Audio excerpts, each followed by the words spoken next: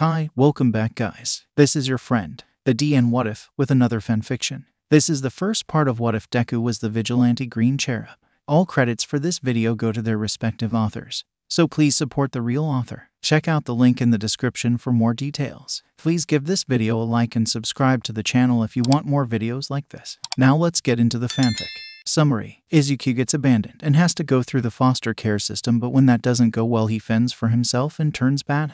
Eraserhead adopts another child. Izuku is also a little morally gray cause why be nice to those who have never been nice to you. I am bad at summarizing. I did try to keep this realistic with Izuku actually taking time to train before becoming a vigilante and it taking time for Aizawa to gain his trust. This will be a longer fic. Italics mean thought BTW. Notes: this honestly has a lot of trigger warnings and they apply to every chapter, so I will probably write them here, and if the chapter really needs it I will put them again, otherwise you have been warned.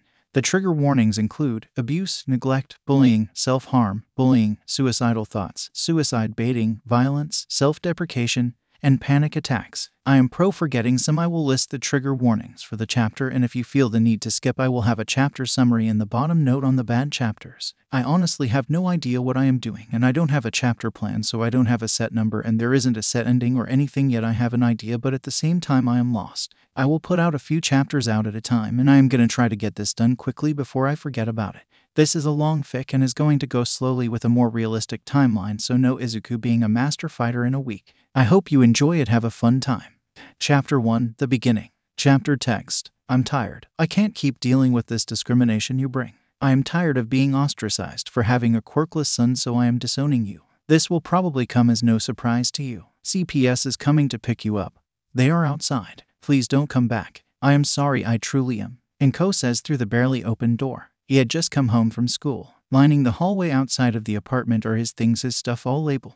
Through the fuzz in his head he thinks he hears the door close and lock. An envelope sits on top of a trash bag. He opens the envelope. Inside is his birth certificate, social security number, his citizenship certificate, his hospital record, and his mother plus father's health history. Official document saying Inko disowned her son and 300,000 yen. Looking at the boxes he sees 3 boxes for his All Might merch, 1 box for bedding, 1 box for winter clothes, and then the trash bag he assumes is his summer clothes. How could she do this? His mind was fuzz and he felt numb like a robot. It was like he was above his body looking down and watching someone else's life. Inko had not been cruel, but she hadn't been nice either. Izuku barely saw her at the apartment most of the time. She only came to eat and sleep. She kept the pantry and fridge stocked enough for dinner since lunch and breakfast he could have at school. She even paid for school stuff, usually leaving an envelope with enough money for a uniform and supplies. It had been a while since he had called her mom or even talked to her, but this hurt more than he realized it would. Inko had slowly started icing him out, so this was expected. That didn't mean it didn't hurt. A man in a suit tapped his shoulder, making Izuku jump and yelp. He turned.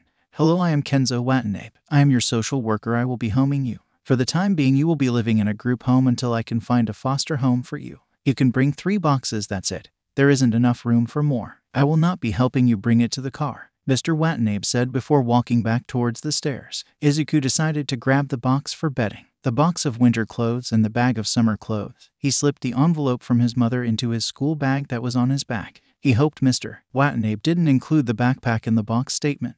He made 2 trips down to the car, putting everything in the car trunk. He was still out of it. It hadn't hit him until Mr. Watanabe started driving away with Izuku in the back of the car. He stared out the window, tears filling his eyes and then trickling down his face. She abandoned me. I am alone. I am 10 and quirkless. What family will take me? Why me? Why me? Why me? Why me? Why me? What did I do to deserve this? A sniffle and a small sob escaped him as they left his street, and he was now really leaving home as they went deeper into the red light district. Arriving 25 minutes later at a big building that resembled a school in some ways, the car stopped. An older woman with graying hair, pinkish skin, and tentacles for fingers came out the front door and approached the car. Mr. Watanabe got out and greeted the woman. He handed her a file and started talking to the woman while gesturing to the car. Izuku tried to dry the tears. He didn't want to look weak. Mr. Watanabe opened Izuku's door and introduced him to the woman who he found out was the person running the group home. Midoriya, this is Hana Kubo. You may address her as Mrs. Kubo. Mr. Watanabe turned to Izuku and said, I expect you to treat her with the utmost respect. You will most likely be living here for a while since it will be hard to find a home for you. I will check in with you soon. Mr. Watanabe opened the trunk and helped Izuku get his things from the back. Once all of his things were out of the trunk, Mr. Watanabe bowed to Mrs. Kubo and then got into his car and drove off. Izuku watched his car pull onto the street, then turned to Mrs. Kubo. As Mr. Watanabe said, my name is Hana Kubo. You will address me as Mrs. Kubo or ma'am. We will walk and talk. Grab your stuff. I will only explain once, she said as she grabbed on box, then started walking away. Izuku scrambled to grab the rest of his stuff and hurried to catch up to her. She held open the door for him, then continued talking. We house 25 kids here, all are two to a room. You will be given a bed, sheets, blanket, and pillow. You have one bookshelf for your stuff and a small dresser for your clothes. There is a storage room that you can put anything else in. Your roommate will show it to you. We provide only dinner during the school year and then breakfast and dinner during breaks. We will help with school supplies and uniforms. There are 3 caretakers, me, Mr. Ogawa, and Mrs. Hayashi. You are expected to do the chores we give you, and if you don't, then you don't get dinner that night. You must be in school and avoid trouble. We expect you to be in this building by 7 p.m. Dinner is at 5:30. We don't care if you go, but know that we do not have snacks or leftovers. All of this is rapid fire said to him as they go up a staircase and down a hallway until they get to a room with a nameplate on it that read Ritsu Ishibashi. As she knocked them open the door, she kept talking while entering and placing the box on a bed.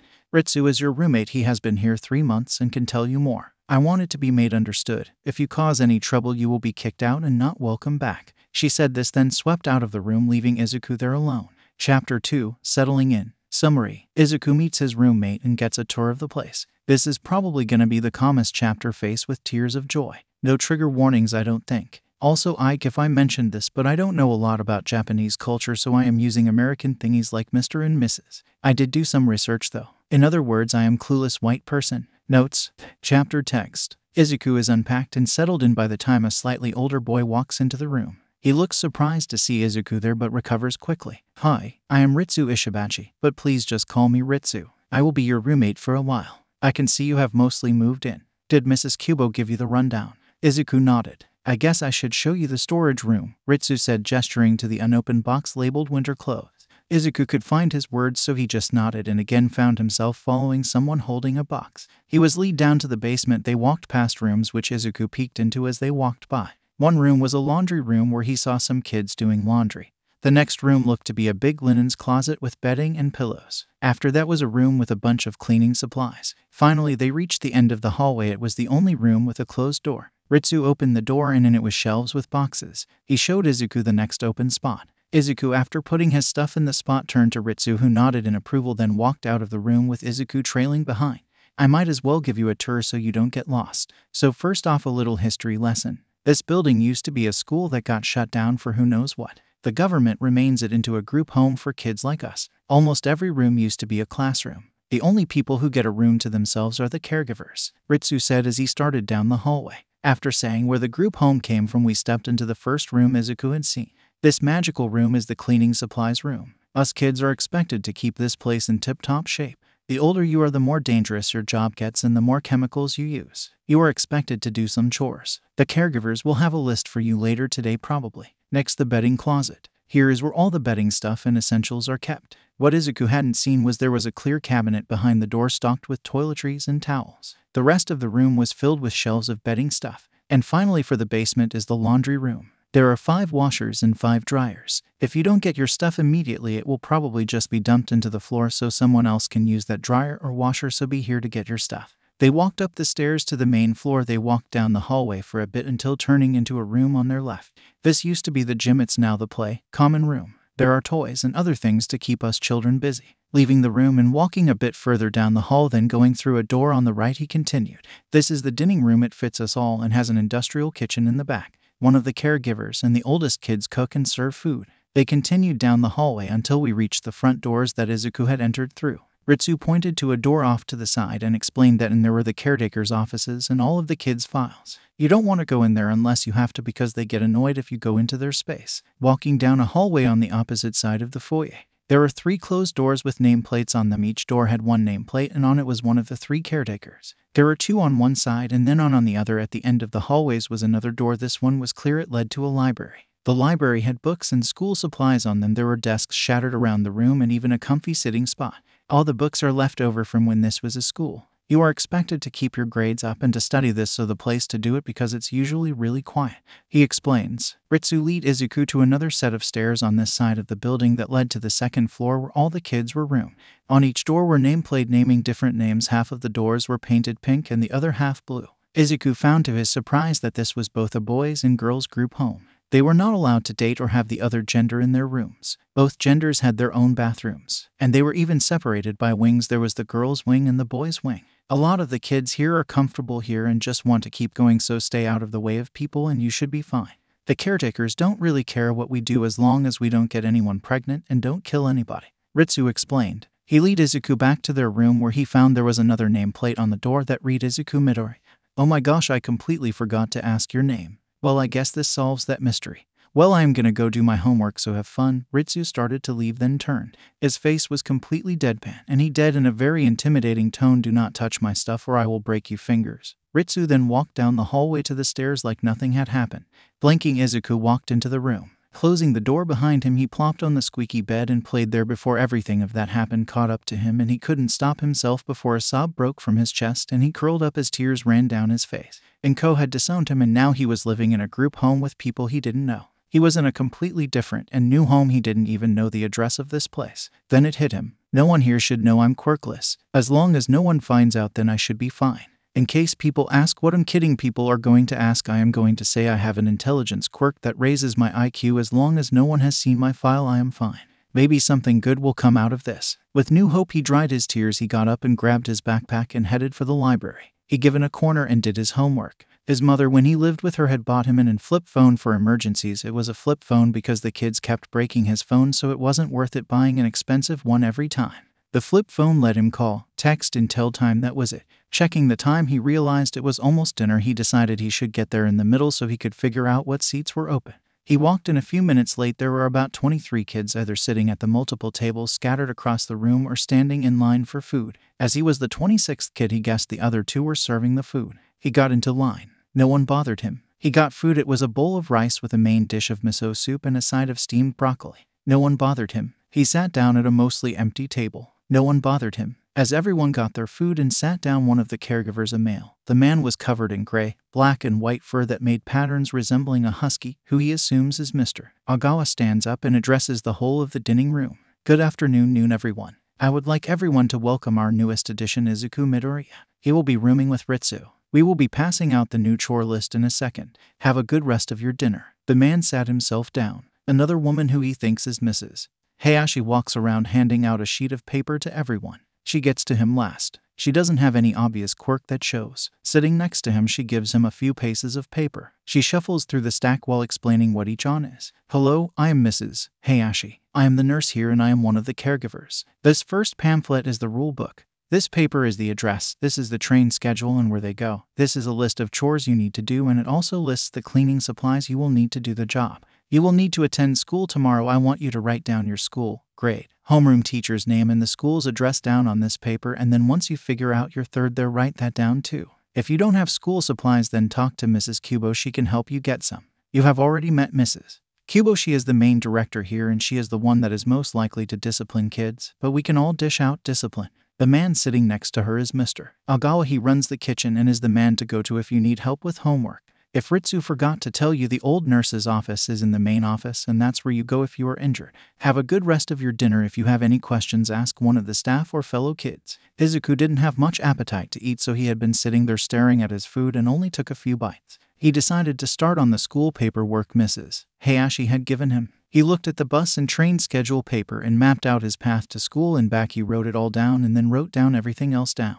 He then walked up to the staff table and gave Mrs. Hayashi the paper. She thanked him, then turned back to her food. Izuku walked back to his table and waited to see how kids took care of their dishes. He saw a kid dump any leftover food into a big bin, then pushed the dishes through a window that looked like it led to the kitchen. Izuku did the same before heading back to the library with his papers and looked over the rule book and chore list. The rules were pretty understandable, with a lights out hour, bathroom rules, and all the rules that had been mentioned to him. His chore list consisted of taking the scrap food bin outside to the compost bin, where he would dump it and then throw in hay and mix it all up and leave it. He was part of the dishes crew. His job was to dry them, and lastly he had to scrub the boys' toilets. He headed back to the dining room and found his way into the kitchen. An older girl waved him over and scolded him for being late, then showed him how to dry the dishes and who to hand them to so they could be put away. He got into a rhythm, and with that his life in the group home really started. Chapter 3, Maybe This Wasn't Good. Summary. Everyone finds out he is quirkless, and it goes really downhill. I have a lot of trigger warnings for this chapter. I will but a spoiler summary at the end.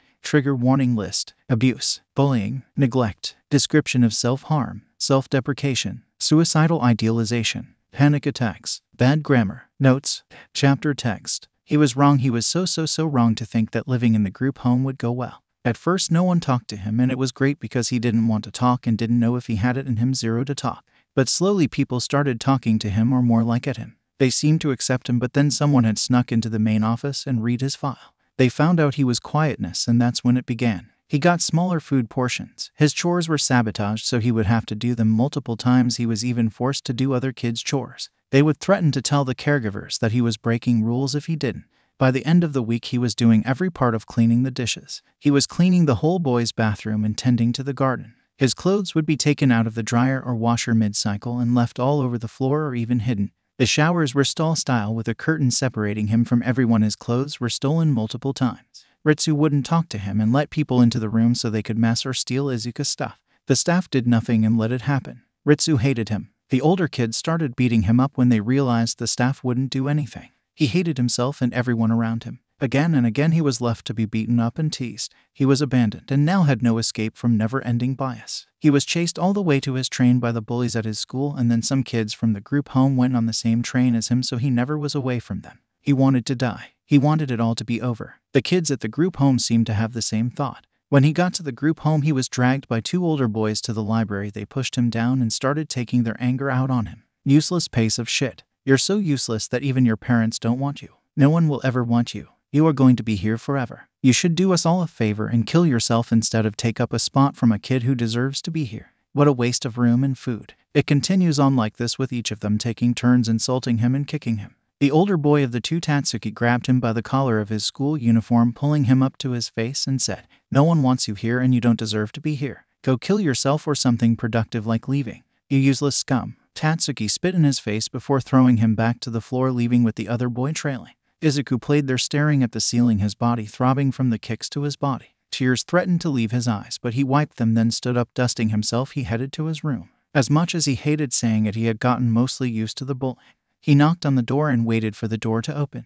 Once Ritsu found out he was quirkless, he told Izuku he wasn't allowed into the room without permission and he could only go in to sleep otherwise. He needed to take a shower, so he needed his toiletries. It took a bit, but then Ritsu partly opened the door. He looked Izuku up and down, then asked, "What do you want?" "Shower," was all Izuku said. He quickly found it wasn't worth waiting. Words caused no one would listen. Ritsu opened the door and let Izuku in. He quickly grabbed everything he needed, then went to the showers. He had learned to put his clothes and towel into a plastic bag so he could bring them in with him without them being soaked. This was to keep them from being stolen. Jumping into the shower, he looked at his thighs. There were parallel lines, some healed, other not. He took the razor he had stored in his towel and added another 3 lines. Each line marked a day since his disowning. 62 lines. 62 days since he had been kicked out. 62 days since he had been brought to this place. 62 days since he saw Inko through the crack of the door. Tears welled in his eyes looking at his damaged skin. Taking a breath, he went on taking his shower, letting the tears fall until he turned the water off. He got dressed in the shower stall. He grimaced when the clothes slid over the fresh cuts. Getting out of the shower, he brushed his teeth and tried to not look in the mirror. His classmates found out that Inko disowned him somehow,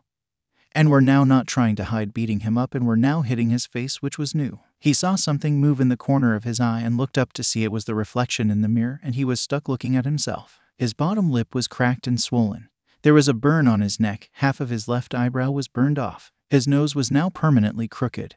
There was a fading black eye. He was pale and his baby fat was gone. He hadn't been eating well, and all the running he did didn't help. His greenish-black curly messy hair was getting pretty long. He would have to cut it soon. He hated how much he looked like his mother. He frowned at himself, then picked up his stuff and headed back to his room. He did the door routine and was able to stay since it was late enough to go to bed. He was called into the main office by Mrs. Kubo, who led him to her office. "I regret to inform you that Mr. WhatIf has given up on your case. We are looking for another social worker, but it is hard because of your situation. I am not sure we can find a family for you since you are soon to be 11, so in a month or so we are going to move you to an older kids group home so you can live out your time there. I also wanted to talk to you about your behavior issues. I have seen you start fights with multiple kids, and this is not okay. If you continue this, we will have no choice but to move you early. Also, your principal called about your suspension. That is not okay. Your punishment is, you are grounded, so you must stay in your room and hand over your phone. You can only leave your room to go to the bathroom, do chores, or to go to dinner. I also want you to write an apology to your teachers for disrespecting them and making them suspend you. You are free to go." She started writing on a piece of paper on her desk. Izuku handed over his phone. He got up and walked out. He went up to his room and looked at the door that only had his name on it. Ritsu had been fostered out, so Izuku had the room to himself. "I am a failure. I am just a giant problem. I should just go kill myself. I bring everyone around me trouble." He sat on his bed with these thoughts swirling in a never-ending loop. His hand itched to hold his blade and add more lines. He couldn't breathe. He was going to be stuck forever here. No one wanted him. His door opened. He couldn't breathe. 3 people entered his room. He couldn't breathe. He was pulled up from his bed by his long hair. He could breath. He was thrown to the ground. He could breath. They surrounded him. He could breath. They were grabbing him. Hands, hands, hands, hands, hitting. He could breath. All at once he could hear the voices around him. They were familiar, so were the hands hitting him. "Look at this little crybaby. He can't handle a few hits. Useless. Waste of space." Each word punctuated with a kick to the ribs. All he could do was lay there on the ground and take it. Move. Get up. Fight. Don't just take it. A rage like no other filled him. They kept hitting him, taunting him, killing him with each word. Rage filled his every cell. He grabbed the closest person's foot and pulled on it until the kid was on his back. He scrambled on the kid straddling him and just wailed on him. He could feel the other 2 stop in surprise, then run to their friend's rescue. They tried to get Izuku off, but Izuku would let up.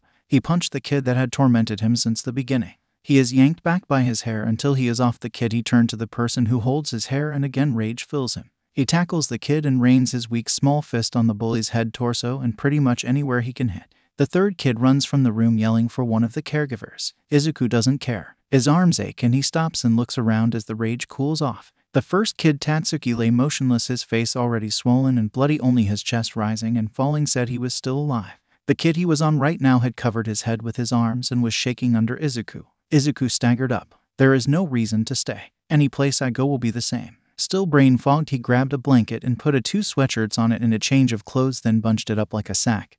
He threw on his school bag and started on his way out. He stepped over Tatsuki, and while stepping around Deiji, his foot was grabbed by said boy. "Where do you think you are going?" Deiji said with a sneer. Izuku looked back unamused and with his other foot turned and kicked Deiji across the face, causing him to pass out. Shaking his foot fared, he left the room. He saw Haruki, the 3rd kid, jogging down the hall with Mr. Ogawa not far behind. Izuku started sprinting the other direction and Mr. Ogawa gave chase, following him to the other side and down the stairs. Mr. Ogawa was catching up fast. Izuku ran out the fire exit and ran as fast as he could. He got to the end of the street before he was pushed into an alley by Mr. Ogawa. Izuku's head snapped to the side as a furry fist hits him across the face. "You think you can just get your way by beating people up? You think you can hurt other kids and not have consequences?" Mr. Ogawa punches Izuku so hard he lands on his ass. Mr. Ogawa kept hitting him. At some point, Izuku stopped feeling. He lay there as his vision dims. Before he passes out, he hears Mr. Ogawa spit, and a second later it lands on his cheek. Wetness hits his cheek, then more until he is drenched. He opens his eyes as much as he can. His head throbbing. Brick, brick, brick, puddle, blood, blood. Why blood? It then comes back. He is laying in an alley, beaten half to death after running away. Why did I run away? Anger, fist flying. Tatsuki bloody face all flashed through his muddy mind. Right, I need to move before they come back. He crawled to the wall of the alley and used it to stagger up. His bones creak and his muscles ache. His clothes stick and scratch at the bruises and scrapes on him. He gets dizzy and almost falls over. He sees his things spread around the alley. His backpack open with all of his school stuff destroyed. His blanket and sweaters in a puddle with shoe prints on them. He limps over, folding the sweatshirt and blanket. He stuffs them into his backpack and drags behind him as he trudges out of the alley. He walks down the street. People stare at him, but he doesn't care because all he wants to do is sleep. While he limps through that cold rain, he makes 2 promises. I will never cry in front of anyone again. I will never let myself be bullied, abused, or taken advantage of again. Chapter 4. Homelessness isn't too bad. Summary. Izuku learns how I be homeless and starts to understand what is going on. He see a glimpse of Eraserhead but just thinks he looks homeless too. Izuku also picks up some street smarts. Notes. I know I said italics meant thought, and that's what they did mean. I write the chapter somewhere else then copy-paste them to here. I didn't realize that it didn't copy my bolted words. When I finish this fic, I will go back and fix it, but until then think of most of this as his inner thought unless it is in a third person's point of view. Trigger warning. Violence and homelessness.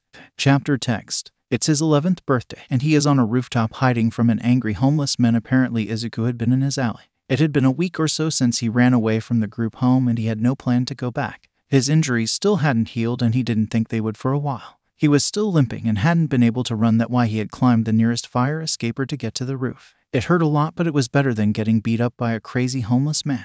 He stayed on the roof for a long time until he was pretty sure the coast was clear. He climbed down and hobbled down the street looking for a clear alley. He finally found one that didn't look like it had anyone living in it.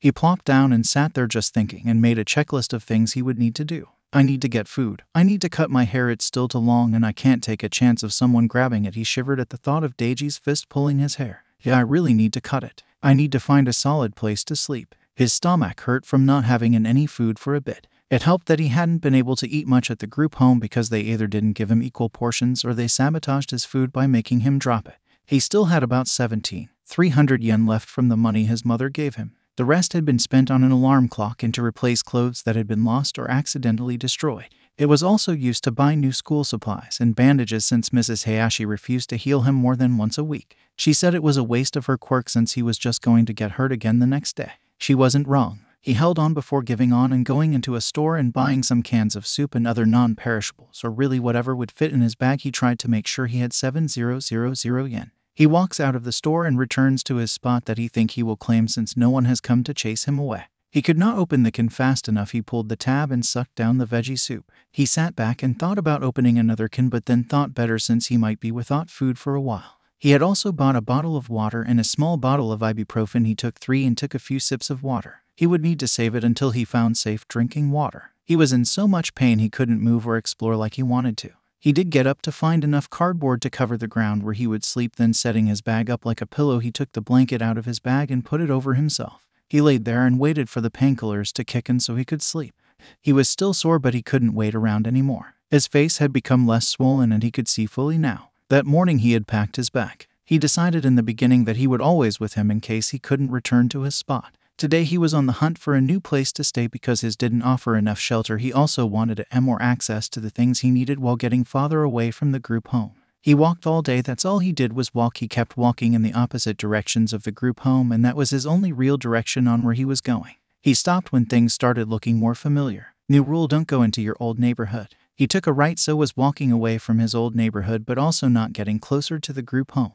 Oh, it's getting dark and his feet are killing him. At the next non-lived-in alley he plops himself down. He had a can of soup. He had been having one every 2 days to save food. He went to get a sip of water but found there was a few sips left. Note to self: go look for safe drinking water tomorrow. Throwing his trash into the nearest dumpster, he settled in for the night. He wakes up early and packs up. He liked the spot, but he would have to stay there a few days to make sure someone didn't already live there, and who knows, maybe he would find something better. Stepping hurts his feet. They are still sore from how far he walked yesterday. Lucky for him, today was just a scouting day. He would walk around and see what he was working with. He still got weird looks from other pedestrians since he was a grubby, gross, bruised teen limping around. He still had a limp since his right side ribs were so bruised he was trying to avoid it as much as possible. He had done a quick block circle, then went around a little wider, always returning to his spot, so he always knew where it was comparing to other places. About 200 feet down the street was a convenience store with a teen cashier. 300 feet in the opposite direction was a market. If he crossed the street and continued down that way for almost half a mile, he comes up on a park with public restrooms and a water fountain for the kids that played on the playground.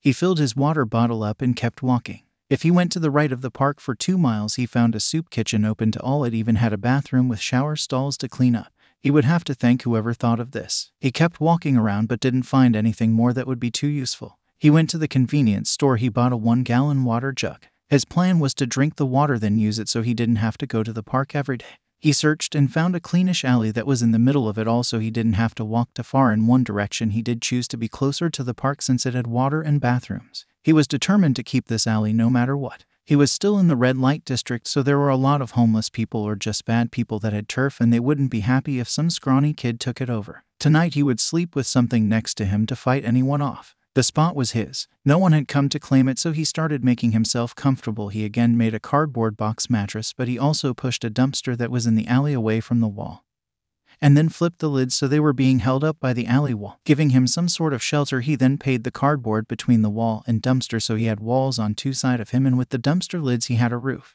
2 walls away from a home. He went from dumpster to dumpster finding things to insulate himself like newspaper, paper, fabric, plastic sheet, or really anything that could shelter him a bit more. He used a trash can to cover the open end that faced into the alley and made a makeshift wall with cardboard so the trash can held it against the dumpster. He then walked around until he found a donations bin. He opened it and took the first bag off the top. He quickly got out of there to avoid someone seeing him. When he got back to his spot, he went through the bag and took out anything he could use, then used the fancy or just really girly clothes to block the bottom of the dumpster so there wasn't a draft. He now had 4 walls and it pointed to the opening of the alley. Happy with what he had done, he got in wrapping himself in his blanket and using his bag as a pillow. He wanted to sleep. Izuku had become sort of a night person. He wasn't going to school anymore. He hadn't since he left the group home, and also it was dangerous to not be aware at night. He had learned that the not fun way when another homeless person tried to take Izuku's home, so he had to fight him off. Apparently a brick is scary. Izuku knew he was too small to fight people off without some sort of weapon, so he started carrying a brick with him as self-defense since he couldn't find anything better. He was walking around at night when he heard what sounded like someone getting mugged. He wasn't planning on stopping it, but he might help the victim once the mugger was gone. He peeked his head around the corner into the alley and saw quite the scene. There was a victim on the ground, huddled in a ball. She was shaking and using the wall as a brace, and there were 2 men fighting. One had a mask of sorts on that hid his face. He was failing at fending off the other man, who was in a fully black outfit. He had long black hair that cascaded down his back and shoulders. Bright yellow goggles looked half pushed off. He was using a very long gray scarf that he was using to restrain one of the attacker's arms. All of a sudden, the mugger sprayed dust right into the other guy's face from his free hand. The other man staggered for a second before recovering and taking the mugger down with a few well-placed punches and a neck chop. When the man took out quirk suppression cuffs, it became clear this man was a hero, and it looked like he was an underground hero. Why does an underground hero look homeless was a question that was circling Izuku's head. The man took out his phone, texted someone, then when he was sure that the mugger was restrained and incapacitated, he walked over to the victim. He started comforting her. He decided he couldn't keep calling him the man, so he decided his name was now Homeless Hero. Izuku wasn't worried anymore, so he walked away once he heard the sound of sirens approaching. The next day, he went back to that alley to look at the scene and found a knife that the mugger had dropped. Score! He skipped happily back to his little makeshift home with his new weapon. Chapter 5: Green Cherub is born. Summary: Izuku starts accidentally training to be a vigilante. He also runs into trouble. He finds out he likes helping people. Notes: so it wasn't in the original plan, but I realize I should have put it in the warning if Izuku was gonna help victims. In this chapter, Izuku helped a rape victim in the aftermath, so this is the warning. Trigger warning: violence, mention rape.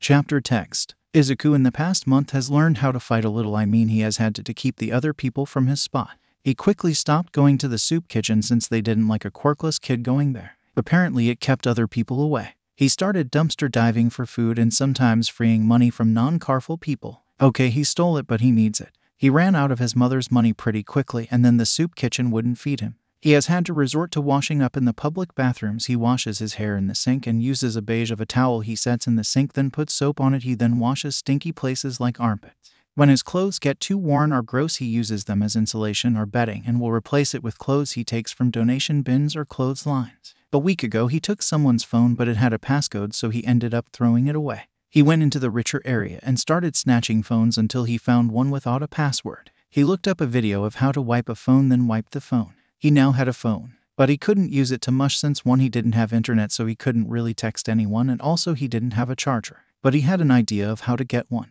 He walked onto a subway. He paid the fee, then walked around until he found someone sleepy. He checked their bag, no charger, but a 1000 yen. He continued doing this until he finally found a charger. It only took him spending most of the day rummaging through bags and pickpocketing. He felt bad pickpocketing, but he only did it to those who had looked like they had money, and he only took a little bit. Also, he wasn't very good at it. He could only do it to those who were practically asking for it. He ended up leaving with a charger and 4032 yen. He wandered around till he found an internet cafe. He decided to celebrate. He charged the phone and got a small hot chocolate and a cookie. He signed into the free Wi-Fi, and for the first time in a long time he surfed the web. He was so giddy his feet were kicking back and forth as he scrolled through the news. He had been so wrapped up in surviving he didn't know any of the new heroes or what the hero ranking was. But more important than that, he had gotten the phone to do self-defense and workout research. He was chased out of any library he went into, so this was his next best option. He started with looking up the basics, but quickly ran into a problem. How would he remember all of this? It's not like he could look this up outside of a cafe. He decided it was time to get back into analysis, but instead of analyzing to become a hero, he would be analyzing to survive. Calling it a day on the web surfing, he went to the closest store that sold notebooks and pencil. He got 2 notebooks and some pencils with the money left over from that day. Had filled a whole notebook with self-defense techniques and the basics of getting stronger without the use of a gym. He had been spending any free time he could building muscle and learning how to defend himself. At some point he found himself more offensive fighting beginner techniques. It had come in handy when a homeless man came to steal his spot and he was able to defend himself enough for the homeless man to go away. In no way was Izuku ready to actually fight. He had gone against a man that didn't really care. He got beat up a bunch but was defending himself enough that it wasn't too bad.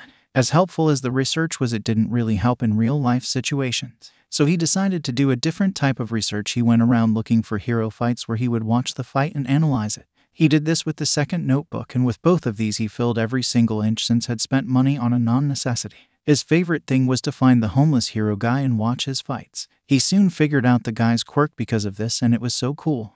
Izuku was running for what might literally be his life. He had pickpocketed the wrong person and messed up. The guy realized what was going on and started chasing him down the street. Izuku was weaving between people and trying to loose the guy in the maze of alleys and the crowd of people. He was in the richer part of town outside the red light district. He didn't know the area and it bit him in the ass when he ran into a dead end. He quickly looked for an escape and saw a fire escape. He started going up it, but the guy had caught up to him. He grabbed Izuku by his long hair and yanked him off the ladder. All of a sudden he was back in the group home and was being pulled off his bed by Deiji and being beat up again. The guy held him by his hair and was glaring at Izuku. Izuku with a grimace tried to be intimidating back by not showing fear. That was kind of hard to do when the person you are trying to intimidate had you dangling by your hair. When did this guy get so big and strong? He had gone for a skinny guy, but apparently he has a transforming quirk. Izuku was fighting off the flashbacks of Deiji. He needed to stay present and be ready. "Give me back what you took from me, brat." The man sneered at him. Izuku put his hands up in a surrendering gesture, then reached into his pocket, but instead of pulling out the money he had stolen, he grabbed his knife from his waist and drove it into the man's bicep while also bringing his knee up to knee the man in the stomach. The man dropped Izuku in favor of cradling his arm. Izuku ran out of there as fast as he could. He also hid as quickly as he could.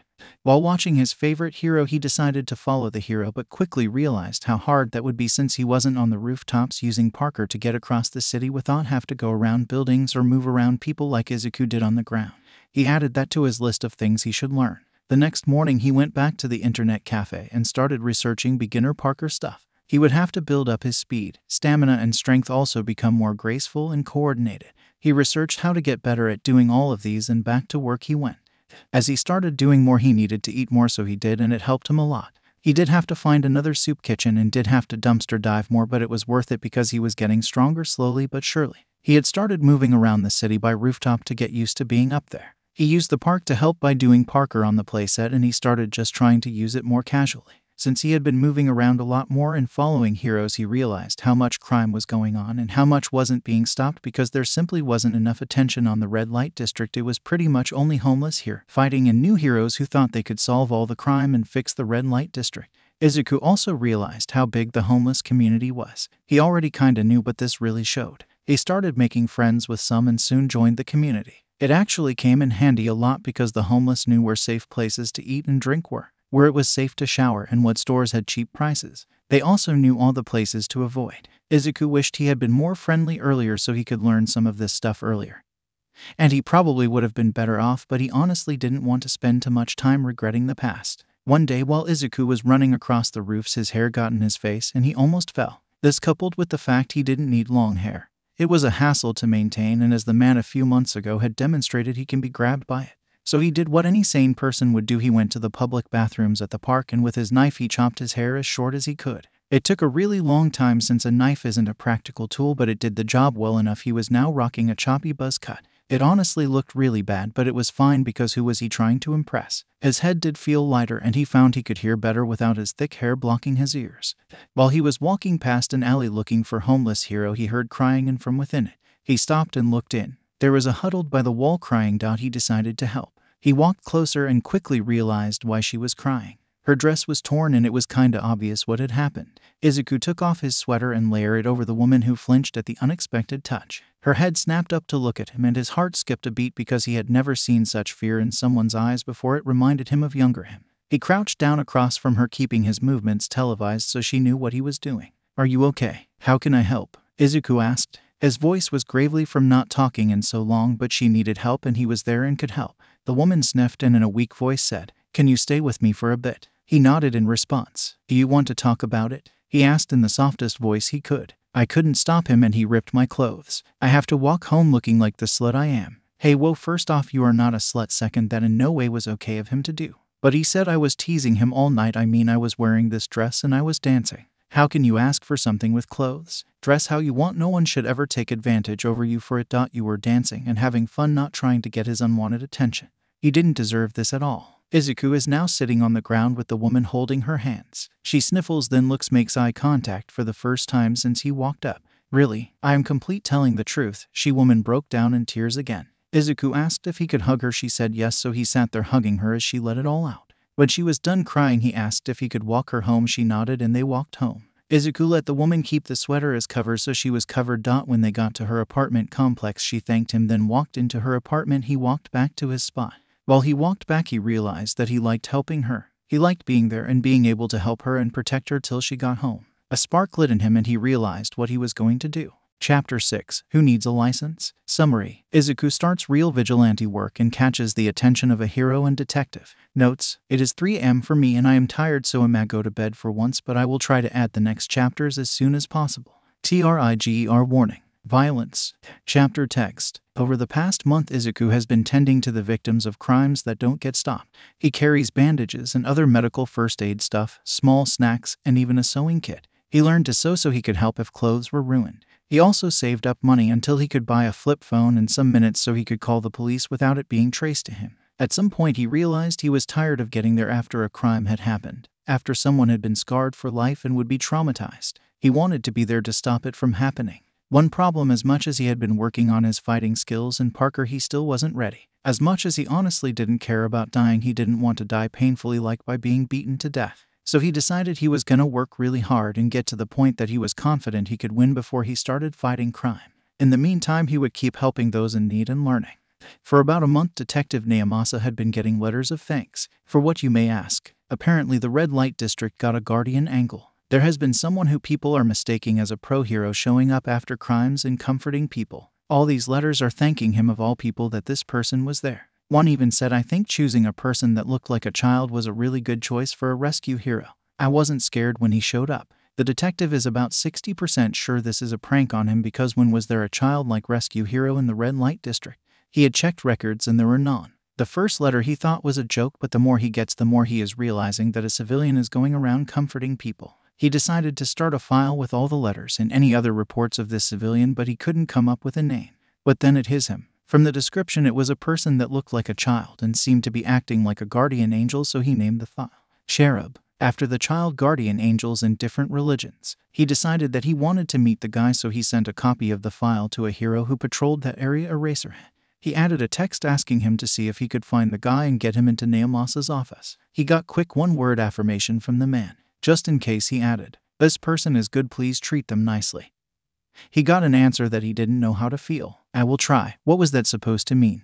Izuku had been training and doing all he could to learn. Since he didn't have school and was able to get into a routine that got all the essential stuff out of the way, he could spend the rest of the day and into the night learning different forms of martial arts, self-defense, knife skills, and Parker. He knew he wasn't a pro at any of these, but he was fairly confident. He had spent over 5 monedas building strength, stamina, and speed. He was also continually trying to better himself. He continued to follow around heroes and seeing what real fighting looks like, and he learned some stuff, but he knew seeing and doing are different. He would memorize the city while he practiced roof running. Something he had already learned because of his past was stealth, but he worked on that too. He would sneak up on animals like birds and stray cats to see how close he could get before they noticed him. He almost pet a bird the other day. During this time, he found a beach covered in trash. He used some trash to make his home better. Yes, he was calling it his home now. He also used some trash and some dumpster diving to make his gear. He went behind a sporting store that he found one day and he found some knee pads and other protective gear. He sewed the knee pads into some heavier duty pants he had grabbed from a donation bin. He then sewed elbow pads into the elbow of his undershirt. He was lucky when he found some shin guards in the dumpster a few days later. Let's just say he visited there a lot to get most of the gear he was wearing. Most of it had small problems that really didn't affect their performance, but for one reason or another were not saleable. A few months and he started wearing a mask when he ran because he didn't want anyone to know his actual identity. He finally felt ready to go out and start helping stop the crime. He was ready for his first patrol. He moved along the roofs trying to listen for suspicious sound. He ended up finding a mugging and he stopped it, but a problem quickly made itself clear. How was he going to keep the perp there if he didn't have anything to restrain them with? He can't stand here waiting for police to get there cause he would be caught too. He also probably shouldn't leave the victim alone. Quite the dilemma. Looking around the alley, he didn't see anything useful, so he ended up calling the police and waiting till police were pretty much out of their cars before he bolted. The second he was sure he was safe, he walked into the first store and was looking for things to restrain with, and he found duct tape. To be specific, he found jade green duct tape. He bought 2 rolls then walked out. Why did that cashier look so nervous? He continued his patrol. He stopped 2 more muggings. Each mugger was restrained with tape, keeping their hands behind them and tape over their mouths. Each victim was given first aid. When the police arrived, the statement was consistent and the person didn't really see their savior and couldn't describe them. When he went home for the night, he was smiling because of all he had done. He had stopped 3 muggings that wouldn't have been stopped before. He was being a hero and he didn't even have a license. Chapter 7. The real work begins. Summary. Izuku becomes a real vigilante and saves grandma. Trigger warning. Depressed kid. Violence. Notes. Chapter text. He had been doing vigilante work for a week and he was hurting. He had bruises and cuts all over his body. Most of them were because he wasn't fully prepared yet and wasn't great at fighting. One guy almost got him on the ground and that really scared Izuku. He had been using duct tape to keep most people there, but 1 or 2 woke up and broke the tape. They went after Izuku while he was comforting the victim. He had to come up with a way to restrain them better. Another thing he found was he needed a longer range attack system because having to get in close with villains was not always a great idea. Something he found out about himself is he hated talking. He hated speaking so much so he just didn't if he didn't have to. He talked to victims because he didn't think they knew sign language, and most of them are in panic mode so they wouldn't be able to focus on it. When Izuku was a kid, he had learned some sign language for Kachin since there was a giant chance he would lose his hearing. How was Kachin doing? He hadn't talked to him for almost a year now. It was a year 3 days ago. He had been homeless for a year. He didn't believe it, so going on his phone he used the calendar app and did the math. It was a year 3 days ago, and in a few days it would be his 12th birthday. A pit grew in his stomach and he couldn't sleep anymore, so he got up from his little hut and climbed to the roof of the building and laced up there. Over the past few months he had found he was really comfortable on the roofs of the city because he had control. It was one of the only places in his life that he had control over, so he ended up spending a lot of time on roofs. It was late afternoon. He had started sleeping during the day because people didn't bother him as much during the day. At night he had been up and around. He did use daytime to do stuff like eat and other things that required light. So much had happened since he was 10. He had lived more in the past 2 years than he had his whole life. He hated that this was what he was left with. This is what he had become. It was exactly what the statistics said he would be. Well, not quite. He is still alive, but most quirkless kids are disowned or abandoned and left to fend for themselves. He realized now that what Inko did was a lot nicer than she could have done, and it was a lot nicer than most parents of quirkless kids. She gave him money and had packed all of his stuff up, even gave him all his paperwork, and called a social worker to come grab him. He didn't call her mom cause that wasn't what she was. She wasn't his mother. He knew he wouldn't be sleeping, so he curled up in a ball on the roof looking over the city. He wished he could see the stars, but the light pollution was too much. Everything that had happened hit him and he wanted to cry, but when you are out here you never knew who was watching, and he couldn't break his promise. He honestly was tired. He was so tired of surviving, but he didn't really have any other choice. It was either this or kill himself, which now that he had a purpose he didn't want to do as much. He was angry. Why was this his fate? Because he didn't have a quirk like everyone else. Why should he be nice to people who wouldn't be nice to him if they knew he was quirkless? All these years he had just sat there and let himself and others get bullied. He had sat there and felt sorry for himself and just took it. He hated it. He hated that if he had trained earlier he probably wouldn't be in bad of a situation as he is. Being sad for himself wasn't productive. He had work to do. That night when he was being a vigilante he might have been a little more rough and zoned out than usual. For the first time he made it the whole night without too many solid hits in on him.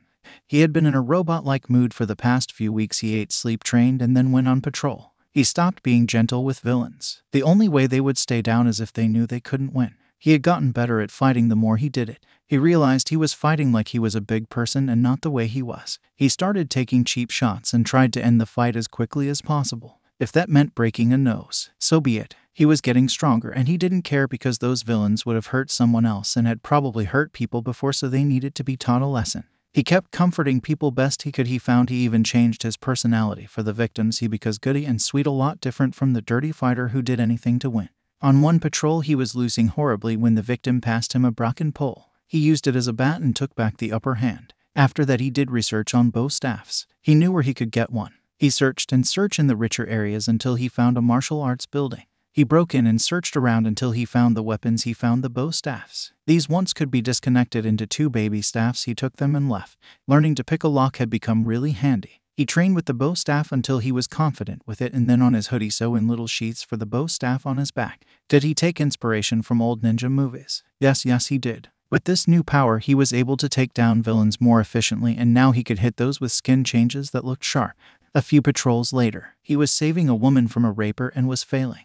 The guy had the weird knife quirk where he could pull knives out of his skin. It was fucking terrifying. Okay, this is inconvenient. How do I beat someone who always has a weapon handy? Where are the knives even coming from? Okay, every quirk has a drawback. What is this, guys? Izuku started switching to more defensive so he could analyze the guy. Every few knives he seemed to slow down the production and he was getting more sluggish. If I can hold him off for long enough, he will have to either surrender or switch to hand-to-hand combat.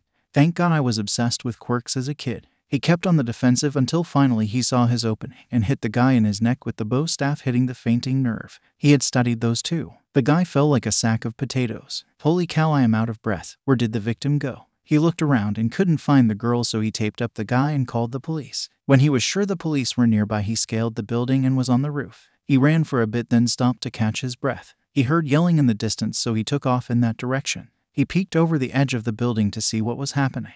There were 2 men yelling at this old lady who was yelling at the men something about ruining the neighborhood. You drug dealers are ruining the neighborhood, she yelled. Go away, old lady, you don't know what you're doing. I know that I am stopping a deal going on, she retorted. Go, grandma. If you don't leave, we are going to make you leave. How are you gonna make me leave? I don't think you want assault and drug dealing on your record. I don't care. The thug pulled out a knife. Guess it was his turn to intervene, but one problem. How am I supposed to go up against 2 thugs? I is tiny. I will have to wait for the right moment first. Call the police here. Maybe I can escape and leave this for the police. Izuku pulled out his phone and called the police, and when the line picked up, he gave the address, then hung up.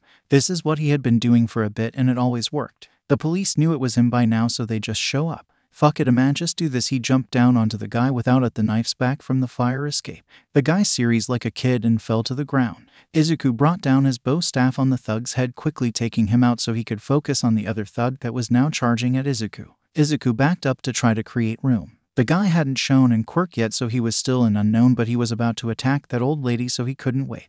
The man swung with his knife at Izuku. Izuku blocked it with the bow staff, then used the other half of the bow staff to hit the guy in his exposed ribs. The guy grimaced and backed up. Damn it, that hurt. Izuku kept ready and tried to assess the man. He didn't want to run at him until he had an idea of what the guy's quirk was. He was happy he stayed back when the man's arm stretched out and grew till it was around 5 feet long. Izuku barely dodged the fist. Well, this is gonna be interesting. I can't get close, so I have to be smart. He looked around the alley and found something that could help. He took up a piece of brick that had broken off the wall. If I can hit him in the head, then I should be fine, or if I hit him somewhere that makes him lose focus. Wait, I know. He drew back the piece of brick and aimed it. He quickly threw it. It flew past the villain's defense and hit directly where he wanted. It is the man in his neck. The guy completely doubled over, holding his neck. Izuku walked up to him and chopped his nerve, and the man was down. He turned to the old lady that was looking smugly at the 2 down villains, and she started talking as Izuku restrained them.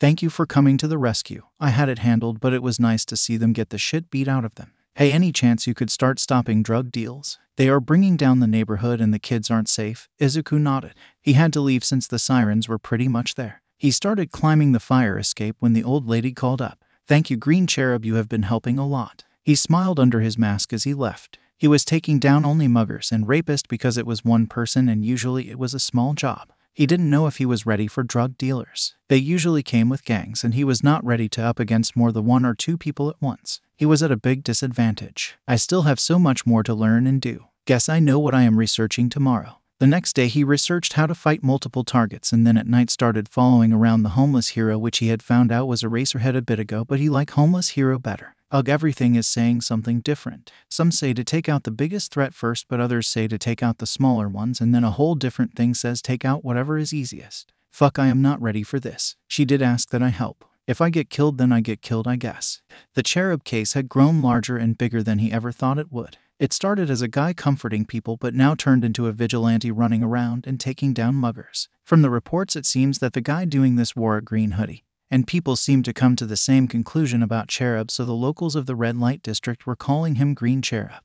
Now Naomasa didn't disagree with them that he was a guardian angel that was helping, but from reports it was looking like this was a kid and not an adult. He was described as small and scrawny. He would be lying if he said this case wasn't keeping him awake. Where did this kid come from? Why is he doing this? Well, I know why the red light district is drowning in crime. He is helping, but it isn't safe for a kid to be taking down people twice his size. I need to get him off the street. I think I know who to set on this. Naomasa pulled out his phone and scrolled till he found his contact. The man picked up on the third ring. Eraserhead here. What do you want at this ungodly hour, Naomasa? He didn't realize it was R in the morning. Do you remember the Cherub kid case I wanted you to look into? Yes. Well, the kid went from comforting victims to stopping crime and has become a vigilante. I am pretty sure this is a kid from description. The red light district locals are Callie and him Green Cherub.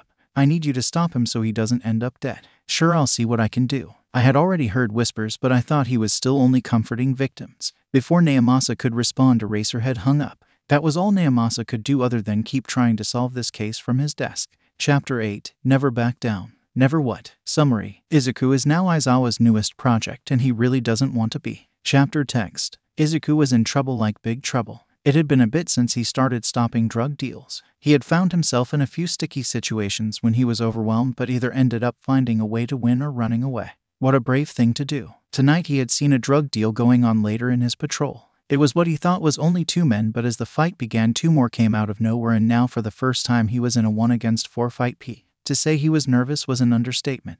I am gonna die. There is no way I get out of this. Holy fuck. Calm your bitch ass down and focus, maybe I can get away. Okay, I got this. When one of the villain's shorts fire out of his mouth at Izuku, Izuku knew he was done. Never mind, I am dead. I am just gonna accept my fate. Izuku got out of his fighting pose and shrugged. The drug dealers were taken aback and were very confused. Izuku, using this to his advantage, swung his fully built bow staff and hit one of the thugs across the face. Fuck yeah, take that bitch. He completely misjudged the reaction this would get because they all charged him at one and he did not have enough time nor experience to stop them. One thigh grabbed each of his arms and the third punched him in the face while he was held down by the others. He got his in the face again and then the stomach, which made him try to curl up. As the guy went for another punch, a gray material wrapped around his elbow and then the guy was being turned around.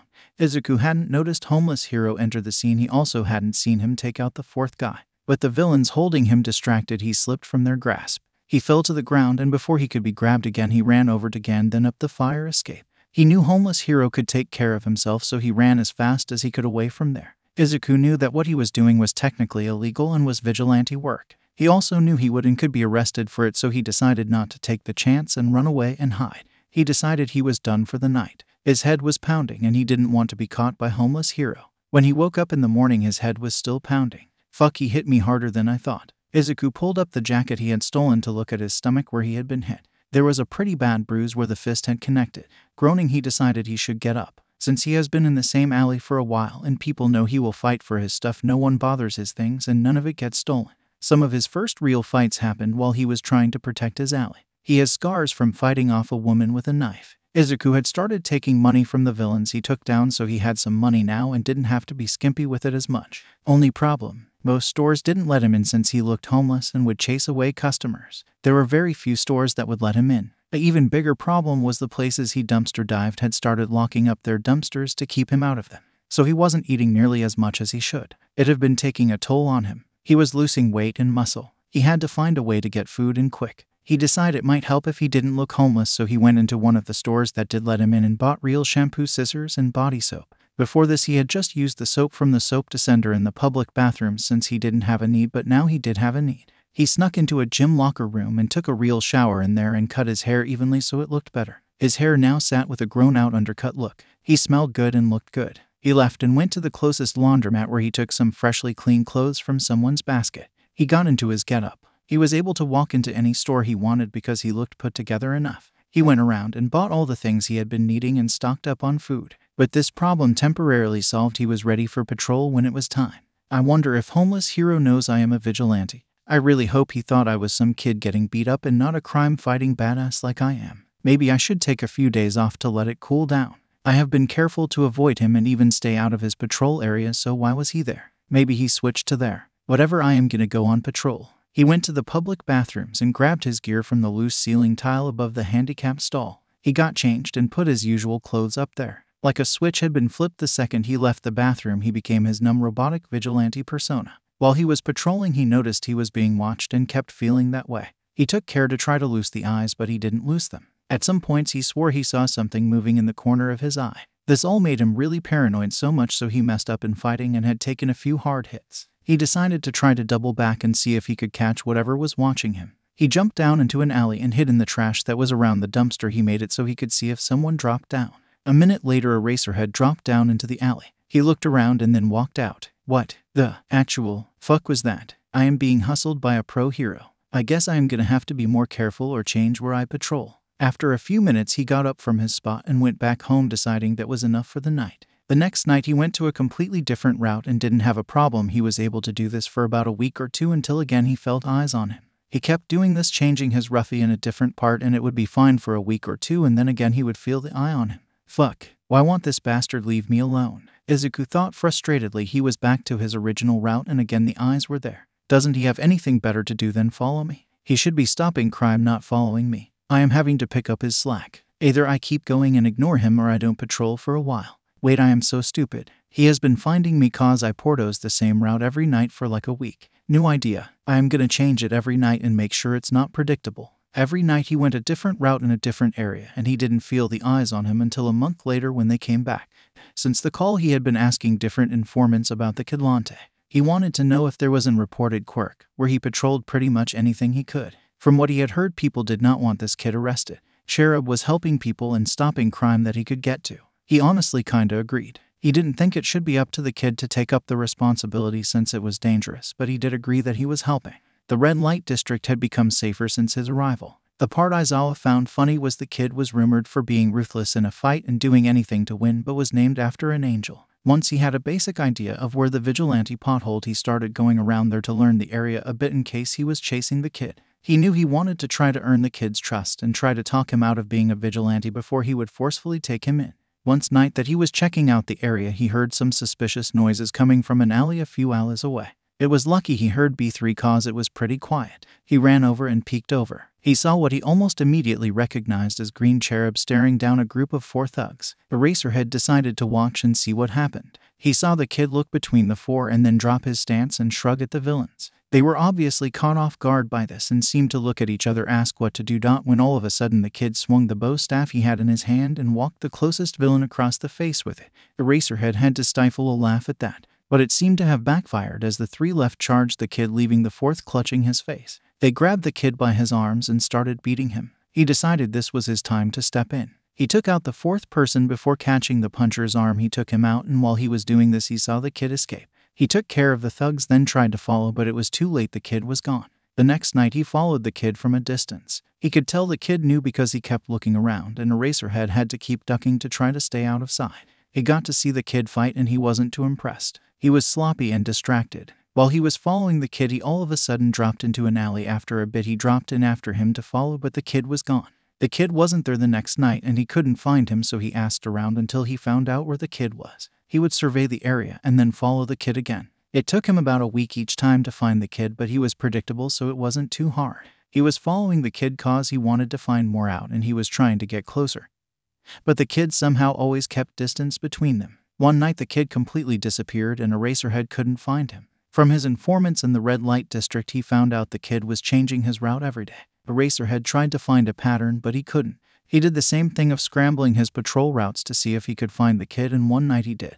This time though it wasn't the kid that needed help. Chapter 9. Heroes Need Rescuing. Summary. We meet the Yamaha Aizawa family. They be not a great thing. Also Izuku weighs back Aizawa. Trigger warning. Violence and gore. Notes. Chapter text. Eraserhead was following Cherub when he heard something in an alley, so he went over and tried to see what was going on.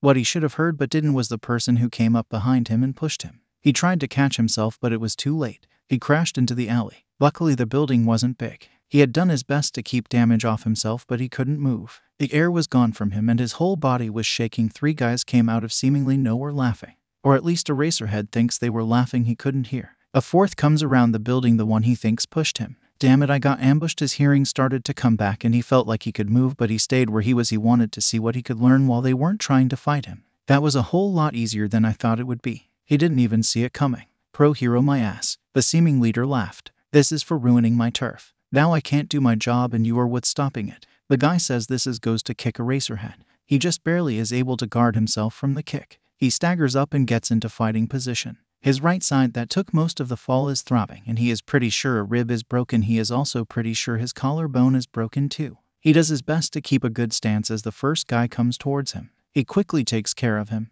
The next comes towards him and tries to get him. What he missed was that the sneaky guy had gotten behind him, and while he was focused on the lizard guy coming at him, the stealth guy grabbed him. While he is trying to fight, a sharp pain spreads in his abdomen. He looks down to there is a knife sticking out of him. This causes him to pause for a second, giving the stealth guy holding him the upper hand. He has Eraserhead with another knife to his throat as he is keeping his hands behind him. There are black dots in his eyes as he tries to focus. Focus. I need to get home to Hisashi and Hitoshi. I can't leave them. I need to fight. Fuck, this hurts. His vision blurs. He can't make out what the leader is saying. He takes another throwing knife from God knows where and stabs it through Eraserhead thigh. Eraserhead grimaces but refuses to pass out. I am sorry, Hisashi. I am sorry, Hitoshi. He looks the leader in the eye, then kicks his foot up, hitting the guy in the gut, making him double over. The knife tightens around his throat. Eraserhead puts his head forward a bit, then drives it back, hitting the stealthy guy in the nose. The guy drops the knife in favor of cradling his broken nose. A punch to Eraserhead face sent him against the alley. This usually wouldn't happen, but he is really out of it. His vision blocks out for a second and he staggers. He can't fight anymore and he knows it. He starts to slide down the wall. Everything blurry. Leader on his face. Head throbbing. The stealth guy goes down next. He blacks out. A masked figure above him. What? Green? Kid? Angel? He blacks out. He was sitting on a roof looking over the city when he hears a crash behind him. He looks in that direction. A few buildings away he sees a man standing on a roof and then climb down what he thinks is some sort of fire escape. That's not suspicious at all. He moved in that direction and stopped at the other side of the building, listening from afar. He heard Maniac laughing. Villains actually do that. Then he heard some grunts and clattering. He decided to go over and look. Eraserhead was punched across the face and had stumbled over to the alley wall. What is wrong with him? He can take this, so why is he so out of it? Whatever, I need to help him. He assessed the situation and was going to wait a bit longer, but then saw Eraserhead slump.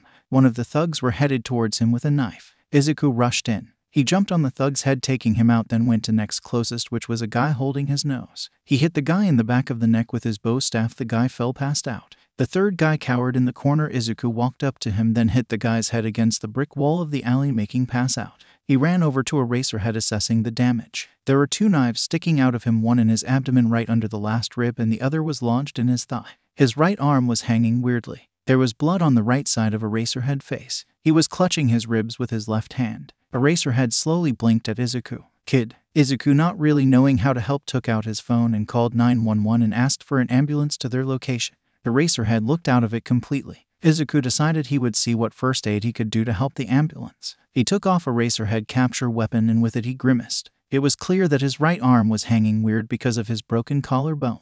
He could see it through his skin. He gagged. Moving on to the next thing, he took off Eraserhead goggles and mobbed his hair to show a bleeding gash on his forehead.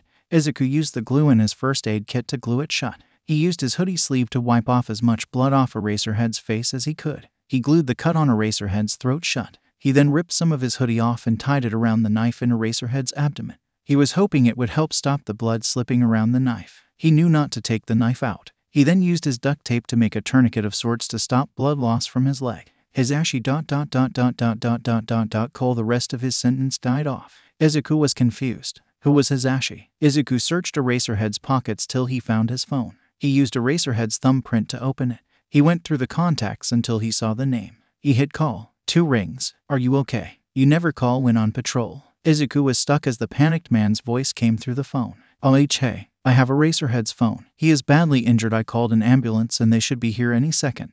Who is this? What happened to him? H flinched as the voice got louder and more panicked. The ambulance was practically outside the alley, so he said, "The ambulance is here. I am leaving out on so you can talk to the paramedics. I have to go." He watched as the paramedics jumped out and started running towards him. He handed a confused paramedic Eraserhead's phone, then left as fast as he could.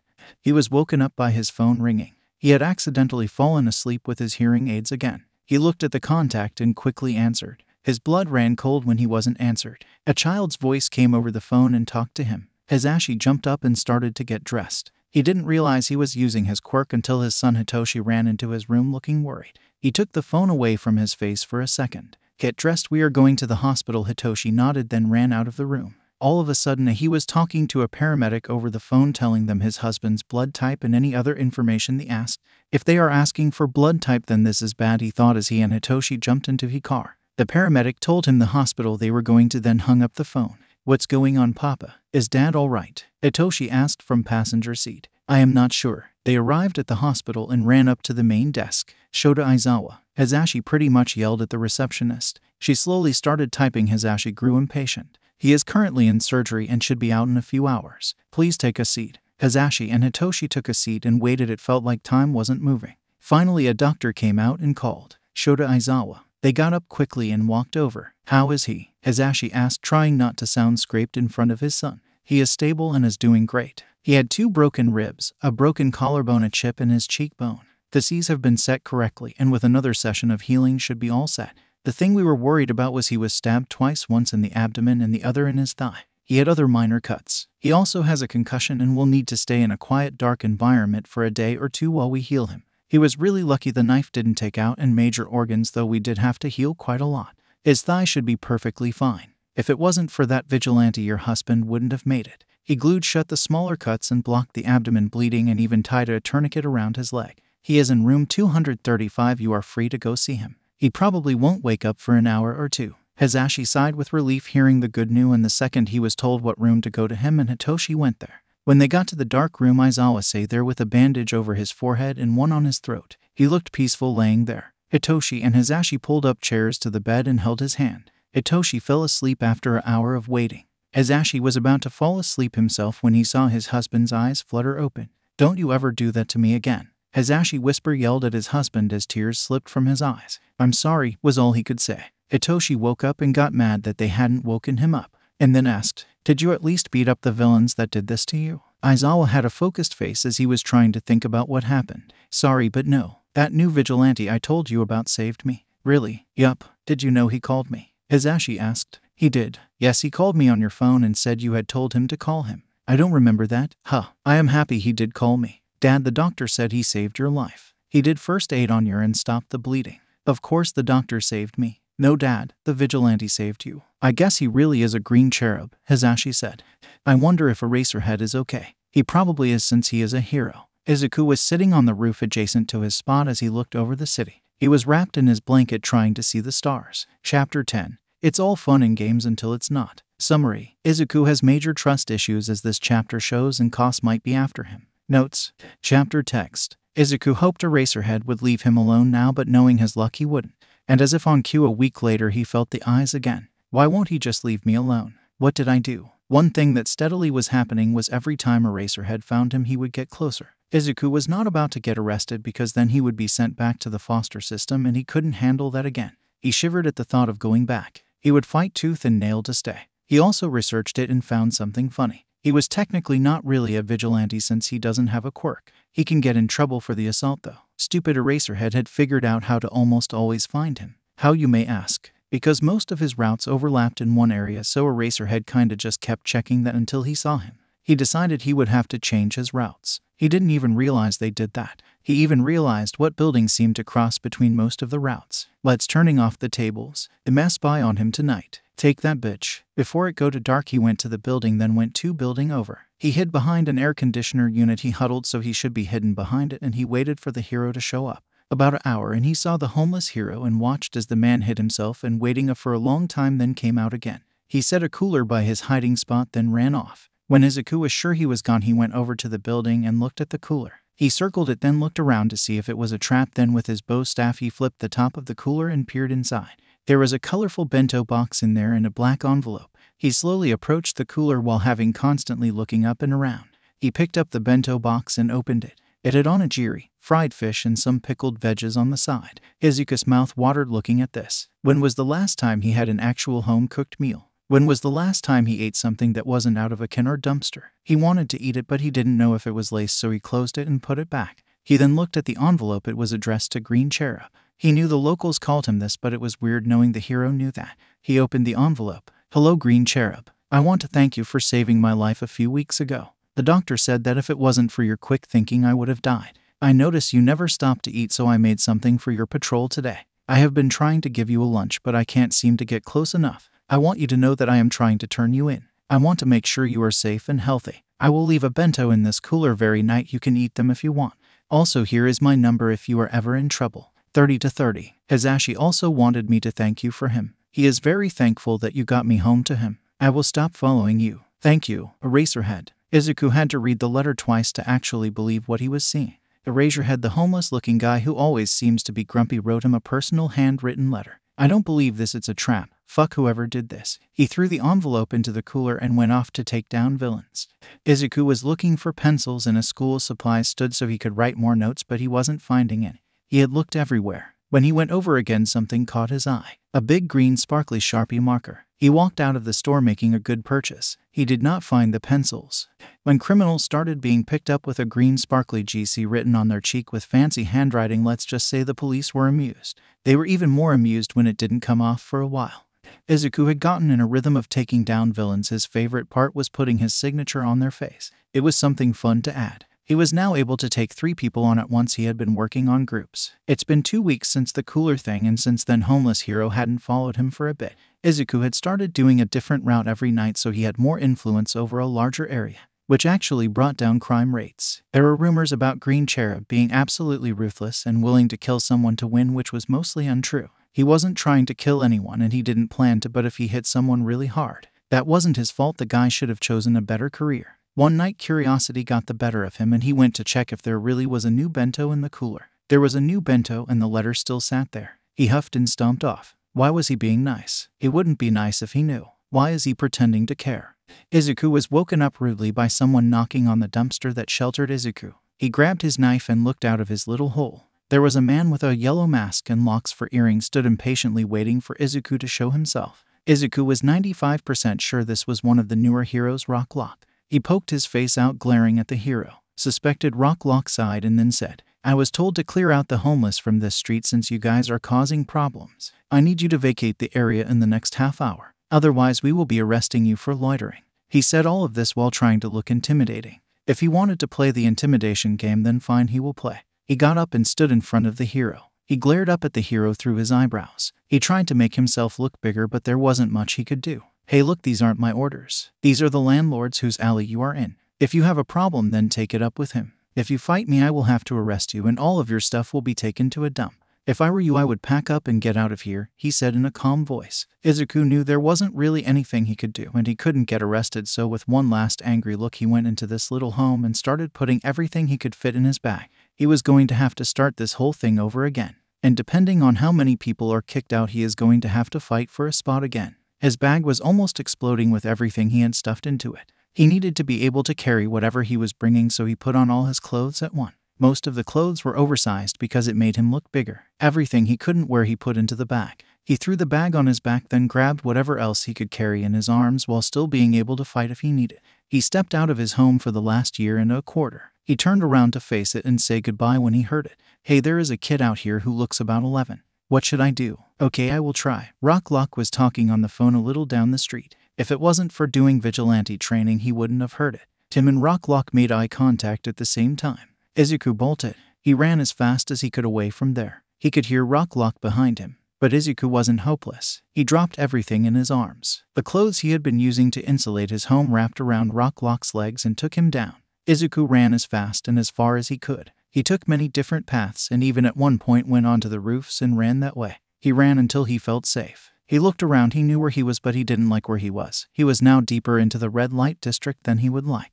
It was getting dark and he couldn't risk going back right then. He couldn't leave where he was. No patrol for a while. I guess he didn't want to be in an alley, so he searched until he found a good roof that had a little shelter. He took all the extra clothes and took off his backpack. His clothes were drenched in sweat from running so much. He took the 2 cans he had out of his bag and ate both for dinner. He had to keep his muscle up. When he found a spot, he would restock, but he didn't want to travel with a lot of soup cans in his bag because it would slow him down. He started searching his bag for the blanket his money was wrapped in. He had put it in a blanket to keep it dry and it hid it. He needed to count how much he had so he knew what he could buy. It wasn't in his bag. It wasn't in his clothes. It was missing. No, it was with the insulation he had thrown at Rock Lock. How stupid could he be? He banged his fist on the concrete roof. He was in an area where he didn't have any respect. He didn't have any money. He didn't know what dumpsters were whose. He had no way to eat. He fucked up. Chapter 11, Maybe a Little Hope. Summary. Aizawa's side explained and we get more Izuku. Notes.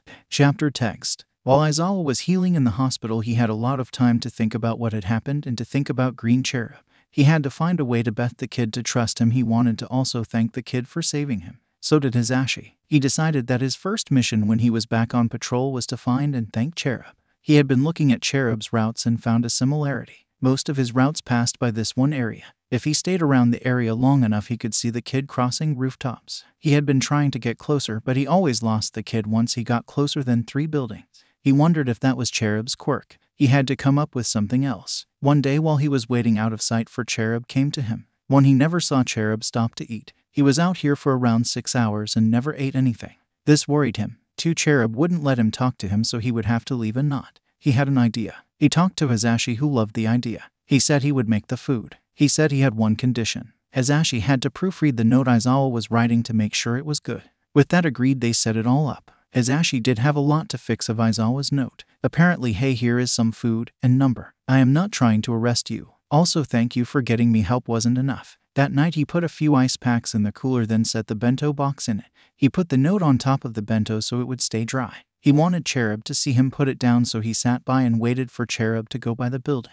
He had been so focused on looking for a Cherub he didn't realize he felt like he was being watched. When it had been too long, he walked out and put the cooler in the middle of the roof before leaving. He was going to stay nearby. A few roofs over, he watched as Cherub made his way over and inspected the cooler. He almost laughed at this because it was actually kinda cute. He did laugh when the kid flipped the cooler open with his bow staff, but it did open his eyes to how little Cherub trusted him. He watched the kid open up the bento, put it back, and then read the card. He would be lying if he said he was surprised that Cherub didn't take the food. Every night he swung by and put in a new bento, and replacing the ice packs, he always left the letter in there just in case. He took the uneaten food as a good sign that Cherub was well fed. Hisashi every morning looked exciting, waiting to see if the kid had eaten his food, and always was disappointed when the kid had not eaten the food. When he got called to the police station, he was confused. When he walked in, he saw the officers laughing while looking into the holding cell. He walked over to see why. He had to hide a smirk when he saw the GC signature on all of the criminals in the cell. Niyamasa walked out of his office and walked up to Aizawa. Like what the kid has started doing? He asked, but then moved on without waiting for a response from the hero. I got a call from a landlord that he was tired of the homeless on his street, so either we take care of it or he will. I was wondering if you were willing to take care of that. It will take place tomorrow. No, I won't. Those homeless people probably haven't been doing anything wrong, Aizawa answered. He hated the hate for the homeless people. Forget they are people too. Well, it's either you are a newer hero. The one we are gonna send in is Rock Lock. I will go to supervise to make sure they are treated somewhat nicely. Aizawa grumbles as he walks out of the station. He gets a text on his phone from Niyamasa with the time and address. He shows up in costume and introduces himself to Rock Lock. They work their way down the street. He lets Rock Lock deliver the news. At some point, Aizawa goes to help a lady fill her cart with her stuff. To say he was surprised when a kid ran past him with then Rock Lock chasing him would be an understatement. Why was he chasing the kid? He stopped helping the lady in favor of supervising unit. Rock Lock came back. When the other hero came back, Aizawa gave him a questioning look. The kid is homeless, so I called my agency to ask what I should do, and they said keep him here until CPS gets here, but he must have heard me because as I turned to get him, he runs off. Rock Lock answered unhappily. Aizawa nods and thinks. He gestured for the woman he was helping come over. When she got over to them, he asked, "What's the kid's name that lives in that alley?" He points Tati Ella. He thinks he saw Rock Lock enter last. She shrugs and explains, "No one knows. He never really talked to anyone. He kept to himself and was only there to sleep. I don't know where he went the rest of the time." "Thank you." The woman walks away to get her and her stuff out of here. "I guess you are going to have to hunt for him," Aizawa says to Rock Lock. When everyone was cleared out, Eraserhead nodded to Rock Lock before leaving. It had been a while since he saw Green Cherub. No one had seen the kid. He would usually see glimpses of the kid or hear that he had turned someone in from Niyamasa, but there was nothing. Complete radio silence. He hoped that Green Cherub had decided to stop vigilanting, but he guessed he hadn't. Eraserhead found himself looking in every alley he could. What was he looking for? Really, in sign of the kid? He was really hoping he didn't find a dead kid. It has been almost 2 weeks and there is no word on the kid. This is getting worrying. Eraserhead had continued replacing food, and at this point Hisashi didn't have hope that the food would be eaten. One night on the 2.5-week marker of radio silence from Green Cherub, he opened the cooler to an empty bento box. I really hope this is Cherub and not some rando who found this and decided to eat it. Izuku was tired. Like really tired. It had been a few days and he had been searching for a spot to settle in, but it seemed all the alleys were already claimed. His only choices were to move somewhere completely different or fight and steal an alley. He didn't want to go back up to the richer part because it was likely they would push him back further. He had to get a set spot that he wouldn't give up. He searched and searched until he found a good alley. It already had some cardboard boxes and other junk. He sat above for a day or two to see if anyone lived there, and no one did, so he dropped down and started setting up. It was a dead end, so there was only one way someone could come to attack him from the street. In the back corner he made himself a little shelter. It wasn't very good at the moment, but he wasn't going to make it great until the spot was his and until he earned enough respect to hold the spot. Over a year in something that he had been homeless, he found out how important respect was and that everyone had turf. Izuku fought for his right to his old alley and had gotten enough respect to be left alone. He claimed the dumpsters he dumpster dived in. He wouldn't have cared if someone else used the dumpster he did, but in the homeless world, if you fight for it and win, it's here. This rule applied to local gangs and drug dealers. If there was a homeless person in the alley, they didn't deal there or fight there. In that same way, no homeless person lived in the alleys the gangs and drug dealers had claimed. Izuku didn't know who owned this alley, and he honestly wasn't excited to find out, but it helped that he already knew the rules. To get this alley to himself, he would have to fight and not leave it for a bit. Izuku barely slept the first night. He had a knife under his pillow. He wished he had his vigilante gear, but it was still in the park's public bathrooms in the ceiling. He couldn't go back there for a bit until he was sure Rocklock gave up. He also couldn't leave until this was his. During the day he tried to stay alert but was really tired because of the lack of sleep. He did end up falling asleep for a bit. He woke up to someone standing outside the alley looking at him. He stood up trying to look bigger than he was. He tried to be intimidating. The guy humphed and then walked away. That night was hell. He was ready when they came. 2 men and a girl tried to sneak up on him, but Izuku knew they were coming. He jumped up, knife out. The fight lasted longer than Izuku wanted it to. He ended up winning. He had bruises all over his body and some claw slashes from the lady's quirk. He slumped down on his makeshift mattress and waited. This was the first of many fights. A few days later, and Izuku had won his spot. He had to fight off a small gang and some homeless people who tried to challenge him. He didn't come out of this unharmed. He had a bunch of new scars to add to the collection. His cheek had a slash down it, and his left eyebrow to mid-forehead had a cut. Both of them he knew would scar. He had slashed all over his body, some from knives and others from a lady with some sort of claw mutation. He was covered in scrapes, bumps, and bruises otherwise. While gangs fight with precision, homeless people fight to survive. Izuku still had no food. He hadn't been able to leave for more than a little bit. He was banking on the money to save him, since there is always a convenience store around.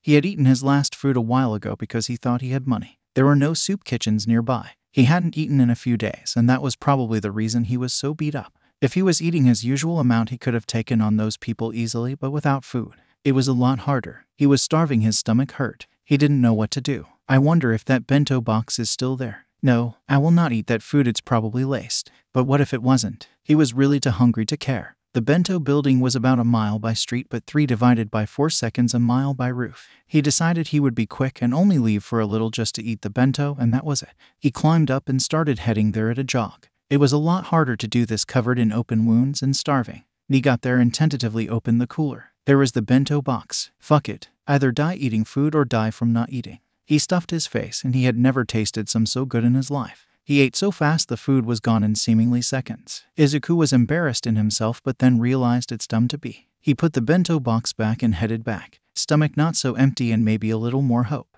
Chapter 12, The Itsy Bitsy Spider. Summary. Izuku and Eraserhead get closer. Eraserhead finds some stuff out about Green Cherub. Trigger warning. Violence. Notes.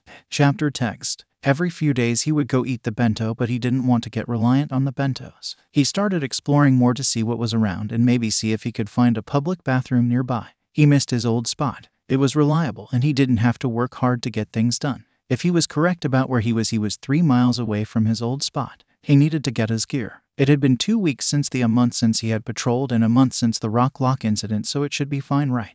He decided it was time to get his stuff. He had heard that villains thought he was dead, so the crime rate was back up. He also had heard that Eraserhead was looking for him. He got up that morning and went back to his old spot. He brought his bag with him to see if he could revisit his old dumpsters to get food. He visited them to find they had been unlocked since he hadn't been there. He filled up on anything he could eat and wasn't too far gone. In the bathroom, he stood on the toilet and reached into the ceiling. He grabbed the bag that was thankfully still there. He pulled it down, almost coughing at the amount of dust and insulation that came with it. Carrying the bag, he started heading back. He hadn't found anywhere to change, so he would have to change in the open or in his little hut of cardboard. He was not excited about this one bit. It felt freeing to climb back up onto the roofs and be able to run wherever he wanted. He had kept training as much as he could while he was stuck. He knew he would be rusty, so he decided to ease into it. As he was running and jumped a particularly big gap, he winces as his clothes snagged on the scabbed over slash marks on his back. His face hadn't quite healed all the way either, so when he grimaced it stretched the cut on his cheek. I fucking hate this. These need to heal faster, damn it. He kept going, trying to ignore the stinging pain as the athletic underclothes rubbed and snagged on his scars and scabs. He forgot how gross feeling it was. The athletic material was made of a different kind of fabric than all his other clothes, so this only happened with these legging-like pants and long-sleeve shirt. He was only able to take down a few muggers before he was bone-tired. He hadn't been eating nearly enough and had lost a lot of weight because of that. He was smaller, so it took more and longer to take down villains. He would have to find a way to start eating more. His patrols for the next few days continued like this. He did end up eating 2 more bento boxes, and he finally had found a dumpster that he could claim. He did have to scare someone off for it. He was starting to be able to eat more, and it helped, but it still wasn't enough. He had to resort to using the last parts of his patrol to swinging by his home and grabbing his bag to go dumpster dive in his old dumpsters. He had started pickpocketing again and stealing money from the villains he took down. Soon enough, he had enough money to start buying non-perishables. This all helped him, and finally he started to gain weight again. He started having an easier time on patrols and was able to take down more people. One night on patrol, he felt eyes on him. He knew it was Eraserhead. He would be lying if he said that it surprised him that Eraserhead found him. He was probably checking that it really was Cherub and not a copycat. He was thankful for Eraserhead in some ways, but didn't mean he liked or trusted him. Eraserhead probably saved him with the bento boxes. He did want to thank him but wasn't sure how. He didn't want to get close to the hero but wanted to show his appreciation. He did really like the bento boxes. They were really yummy, and it was nice to have something different than canned or dumpster food. He decided to do what the hero had done and leave a note. That day he wrote his thanks on a piece of notebook paper, then went to the cooler and put it on top of the letter that the hero had left for him. He was nervous but decided there was no point to be. He went home to sleep and make sure no one tried to steal his spot. When he heard from both Naomasa and from the locals that Green Cherub was back, he was relieved. It had been about a month since he had seen the kid. Every few days a bento would be eaten, and that was a good sign. Tazashi was happy, so he was happy. He was a little suspicious that it really was Cherub, so he searched until he saw the kid. It was him. He was relieved the kid was okay but was worried. What made him take a month-long break? One night when he went to go replace the bento, he saw a note on top. He picked it up and read it. "Thanks for the bentos, GC." He laughed at the short message. What else did he expect from the vigilante? He knew it was the kid because the note was written in his signature green sparkly marker and fancy handwriting. He took a picture of the note and sent it to his family's group chat. Putting the note back into the cooler, he went on his patrol. After that night, notes through the cooler became more normal. It was a safe way to communicate. Most of the notes from Green Cherub were the location of bigger groups that he couldn't take down. One time it was a spot where trafficked women were taken to sit before they were shipped out. Aizawa quickly learned that the kid knew a lot about the red light district and its works. This worried Aizawa, but it helped take down the crime rate. One night while Aizawa was heading to the cooler, he saw Green Cherub already there. He was grabbing the bento. This stopped Eraserhead from continuing his pace, opting to take a walk around the block until Cherub was gone. He didn't want to scare the kid, and he wanted the kid to feel safe coming up to him. Landing on the same roof as him while he was eating was not the way to do it. He saw the kid sit crisscross on the ground and eat the food. He was too far away to see his food, but he saw him pull down his mask. What worried Aizawa was the fact that the kid pretty much inhaled his food like he was either really hungry or expected it to disappear if he didn't eat it in 5 seconds. When the kid was gone, he went up to the cooler to replace the bento. Since he had gotten his strength back, he had been taking down bigger targets. He knew his limit but still wanted those people taken down. He knew he couldn't do it by himself, so he had started leaving notes in the cooler. Every time it would be taken seriously, and the problem would be taken care of. He was surprised Eraserhead listened and tried. He heard most of his info from was dropping on villains before taking them down or from the locals. Most seemed to think the homeless were deaf or just didn't care. One night on patrol, he was listening in on a group of 4 when they spotted him. One of them caught him with some sort of invisible bubble. He was floated down into the alley. The bubble popped as his feet hit the ground. Izuku immediately got into fighting position and picked out the biggest threat to him, which was the bubble guy. He put his bow staff together quickly, then used it like a bat to take out the bubble guy. He turned to the next biggest guy, but Cherub was thrown to the wall by one of the smaller men with what seemed to be spider web. Now looking at the guy, he saw the extra eyes and the fangs. Are you joking? He couldn't reach any of his weapons and was stuck in the web. What should we do with this? Party crashed. One guy asked the other. I think we should teach him a lesson about eavesdropping. They started coming towards him. I knew Eraserhead was nearby. I really hope he hears this and gets here before I die. I can't move, this sucks. What is this, ma? His thoughts were interrupted by his head hitting the concrete wall of the alley. His head erupted with pain. Then, like he had hoped, the villains started falling. Izuku was still seeing stars from the head bump, but he did make out Eraserhead's red glowing eyes as he took down the thugs. "Thank you, Eraserhead. Guess something good did come out, or your stalker tendencies." He smiled at his own joke. "Something is wrong. Everything is kinda fuzzy. I kinda think everything didn't seem as scary." His head wasn't working correctly. He watched Eraserhead tie up the villains, then it hit him. "Fuck. I am stuck in this stupid web. I can't get away. I am an illegal crime-fighting badass that just got caught. Well, I guess I'm not that badass since I had to be saved." Eraserhead approached the stuck vigilante. Izuku could see the hero's shoulders shaking from what he guessed was the hero holding in his laughter. Before the her got to close, he stopped and crossed his arms, looking at the caught kid.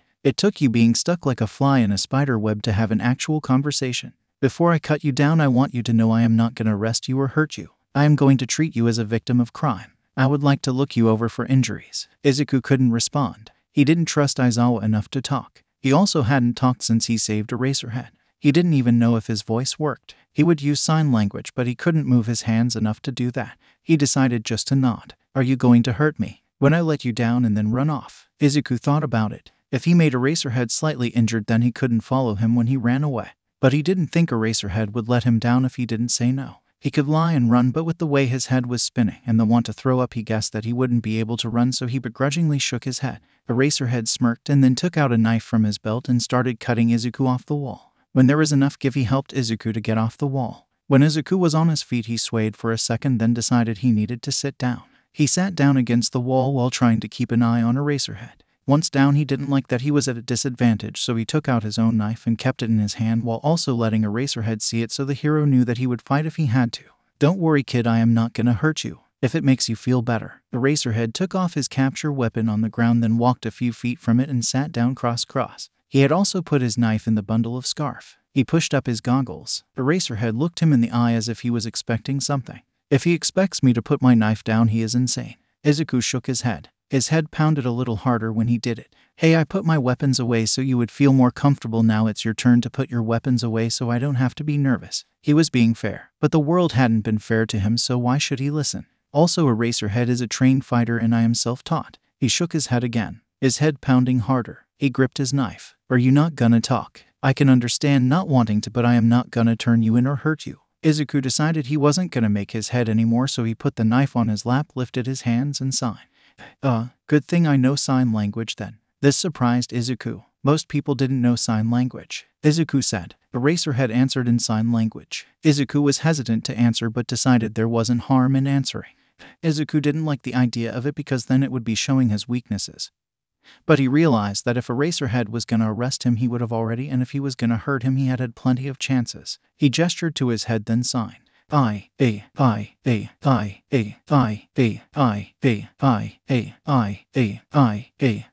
Izuku slowly got up, then climbed the fire escape and sat on the roof out of sight. He heard Eraserhead make the call and wait for police. Why am I waiting for him? What if he follows me? I am out of it to know if he is following me. Why am I trusting him? No one I have ever trusted has ever told the truth. I am leaving. Hero Protocol says he has to stay with the villains until police arrive, so I should have a 2-minute head start. Staggering up, he sneaked as quietly until he was 2 buildings away, then he started sprinting. He was dizzy, but he had been on these roofs so many times he didn't worry too much. He got off the roofs after a bit and started walking on the street. It would keep him hidden longer if Eraserhead couldn't see him. Did he feel bad for leaving Eraserhead? Yes and no. He felt bad because the hero had been nothing but nice to him, but Izuku had lied to him. He didn't feel bad because how did he know the hero wasn't lying, and what if he did turn Izuku in? He couldn't take that chance. He can't go back. No, he refused to go back. He would rather die than go back into the foster system or back to school. He had decided this a long time ago, he thinks. Izuku got back to his home. He did have to take some pain meds and re-clean his wounds. Getting into his street clothes, Izuku got into bed and settled in. He wasn't surprised to find the kid was gone. This was the closest he had gotten to the vigilante. He didn't expect Cherub to trust him immediately. He would be worried if he did. I mean, he is a stranger who could arrest him. He was worried about Cherub getting home with the concussion. Looking around, he didn't see the kid. Eraserhead was surprised to find the kid hung on the wall with spiderweb. Once the villains were no longer a threat, he did find it funny that it took the kid being stuck to be able to talk. It was surprising to learn the kid knew sign language, but when it was explained that Cherub couldn't talk, it made sense. Is he mute or does his quirk not allow him to? I will have to talk to Naomasa about this. I may not be turning him in doesn't mean I don't want to find out who he is so I can make sure he is safe. Eraserhead tried to justify his thinking. Sighing, he ran towards the police department. Chapter 13, Cats Get You Friends. Summary. Izuku meets more of the Irezermic family and we get a bit of a domestic moment. Notes. Chapter text. Concussions don't just disappear and they hurt. Mostly when you live in an area where people find it fun to fight 24/7. Izuku both loved and hated the red light district. Sometimes it was fun to listen in on the fights because some of them were plain funny. Other times they weren't funny and there were ambulances and police sirens. He had found he just tuned it all out and had become numb to it. He hated that that's what had happened. Izuku was surviving off pain medication at this point, but it was only taking the edge off his pounding headache. He needed to go somewhere quiet and less bothersome. Getting up, he started walking out of the red light district to the more expensive side of town, or just the spot heroes actually patrolled, so there wasn't much crime. This took a long while. He went to the cafe. He would charge his phone and use it. He hadn't been here in a long time. He didn't ever really use his phone, so it wasn't like he missed it when it died a few weeks ago. He went to his favorite booth and plugged in his phone, then laid his head down. The staff here seemed to be okay with him. They never kicked him out, but they also didn't go out of their way to be nice. That was perfectly fine with Izuku. He was only here to charge his phone and for the quiet atmosphere. Your cat is cute. He looked up, seeing a teen about his age with purple fluffy hair that defied gravity. He was holding a multi-cup carrier that had 3 drinks in it. Izuku looked at what the kid was looking at. His phone had turned on again. His lock screen was one of the stray cats that visited him a lot. Without thinking, Izuku lifted his hands and signed. "I." To his surprise, the kid nodded in understanding. This is the second person he had met that knew sign language in 2 days. What was going on? "Hi, my name is Itoshi. Do you ever feed her?" "And she is yours. Once you feed a cat, they will never leave your side. That's what my dad always says." "Can I sit? I want to show you my cat." "What is going on? Why is he being nice? This kid is weird." "Thanks. Sorry if it was weird saying I liked your cat. I think she is really cute." Izuku did actually like cats, and he didn't hate talking to a kid his age. He didn't trust the kid, but it was fun sharing pictures of cats. "We have this one mean cat who only lets me and my dad pet him. My pops hasn't passed some imaginary test." Itoshi laughs as he says this, then shows a picture of a tuxedo cat loafing in an oddly familiar man's lap. It took a second, but Izuku realized this was Eraserhead. "I am talking to Eraserhead's son. What is my luck? Why are you making that face?" Izuku tried to school his expression from the surprised face. He doesn't like my pops cause he is loud." I just got a text from my dad. I have to go, but this was nice. Can I get your number?" That's fine, thanks." With that, the kid left the cafe, leaving Izuku more speechless than usual. He had just met a kid, talked, and then exchanged phone numbers. The only reason he had given his phone number was because he thinks a safe way to talk. It's a lot harder to hit someone through a phone. Also, now he had blackmail on Eraserhead if he ever was gonna arrest Izuku. He was worried. Hitoshi had gone to their favorite cafe to pick up their coffee and a tea for Hisashi 30 minutes ago and still wasn't back. He texted Hitoshi asking where he was. He got a text back saying he had gotten sidetracked. He decided to wait till his son got home to question him. Hitoshi entered the house and waved sheepishly at Aizawa. He walked over and gave him his coffee, then took his own coffee from the carrier before putting the carrier on the kitchen table for Hisashi. There was this kid with a really cute cat lock screen, and I ended up talking to him about cats. Hitoshi explained. Aizawa smiled before saying, "Only you would get distracted by a cat." "No, you would too." "Fair enough." He sipped his coffee to find it was cold. "If it takes you 2 minutes to get there and we pre-ordered, that means it took you around 24 minutes to talk to this kid." "Hey, cats are important," Hitoshi retorted. "You make a good point there." Hisashi walked into the room, saw his tea, then went over to get it. "Hey, Pops." At the no response, Hitoshi stomped on the floor. Hisashi looked questioningly between Aizawa and Hitoshi to see who had gotten his attention. "Do you have your hearing aids in?" "No. Their battery needs to be replaced and I forgot to get new batteries." "Hey, it's my day off from the station today, so I should be all set. If you guys don't mind using sign language today, At the same time, both Hitoshi and Aizawa scrambled to say they didn't mind. "I actually like using sign language. It's a fun way to communicate, and then I can make sure I am warmed up and ready to go when I meet those who can't hear or speak." Why? You know it doesn't bother me, But I thought he talked to victims and comforted them. Maybe he is selectively mute like I was. Maybe he wasn't saying he couldn't talk physically, but he couldn't talk mentally. Aizawa nowadays forgot how far Hitoshi had come from that scared 9-year-old they had fostered. He had refused to talk for a while because he had been abused for his quirk. They sat around their living room sipping on their drinks in silence, just enjoying each other. Then Hitoshi tapped the floor to get his both dads' attention. The kid who I shared cat photos with also spoke sign language. I was surprised at first. I have never been more handful to know it. H. That's nice. What guy? P. Hitoshi and Aizawa laughed at Hisashi's confusion. I explained. The kid had an adorable tortoise-shell kitty. He said she was a stray. He said he fed her, so I said what Dad always says about feeding cats. H. That is actually adorable. Our little Hitoshi is putting himself out there and talking to people. How old was he? P. I think he was about my age, but he was pretty small, so I am not sure. H. Did you get his number? Hisashi asked excitedly. Yes. H. We should have him over. It's a kid your age and you both were talking about cats. This is destined to be a good friendship. P. Hitoshi rolled his eyes but then agreed to see if he could come over at some point. His name is Izuku. H. I didn't give him mine either. Hitoshi shrugged. Hisashi face palmed. How are we supposed to be responsible dads and look up potentiometer friends if we don't have a last name? He is joking, right? Hitoshi turned to his dad. You too, Dad. H.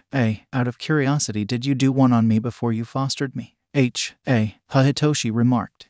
He was woken up very rudely to be kicked out. Apparently he was making people uncomfortable. How does a kid sleeping make them uncomfortable? He looked down at his phone before leaving to see a text from who he presumed was Hitoshi. He was sure it was Hitoshi, 1 because no one else had his phone number and 2 because it was a picture of a cat. Izuku laughed and sent a funny picture of one of the stray cats he had seen a while ago. Izuku was bored and wasn't quite ready to go back yet, so he walked around for a bit. To tell the truth, he was pickpocketing people, but hey, they were in the rich area, so it was fine. Or it was fine until he tripped while his hand was in someone's pocket. The guy realized what Izuku had been doing and started yelling at him. When Izuku went to run away, he didn't expect the guy to start chasing him. He started running faster. He ended up running towards the red light district. He was trying to loose the guy in the alleys, but he didn't know the alleys and this guy seemed to.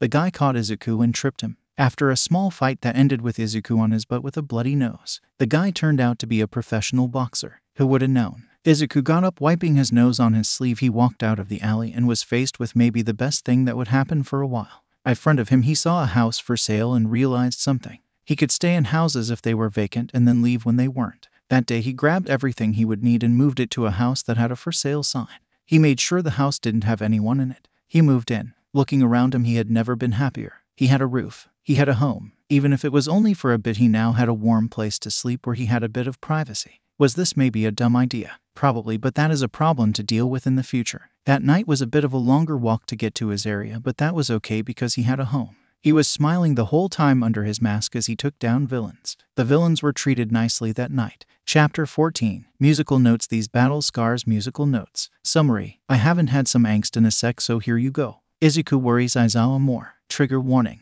Gore. Mention of self-harm scars. Violence. Important note. A reader brought to my attention that you couldn't see Hitoshi's sign language responses. I went back and fixed that. The only chapter that needs rereading is chapter 13 and maybe 15. I also wanted to remind everyone that the only romantic couple in this fic is Eraserhead and Present Mike 12-23. Notes.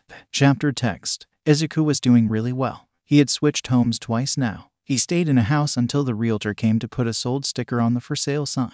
He did have a few close calls when there was a random house showing and he had to hide. Since he was in a home, he didn't have to carry that much stuff. He had his saved food and water, his phone and charger in a plastic bag to keep dry, extra clothes, his money, his toiletries like shampoo, body wash and scissors, finally 2 blankets. This all fit mostly in one bag, but the rest was in his vigilante duffel bag that he had gotten from the athletic store dumpster. Without the fear that he was going to be murdered or challenged every time he fell asleep, he was able to sleep a lot better. He found he was a lot less stressed in general, which helped. His only stress with his living was if a customer would come in. For that reason, he stayed in the back rooms and always had a window open for quick escape. The house before this still had water and electricity, so he was able to take a shower while there, and able to charge his phone. He was learning that different house companies had different ways of keeping the house. Some would keep utilities on for the showings while the others didn't. While on patrols, or if he wasn't there, he would hide any evidence of him being there as best he could. Most times that meant hiding his things on the roof of the building or a nearby one. Another thing happening on patrols is he found he could text Hitoshi. It had been 2 weeks since their meeting. Izuku started regularly going to different cafes to charge his phone and talk to Hitoshi. He even found a building on his patrol that had free Wi-Fi. He would stop there and take breaks. Most of their convos were pictures of cats, but recently they had just been talking more. Izuku found himself having to lie about stuff since he didn't quite have a normal life. He hated lying, but this was his first friend in a long time and he wanted to stay friends, so if that meant making up relatable stuff, then that's what he would do. Hitoshi did ask why Izuku was awake at such late hours. He explained he had insomnia. This in fact was not a lie. Then when Hitoshi asked how he got the late-night cat pictures, Izuku said that he went for walks cause it helped him and would see stray cats. This also was not completely a lie. He had been doing a lot of half-truths. He liked Hitoshi. The one problem was he kept asking if he wanted to come over to meet his cats. Only thing he would have to do is have their parents meet. Now he would say yes, but then remembered he was a homeless teen that stunk and didn't have an address or parents. He also was scared to go to Eraserhead's house. What if he recognized him? He made up excuses not to go, saying he was busy and couldn't come over or that his parents wouldn't allow him. It was weird knowing he knew Eraserhead's son. It made him feel more confident, so he did let the hero get closer. He also did have to admit that he did like the hero. When the homeless hero helped him from the spider web, he didn't beat up Izuku or arrest him, which he was very thankful for. He also let Izuku have his own space. The hero was nice, Izuku knew that. But he knew that would change the second he learned Izuku was quirkless. If he knew that he would do the same thing everyone had done. He couldn't stand having another person turning on him or abandoning him. He couldn't get too close to Eraserhead or the hero would figure it out. Realizing this also helped him realize why he was also keeping Hitoshi at arm's length. Every few days he would let the homeless hero get a bit closer. He realized it would be a good thing to have the hero's help on patrol since Izuku did need saving sometimes. He also couldn't take down all the people he wanted. Some gangs were just too big to take on his own, so he needed Eraserhead's connections and group fighting skills. Izuku still wasn't great at multiple targets at once. Eraserhead, on the other hand, seemed to be able to take down an infinite amount of people. If Izuku got the confidence to ask for help in person so he was part of it, he would probably just be the backup that watched Eraserhead's back. The part that made Izuku laugh was the fact that Eraserhead only ever followed him every few nights. Most times it was because Izuku would go and get a bento box and homeless hero would see him. He knew the hero was trying to talk to him, but he wasn't gonna let that happen. He hears a scream. Cherub takes off sprinting towards the scream. He looks over the edge of the building. He doesn't want to jump in without having a bit of an idea of how bad the situation. There was a teen being beaten up by a villain. He recognizes the kid. It's Deiji. He could let Deiji get beat up and get his karma, or he could save him. He wanted to walk away. Every part of his body was saying go the other way, but he knew he had to save him. He jumped in. He beat the guy pretty quickly. He tied him up. He was in a daze. He turned to Deiji, who was crying. He got on his knee in front of Deiji. Thank you, sir. You saved me. Cherub ignored this, taking out his first aid stuff. He was not gentle. Deiji was under him. Deiji was thanking him. Deiji was flinching with how hard Cherub is wiping the blood from his face. Cherub saved Deiji. He called it in and waited till the police were close enough before leaving. Izuku was not present, only Cherub. He didn't stop running, he just kept running. When the tears filled his eyes, he took out one half of his bow staff and chucked it. He went to grab it to find it was broken. He grabbed the other half and chucked it against the wall. He punched the brick. Rage clouded his mind. He knew not to patrol like this, but he couldn't stop either. Grabbing the unbroken half of the bow staff and started hitting it off the wall. He heard steps behind him. Knife pulled, he turned. Red glowing eyes greeted him. He lowered his knife but kept glaring. He was angry. Eraserhead needed to leave. What's wrong with you? Cherub didn't answer. He was too mad to move his mouth or hands. He walked away from the hero. Picking up the broken bow staff, he tossed it. As happy as I am that you didn't take your anger out on villains, you probably shouldn't break your equipment. Cherub turned around to glare at the hero. He put the pieces of the bow staff in the dumpster. He started walking out of the alley. Seriously, what is wrong? Cherub doesn't answer. He keeps walking. Eraserhead easily catches up. They walk down the street together. Bad day. I am going to take your lack of an answer and what I just saw as a yes. Cherub was too mad and angry to care. Cherub looked over his body. He was bleeding badly on his left bicep. The second he saw it, anger surged before it just went away. He felt hollow. He could feel the pain in his bicep now and it hurt. Izuku thought about it. He realized he wouldn't be able to stitch himself up with only one hand. Izuku scaled a building with Eraserhead not far behind him. Getting on the roof, Izuku went to the middle and sat cross. He knew Eraserhead was being nice. He also knew that when he was in pain, he fought back. He took out both of his knives and tossed them away.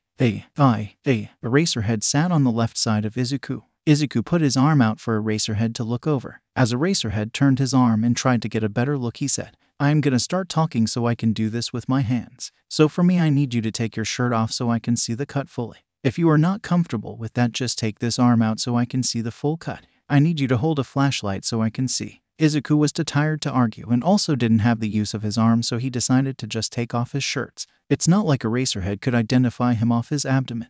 He also had a balaclava so his face would be completely hidden, same with his hair. Izuku nodded, then took off his shirts, being careful not to let the clothes catch on the cut but also to make sure the balaclava didn't move. He held up his arm to Eraserhead. He was handed the flashlight. He turned it on and held it up so the light was on the cut. Eraserhead fixed his flashlight hand until he liked it. While Izuku had taken off his shirts, Eraserhead had gotten all the equipment needed to do stitches. Izuku was out of it. He didn't see the worried look Eraserhead gave him.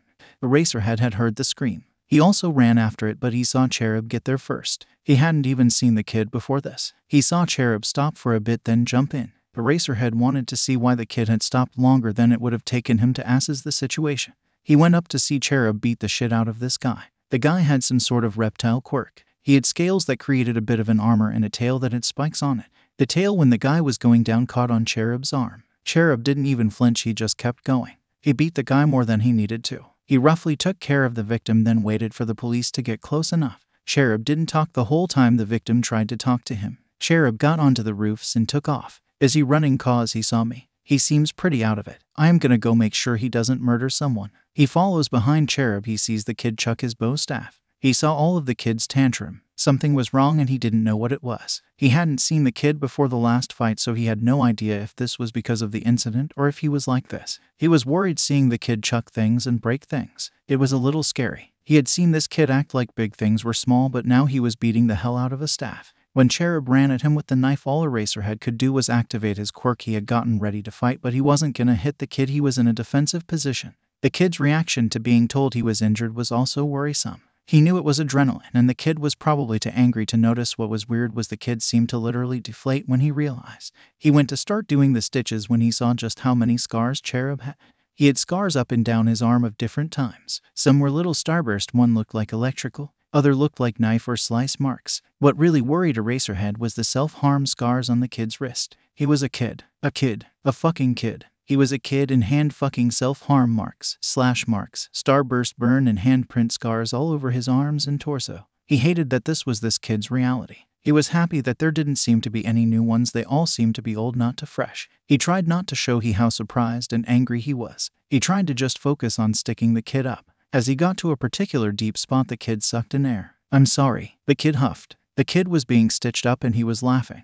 The more he thought about it, the madder he got. He needed to help this kid. Things were making more sense and he felt so bad. He finished sticking the kid up. He went over the wound with a disinfectant wipe for the billionth time, then wrapped it in a bandage. You are all set. Try not to exert yourself too much. Make sure not to rip the stitches. I will see you at the cooler in a few days so I can take them out and check how it's healing. Cherub nodded, then put his clothes on.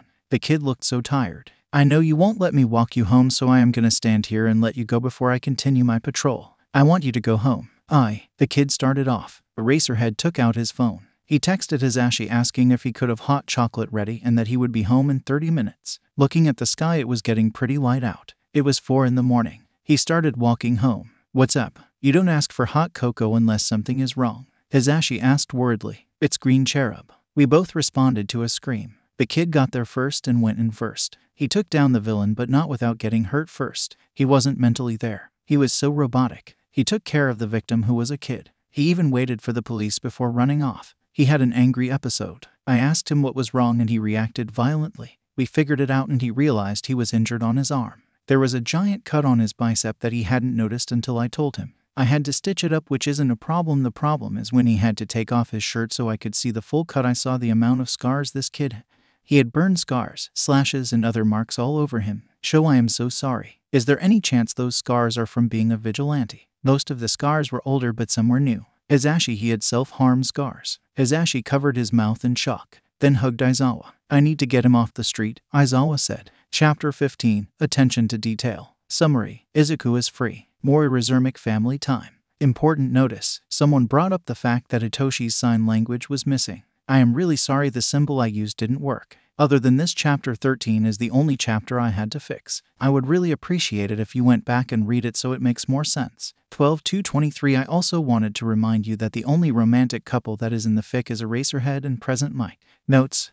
Chapter text. Izuku met up with Hitoshi in the cafe. They had met and they were talking sign language while they sipped their coffees. Izuku had showered and cut his hair. He had also gotten better clothes so it wasn't obvious that he was homeless. I don't want to be rude and I am really sorry if this is, but how did you get the scars on your face? Izuku had a scar from mid-cheek to his jawline. Another cut his eyebrow that went from just under his eyebrow across his forehead where it landed in his hairline.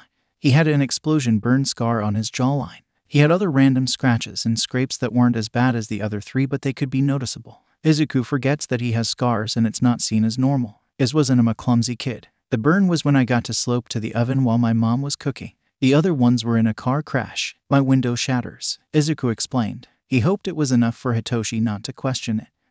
Hitoshi looked nervous. Izuku regretted asking, but then with a deep breath Hitoshi answered. It's from a muzzle I had to wear before my dad's adopted me. My old foster family thought my quirk was villainous. Hitoshi looked surprised at Izuku's response. Thank you, H. They fell into a comfortable silence. It was interrupted when a racerhead and a blonde walked in. They saw the 2 teens, then went over to their table after ordering their drinks. The blonde talked first. Is this the kid you were talking about? Did you guys really come to spy on my hangout? And yes, this is Izuku. Izuku, these are my overprotective dads. Hitoshi explained. Yes, Hitoshi, we did. Hello, I am Hisashi Yamada. And I am Shota Aizawa. They both shook his hand, which kinda was weird, but oh well. He was frozen because here was Era's Aizawa, who knew him as Cherub. Yamada seemed familiar, but he couldn't place it. Then it made sense.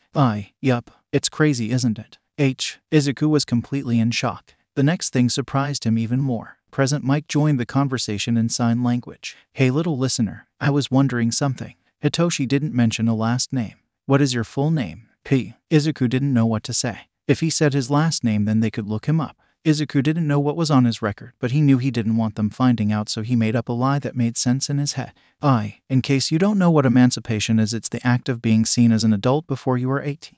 In America, you have to prove you have stable living and a job. Your parents have no control of you. You do have to prove that this is the best situation for yourself. For America, you have to be 16, but in Europe, you have to be 14. Well, that solves the mystery of why you don't talk about your parents' age. If you were 13, how did you get emancipated? Aizawa asked, skeptical. Izuku decided this was the best way to break the news.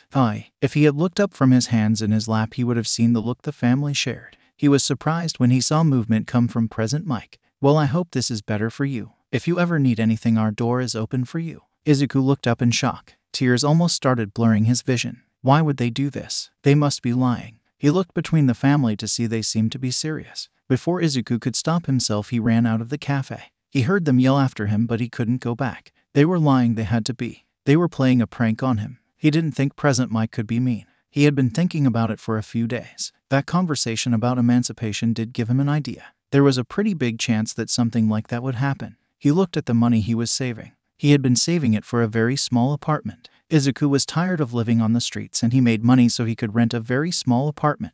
Izuku decided he would turn himself in, then try to get emancipated. He didn't want to lie to Hitoshi and his family. Hitoshi had texted him multiple times, but Izuku didn't know how to answer, so he didn't. When Izuku was taken to the group home, he had kept the envelope with everything in it. He kept the envelope in a plastic bag with his money. He still had his old social worker's card, so he went to an internet cafe, then called him. This is Kenzo Watanabe. Who am I speaking with? He almost went to go sign, but then realized he would have to talk. I don't know if you remember me, but this is Izuku Midori. I know you dropped my case. I just want to know if I would need a social worker to get emancipated. His voice was gravely and gross. Damn, we thought you were dead. Ooh, yes, you would need a social worker. If this is just to get emancipated, and then I wouldn't have to deal with you, I am willing to take your case. I just want to get emancipated, then I won't contact you again. Okay, meet me at blah blah blah street. You have an appointment with me in 3 hours. I can get this rushed through, so wear something nice and look nice. Mr. Watanabe said blandly. Oh, okay. Do I need to bring anything? No, I have copies of all your paperwork. The phone clicked. Izuku couldn't believe it. He ran from there. He took a shower, then snuck into a dry cleaning business through the back window. He took some nice clothes, a nice button-up that should fit into some nice pants. He took the envelope of paperwork just in case. He headed over to Mr. Watanabe's office early. He checked in with the secretary. After 15 minutes, he was directed to Mr. Watanabe's desk. Damn kid, you look different. I like the short hair. Anyway, so since you are quirkless, the court won't care too much and you should just get passed almost immediately. You will have the chance to change your name. I will warn you that this will take more paperwork. I am required to do a follow-up to make sure you are living somewhere nice and have a job, but I honestly don't care. Here are some apartment buildings that don't ask questions and accept all quirks or lack thereof.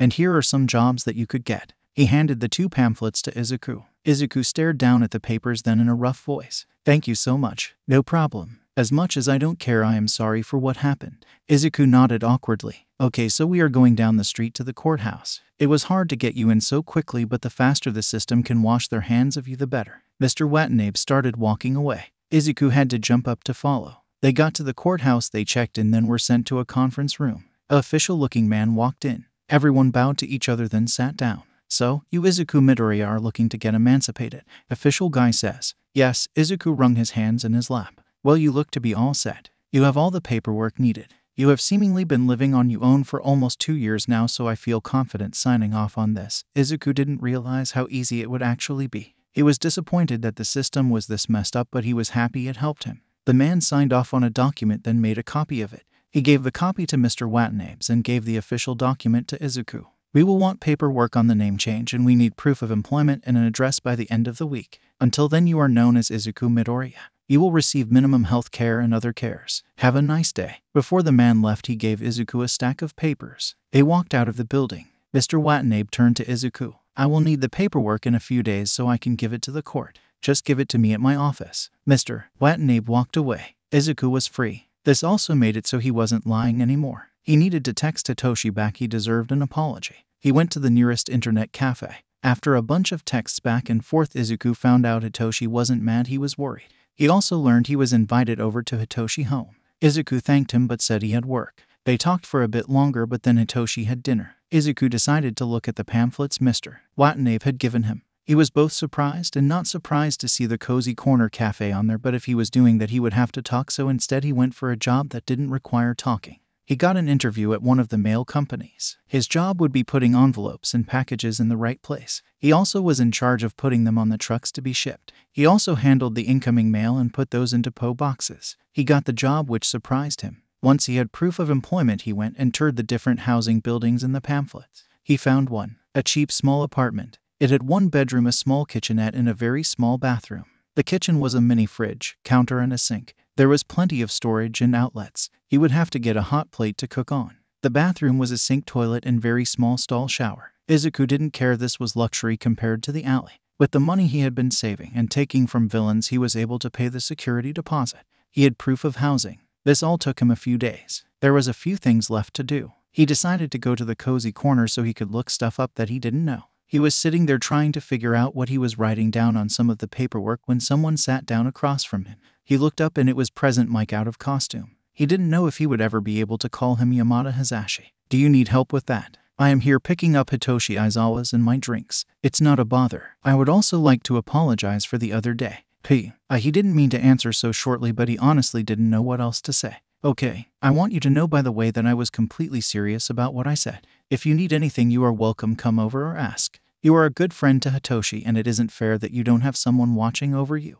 He said this, then got up waving goodbye. Izuku waved back. He was really confused. The hardest thing for Izuku was coming up with a last name. He was Izuku and he liked that, but he didn't want to be tied to old Midoriya. He didn't want the reminder that he had been disowned. He couldn't decide, so he put a bunch of random surnames in a spin-a-wheel thingy and spun it until there was only one left. His new name was Izuku Sasaki. He had finished all the paperwork he needed, so he dropped it off at Mr. Watanabe's office. The next day he would have his first day of work and he would be able to move into his apartment. He was excited to start working because he didn't have any money left. He hadn't been patrolling because how busy he has been, and because he has been having to stay awake during day hours. He would have to change his sleep schedule since he had a job now. It was 6 days a week, 9 to 5. He had Sundays off and had a 30-minute lunch break. Today was training, then he was on his own. To say he was excited was an understatement. He would be getting a steady paycheck, a steady home, and he didn't have to hide anymore. Only problem was his job was in the rich area, while his apartment was in the middle of the red light district, so it was quite the trek. It did give him a good chance to keep up his stamina, so that's what he turned it into. A few days and he decided he liked his job. It didn't change too much and his boss was nice, also it was pretty easy. He had moved in. He didn't have a bed or any furniture yet, but that was fine. He had a space of his own and that's what mattered. Also, he didn't have to hide his money anymore because now he had a bank for his paychecks that he would get weekly. He decided to settle in before going back to being a vigilante. When Izuku ran, he was worried. He was also a little mad at his dads. If they had let them be, then Izuku wouldn't have run away. He would be texting back right now. If his fathers had mind their business, then his first real friend would be here. His dads knew he was annoyed with him and gave him space for a bit before they called a family meeting.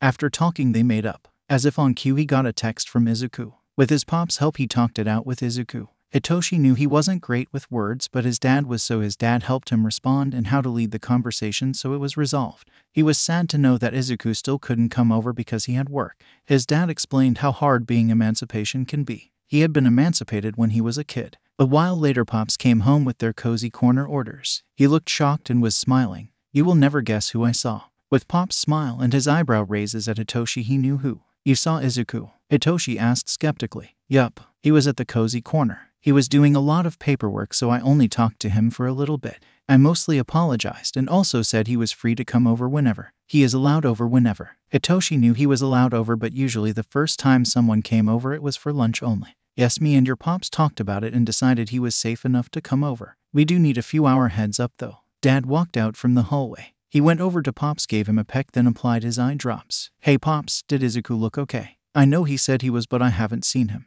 "Oh Toshi, he is okay. He looked tired, but that was it," his dad said in a sympathetic voice. A few days later, he got a text from Izuku saying he would be getting internet soon, so he would be able to text more. This made Hitoshi happy, but what made him happier was Izuku sent Hitoshi his work schedule so they could come up with a time to hang out. Hitoshi asked his dads and then reported to Izuku that they could do Sunday dinner. "Why do you think Izuku doesn't talk? We know he is quirkless, so it's not like it's a mutation." He asked his Pops that night at dinner. "He might have similar reasons to you. Maybe he was bullied out of talking." His Pops said solemnly. "You know the scars on his face." He said that the burn was from when he was a kid. He had gotten too close to the stove. And then he said the 2 big scratches were from a car accident. "I am not sure how true that is since he is so skittish and I know the statistics for quirkless people," Hitoshi said. "Only he knows the real stroke, so I think it would be better not to speculate. I understand your worry, but if Izuku wanted you to know, you would know. He might not be ready yet." His dad answered. "I hope he is okay," he said. "We all do," his Pops said. Chapter 16, He Actually Cares. Summary: Izuku is doing great. Important note: a reader brought to my attention that Hitoshi's sign language responses weren't showing up. I fixed that. The only chapters you might want to reread are 13 and 15. I am so sorry for this, I didn't realize it was happening. I also wanted to remind everyone that the only romantic couple in this fic is Eraserhead and Present Mike. 12-23. Notes. Chapter text. Izuku only agreed to dinner cause he felt bad blowing Hitoshi off 1,000,000,000 times. He was really scared. Hitoshi asked if they could meet at Cozy Corner since he didn't feel safe putting their address down. Izuku completely understood. Izuku now had internet in his apartment. With his first paycheck, he bought a futon. It was weird sleeping in an actual bed. He already had plans for his next paycheck. Izuku walked to the Cozy Corner cafe. He had taken a shower and was wearing his best clothes. He got to there and sat down at his usual booth to wait for Hitoshi and his dad to arrive. He loved the fact that the flamboyant loud blonde married a grumpy quiet tired cat vibes guy. He saw them enter. They made contact. Walking over, everyone sat down. Hitoshi next to Izuku and his dad's across the table. "So before you come over, we do have a few questions. This isn't a test or anything. 1. Are you allergic to cats? 2. Would you prefer if we all spoke in sign language? We are all fluent. 3. Are we calling you Izuku or something else?" Hisashi asked all of these. He hesitated to answer before realizing he was being dumb by not answering. Okay, these next questions are because 1. We are heroes and Hitoshi is in danger because of that, but also because we want to make sure we know things about you before you enter our home. Again, this isn't a test and I am sorry that we have to do this. It isn't anything you have or haven't done. We would do this to anyone, Eraserhead answered. He had to be careful to call him Aizawa, otherwise they would figure him out. Izuku nodded. Eraserhead handed him a notepad and a pencil. "I need you to write down your name, phone number, address, workplace, and if you have a guardian or social worker attached to you case I need their name and phone number," Aizawa said. Izuku nodded and wrote everything down. He didn't write down Mr. Watanabe since he didn't want to be a part of Izuku's life if he could help it. Once finished, he handed the paper back to Aizawa. "By the way, no one except me and Hisashi will see this. You can call me Aizawa, by the way. You can call me Hisashi. I think last names are too formal," Hisashi said teasingly. Aizawa rolled his eyes. "Well, we are all set to head to the house. I ask that you please don't tell anyone where we live or write it down. Also, people don't know me and Hisashi are married or even a couple," Aizawa said as he got up and started walking out. They all got up. Izuku kinda hung in the back of the group. "Oh yeah, there is only one test today. The test is to see if Bastard approves of you or not," Hitoshi said excitedly. Izuku wasn't too nervous, but he hoped Hitoshi would still like him if Bastard didn't.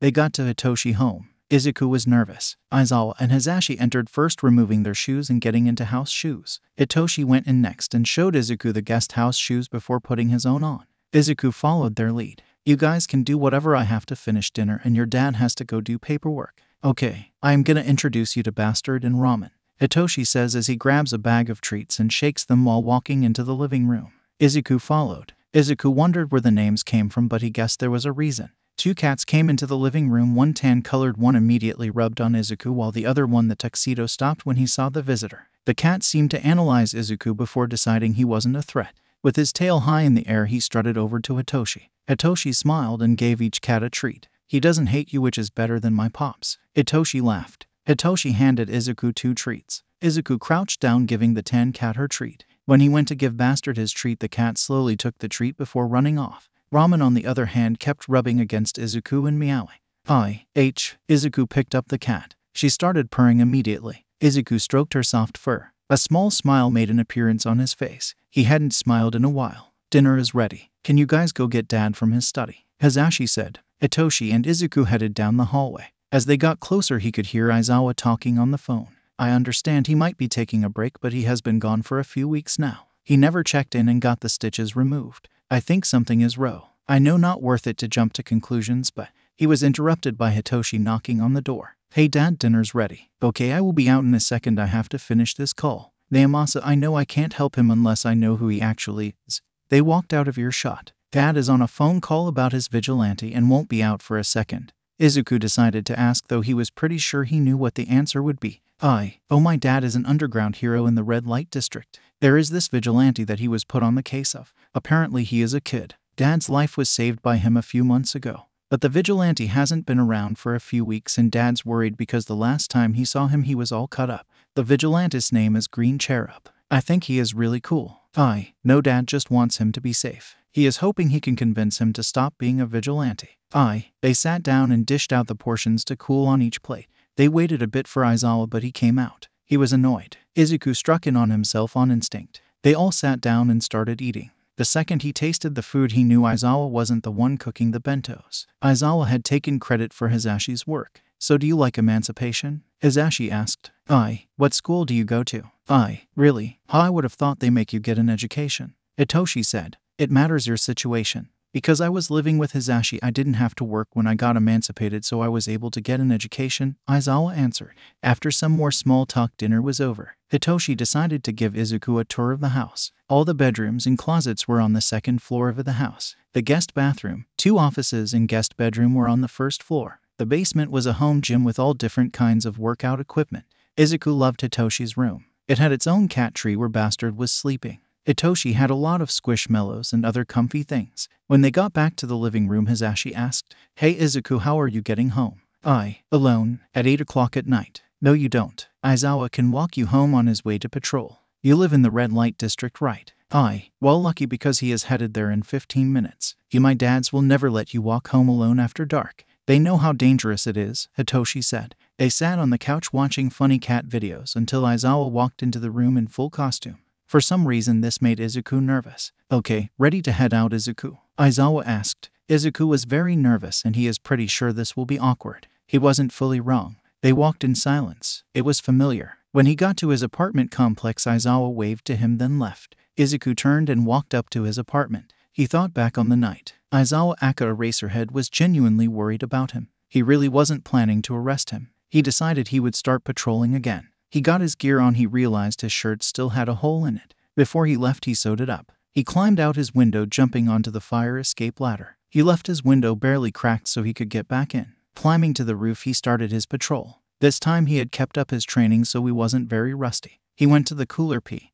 He wanted to wait for Eraserhead to show he was okay, but he realized how weird that would be. He chickened out and started actually patrolling. He still didn't quite trust Eraserhead, but after meeting his family and hearing about him, he trusted him more. At least now he had a good amount of blackmail. It took a few days for Eraserhead and Izuku to naturally bump into each other. They waved at each other, then moved on. Izuku had let Eraserhead get on the same building before running away. One time when they passed each other, Eraserhead tossed something at Izuku. He looked down to see it was a granola bar. This started happening regularly. Almost every time they saw each other, Eraserhead would throw him a sneak. It was always changing what the snack was. Izuku actually really liked it. He didn't always eat it right then, and he would save it for work later. He would still eat the bentos every now and then, and he continued the notes of big groups. Izuku had never been so happy. He was working, living, and patrolling on his own. He had an amazing friend and someone who worried about him. Izuku didn't want to get attached, but every Sunday dinner it got harder and harder not to. It was weird having people who cared about him. He didn't think he would very get used to it. Chapter 17. It's nice to be cared about. Summary. Some training then some domestic shit for you. Important notice. A reader pointed out that Hitoshi's sign language responses were not showing up. I went back and fixed that. Only chapters that need to be reread are 13 and 15. Also a reminder that there are no romantic couples other than Aizawa and Hisashi. Notes. Chapter text. After Eraserhead had to save Izuku from another group attack, Eraserhead came up to Cherub and goes, "That's it. I am going to train you how to fight multiple enemies. Meet at the cooler tomorrow at 8. I don't patrol till 9 and I don't know what time you patrol, but you can hold it for a bit for this." Aizawa said this, leaving no room for protest or argument. The next night Izuku showed up early. The second he got there, Eraserhead started going over the strategy to almost win always. One-on multiple fights are dangerous for the one. There really is no way of solving that. The trick is knowing that and doing everything you can to keep yourself safe. That day was just the logistics of it and hearing an actual plan. I know it's hard watching someone get hurt, but you need to wait to 1. Enter the fight at the best moment, and 2. so you can see who the biggest threats are. You don't seem to have quirk that reaches or any enhanced senses, so your biggest weaknesses are long-range quirks and barriers or armors. Like I said, I know it's hard to know someone is getting hurt while you assess the situation, but it's better to be confident you can stop the fight and win so the victim doesn't get hurt more than if you were to rush in and lose because you did. Look to see who the strongest member was, and now both you and the victim are hurt. Aizawa said roughly, but Izuku knew Aizawa was telling the full truth. Tomorrow we will be doing some sparring. You can opt out of this, but no, I am not going to go hard on you and I am not going to arrest you. I know I can't stop you from patrolling, so I would like to know I can trust you can handle yourself. Fair enough. Eraserhead and Izuku then started their patrols. The next night was the sparring. Izuku was nervous. He was nervous because he would be fighting a pro hero, and if he lost, Eraserhead at any time could go against his word and unveil him. When Eraserhead got there, he took off his goggles and scarf. No support weapons. You are going to learn how to hand-to-hand fight before you add weapons. I don't want you to take this as me saying you are not good at fighting. You are good at fighting, but you are not nearly good enough as you need to be. If you want to stop sparring, let me know. From then on for a week, Eraserhead would teach Izuku how to fight better. He kept adding more and more opponents on by having Izuku jump into brawls that Eraserhead had dubbed okay. When it came to Izuku and Aizawa's relationship, Izuku had a hard time not being too familiar with him. He had started joining Hitoshi's family for dinner every Sunday. Izuku was amazed with the personality differences between Aizawa and Eraserhead. This is what really got Izuku to make one set of moral and personality rules for Izuku and a different set of rules for Cherub. He didn't want Aizawa seeing the similarities and connecting them. The time Izuku struggled with the most was when Aizawa would walk him home while he was in costume. Izuku thought of Eraserhead and Aizawa as two different people, and seeing him as both made it really hard to make sure the rules were followed. Izuku wasn't really supposed to know Aizawa's hero name, so he had to be careful not to call him that. Cherub and Eraserhead had become a lot closer. Cherub still refused to talk, and he wasn't going to anytime soon. The only time Cherub let Eraserhead get in arm's reach was when training, otherwise Cherub kept some distance. In the past week or two, Eraserhead had been teaching Cherub proper bow staff techniques. After the bow staff, Eraserhead would teach Cherub the art of knives, but he wasn't there yet. It had been almost 3 months of training with Eraserhead. Izuku had gained some speed and muscle since Eraserhead had given him an outside of training workout routine. Izuku found to hide the evidence of his training with Eraserhead from Aizawa, he was having to wear baggier clothes. Izuku already only wore long-sleeve shirts and pants to hide his scars from both Hitoshi and his family, but also from everyone else. He hated his scars. He hated the looks he got for them, so he hid them. He was sad that he couldn't hide his face scars, but he had an excuse ready if anyone asked. Something that was funny to find out from when he was over at their house was the fact that Aizawa talked about Cherub a lot.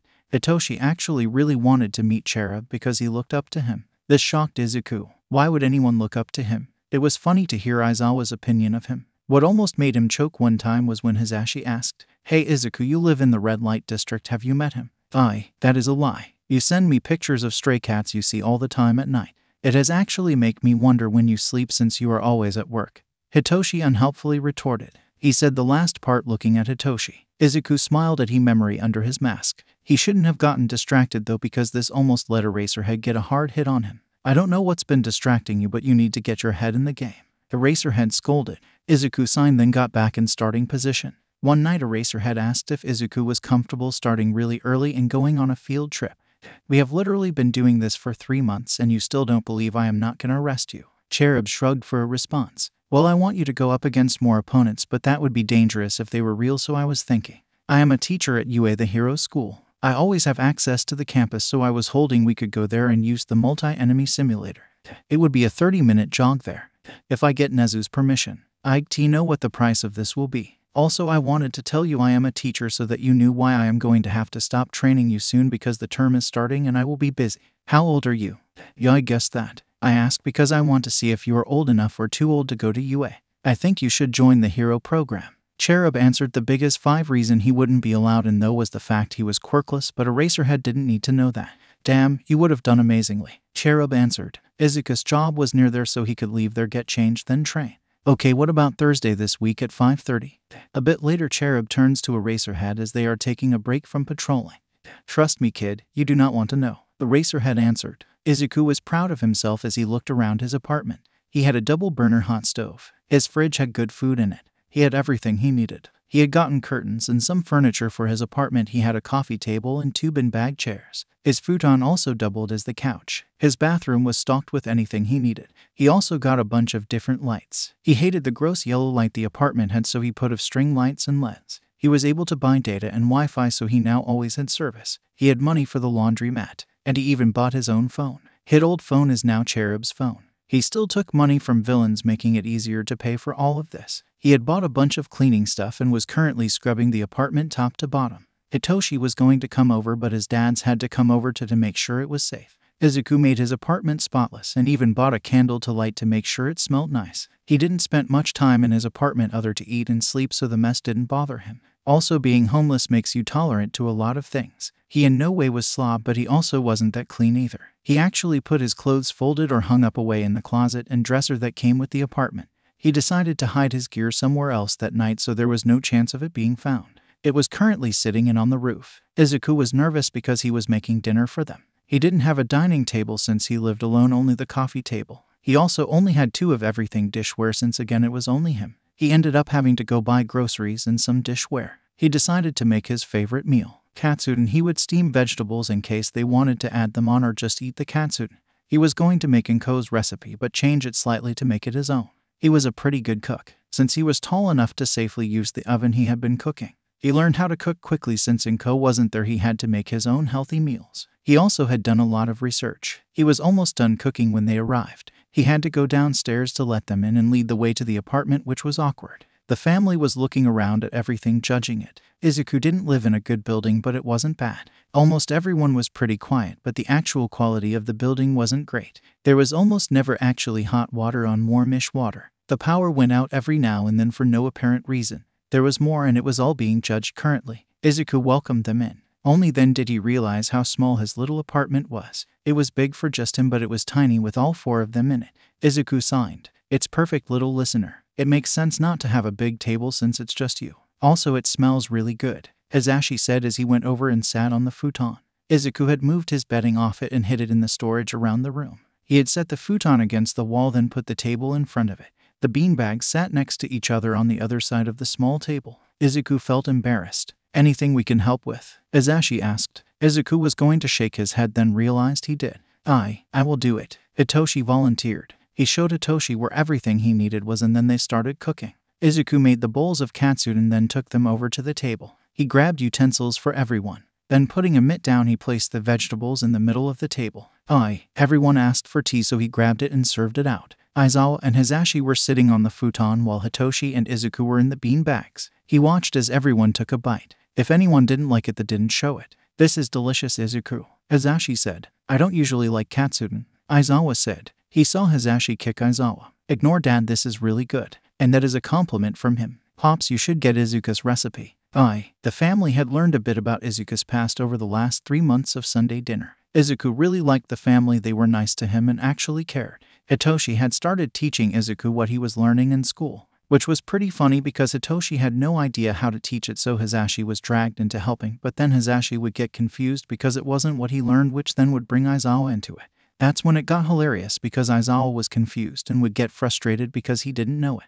It usually ended with Aizawa yelling at the paper with his quirk activated, staring at the paper, Hitoshi and Hisashi laughing until they were in tears, and Izuku smiling. He felt safe with the family. No one was purposely mean and everyone was themselves. Hisashi and Aizawa were very understanding parents. They always did their best to protect and understand Hitoshi. Izuku was happy to be a part of it even if he was more of just a witness to it. He liked it and was okay enjoying while it lasted because when it came to Izuku he knew good things never lasted for him. It did make him sad that he missed out on a family like this, but he knew he didn't deserve it. Izuku had bought some board games to play since he didn't have a TV. At the Yamada Aizawa house, Saturdays were movie nights or family game night depending on what they were in the mood for. Since it was Saturday, he knew he had to get card games. They had chosen to do this dinner on a Saturday because it worked better and they still wanted to have Sunday dinner at the Yamada Aizawa home. Izuku brought out the games he had bought. He bought old games from before Quirks. Hazashi kept the house pretty well stocked with different games, but he didn't have all the old games. Izuku had bought games he knew they didn't have.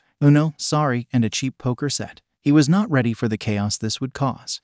Rules laid out. The cards were shuffled and handed out. Hitoshi had picked Uno. He would regret this. Since Izuku had shuffled, Hitoshi went first. Izuku cut the deck. Hitoshi flipped the bottom card. It was a yellow 2. Hazashi started to sweat. Hitoshi put down his only yellow card. Aizawa looked at the deck, then looked at his cards. He smiled, then put down a same number red, effectively changing the color. Hazashi slumped in his chair. He had no red, only green. His whole hand was green. No numbers matched, so he ended up having to draw. After 2 cards, he pulled a same number green. Hazashi placed the card, cheering as he did so. Izuku smiles, then did something evil. He placed a wild +4 card down. Izuku came to play. Hazashi remarked as Hitoshi gave Izuku "I am gonna get you" look. Izuku could do nothing but smile, accepting the challenge. Hitoshi picked up 4, then put down one of his only blue cards. Aizawa put down a blue reverse. Betrayal. Hitoshi accused. Hey, I am just playing the game. Hitoshi had to pick up 3 cards before getting a blue. Izuku placed a blue reverse. Asshole. Hitoshi grumbled under his breath. Hitoshi picked up 4 cards before getting a same number yellow. He placed it. Aizawa placed a yellow down. Hazashi placed down a skip card. Hitoshi looked at his pops with betrayal. I can expect this from these two, but not from you, pops, Hitoshi says while gesturing to Izuku and Aizawa. That was my only yellow, sorry kiddo. That was my only yellow too, Hitoshi responded. Izuku was grinning from his seat as Hitoshi drew 7 cards before placing a same number blue. Let's do a quick ad break and card count. They all started with 5. They now have. Izuku has 4 cards. Aizawa has 3 cards. Hazashi has 6 cards. Hitoshi has 21 cards. The game ended with Izuku winning. They chalked it up to him only winning because he knew the game. To that, Izuku challenged them to another round. Every time someone would challenge to another round. Pops, how do they keep winning? Hitoshi asked from his position on the floor. I don't know, kid, but think they are cheating. How dare you accuse me and Izuku of cheating? Aizawa said. Dad, you and Izuku have taken turns winning the last 7 rounds. Me and Pops haven't won the game once. Izuku signed this, then shrugged. The family all shared looks. This was the first times Izuku had come out of his shell enough to insult one of them. Hitoshi and Hazashi made eye contact, then nodded. They now were on a mission to either make Izuku laugh or get him to start insulting them. Can we please play a different game?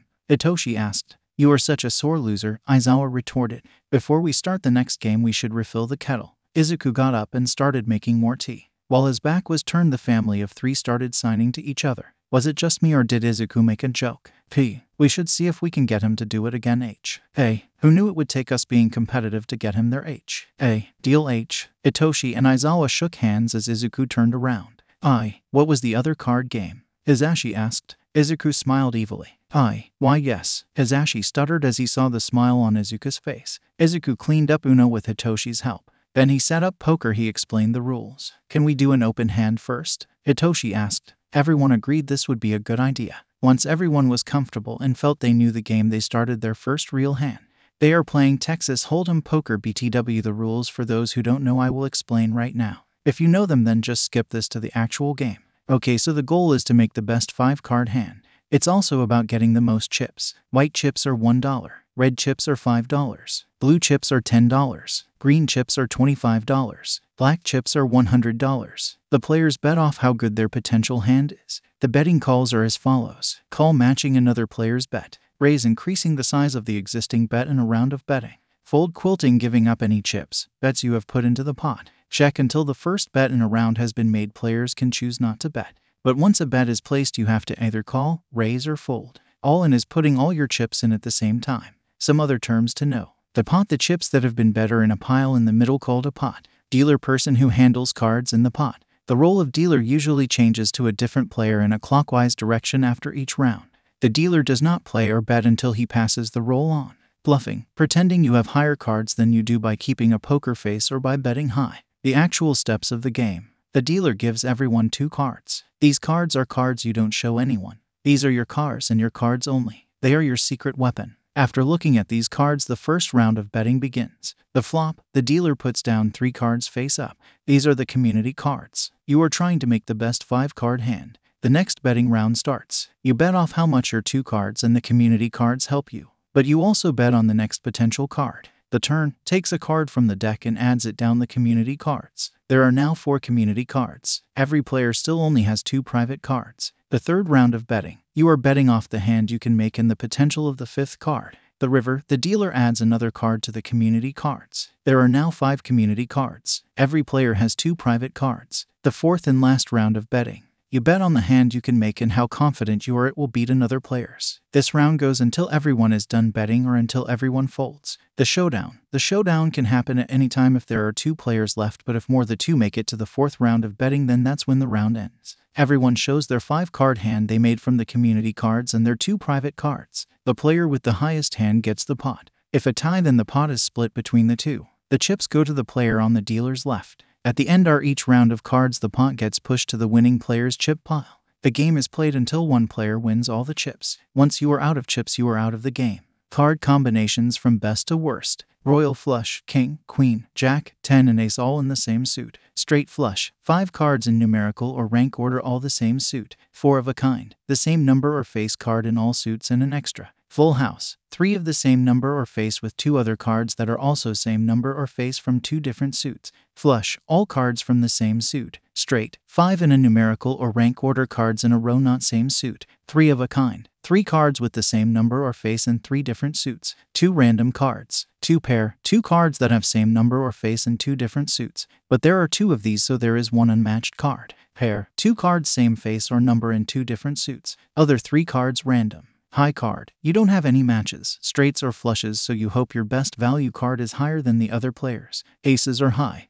The start of poker game. Chip values. White, $1. Red, $5. Blue, $10. Green, $25. Black, $100. Izuku was the dealer. Everyone had 50 white chips, 20 red chips, 10 blue chips, 5 green chips, and 2 black chips. Izuku dealer the first 2 cards. Azashi was the first given the choice to bet. He checked. Aizawa put in the pot. Raise, he said. Call. Hitoshi threw in his 2 chips. They all looked to Hizashi. Fine. Call, Hizashi said, throwing his in. Since no one was gonna raise, Izuku placed the flop. Hizashi groaned. Aizawa and Hitoshi stayed straight-faced. Hizashi was first up. Fold. He threw down his cards. Aizawa threw in 2 whites. Raise. Hitoshi put in 2 white, then added a red. Call. Aizawa matched. Aye. Both players nodded. Cards were placed down. Hitoshi won with a pair of 9 seconds. Aizawa lost with a pair of 5 seconds. Izuku collected the cards, then gave the deck to Hizashi. Hizashi dealt out the first 2 cards. Everyone checked. Hizashi did the flop.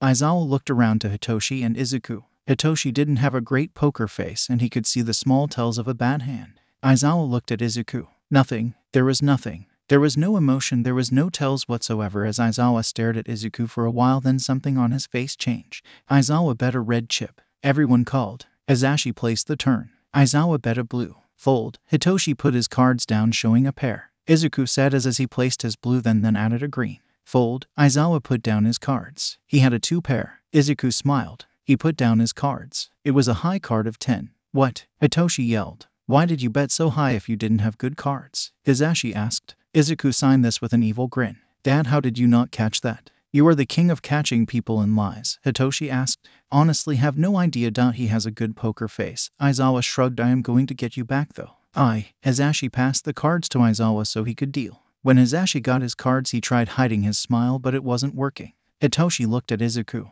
No emotions. Aizawa did the flop. Hitoshi bet 2 reds. Izuku called but didn't raise. Hizashi called then raised, adding a green. Hitoshi threw a green in. Izuku hesitated before putting a green in. All players caught this. Aizawa added the next card. Hizashi was practically shaking in his chair with excitement. Hitoshi looks between Hizashi and Izuku. He then looks at his dad as if to ask how to bet. Aizawa shrugged. Hey dealer, you can't help him. Hizashi accused. I wasn't helping him. I was just shrugging. Aizawa defended himself. Hizashi gave him a skeptical look. Check. Hitoshi said. Izuku, raise by 20. Hizashi put in 2 blues. Call. Hitoshi said. Izuku hesitated a bit before putting his 2 in. The round of betting was done, so Aizawa put down the final card. Hisashi practically got up and danced. Hitoshi held a poker face. Izuku was blank face. Check, Hitoshi said with a little bit of nervousness in his voice. Izuku also checked. Raise. Hisashi put in a green. Hitoshi thought about it, then put in a green. Izuku looked like he was going to fold, then put his green in. The showdown began. Hitoshi put his cards down first. Hisashi looked happy. Then Izuku put his cards down. Hisashi looked like he was going to cry. What? You bet conservative. I threw in my green. Hisashi yelled. Aye, but you bet low. I thought bluffing was putting more in. Izuku explained. Hisashi looked dumbfounded. Hitoshi was on the ground laughing. This made Izuku grin. Hisashi pouted when Aizawa pushed the pot to Izuku. This made Izuku silently laugh. Everyone stared at Izuku. Izuku looked back like a deer in headlights. Then everyone moved on. It was Hitoshi's turn to deal. Aizawa looked determined, so did Hisashi. Izuku looked well. Izuku had a blank face. The cards were handed out. Everyone checked. The flop was set. Izuku bet a blue. Hisashi called. So did Aizawa. The next card was set. Izuku bet another blue. Hisashi folded, leaving Izuku and Aizawa. They made eye contact. They both stared into the other's soul. Hitoshi and Hisashi looked at each other in confusion. Then out of nowhere there seemed to be an understanding between the two. Izuku placed his cards down. Aye, what just happened? Hitoshi asked. Not sure, kiddo, but I am pretty sure there is black magic going on. Hisashi answered. Aizawa did in fact have a higher hand. Hitoshi and Hisashi looked between Aizawa and Izuku. They both seemed completely fine, not like Izuku just read Aizawa's mind.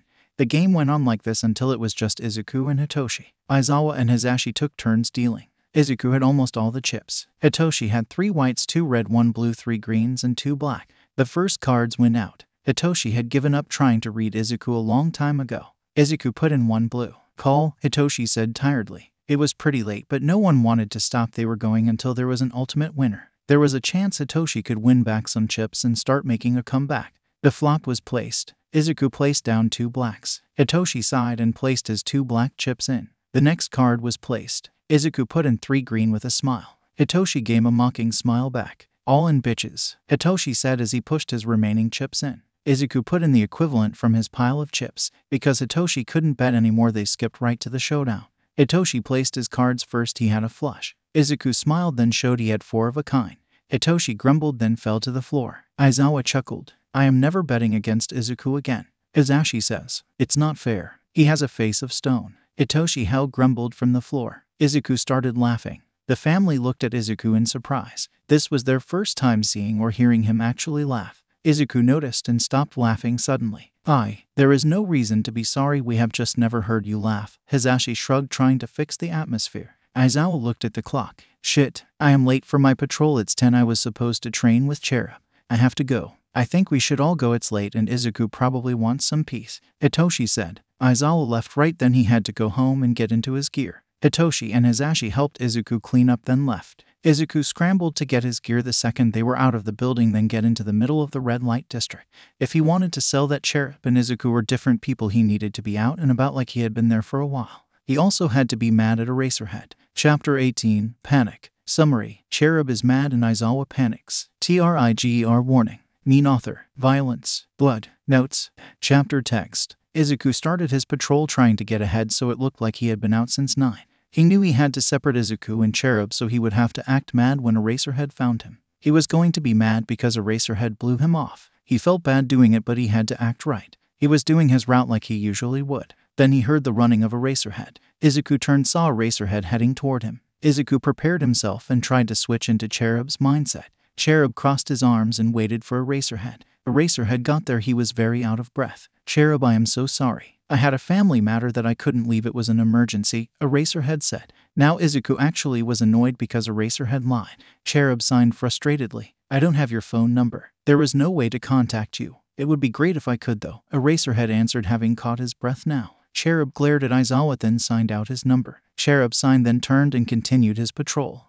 Aizawa was impressed with the apartment Izuku was able to get. He liked the setup. It was simple and practical. He liked the food Izuku made. It was good, and he was surprised that he liked it because he didn't usually like Katsune. He had been trying to watch the time, but when Uno started he got sidetracked. He got focused in and was having fun. When Izuku jokingly insulted Hitoshi, he was shocked, which not a lot shocks him anymore. This meek kid who felt bad asking for seconds apologized for dropping his chopsticks, who would get on the ground bowing if you bumped into him. just roasted Hitoshi. It made him happy to know the kid was getting comfortable. They had learned about some of his story over the past few months. This poor kid was given up by his mother. He ended up in foster care where, from what Hitoshi and Aizawa could guess from small tells, he was not treated well, then ended up getting emancipated. He was happy that his family thought the same and they made it a mission. Now Aizawa was not expecting poker to go the way it did. He didn't think Izuku would be as cutthroat as he was. It kind of reminded him of someone, but he couldn't place who. When Izuku and Aizawa had their first showdown, he realized who Izuku reminded him of.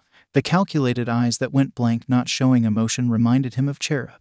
This realization caught him off guard. Aizawa couldn't help but laugh at his husband. He knew Hisashi wasn't going to have a great poker face, but he didn't expect it to be this bad. Hitoshi didn't surprise him too much. During the second Izuku Aizawa stare down, he didn't know what Izuku saw that made him fold.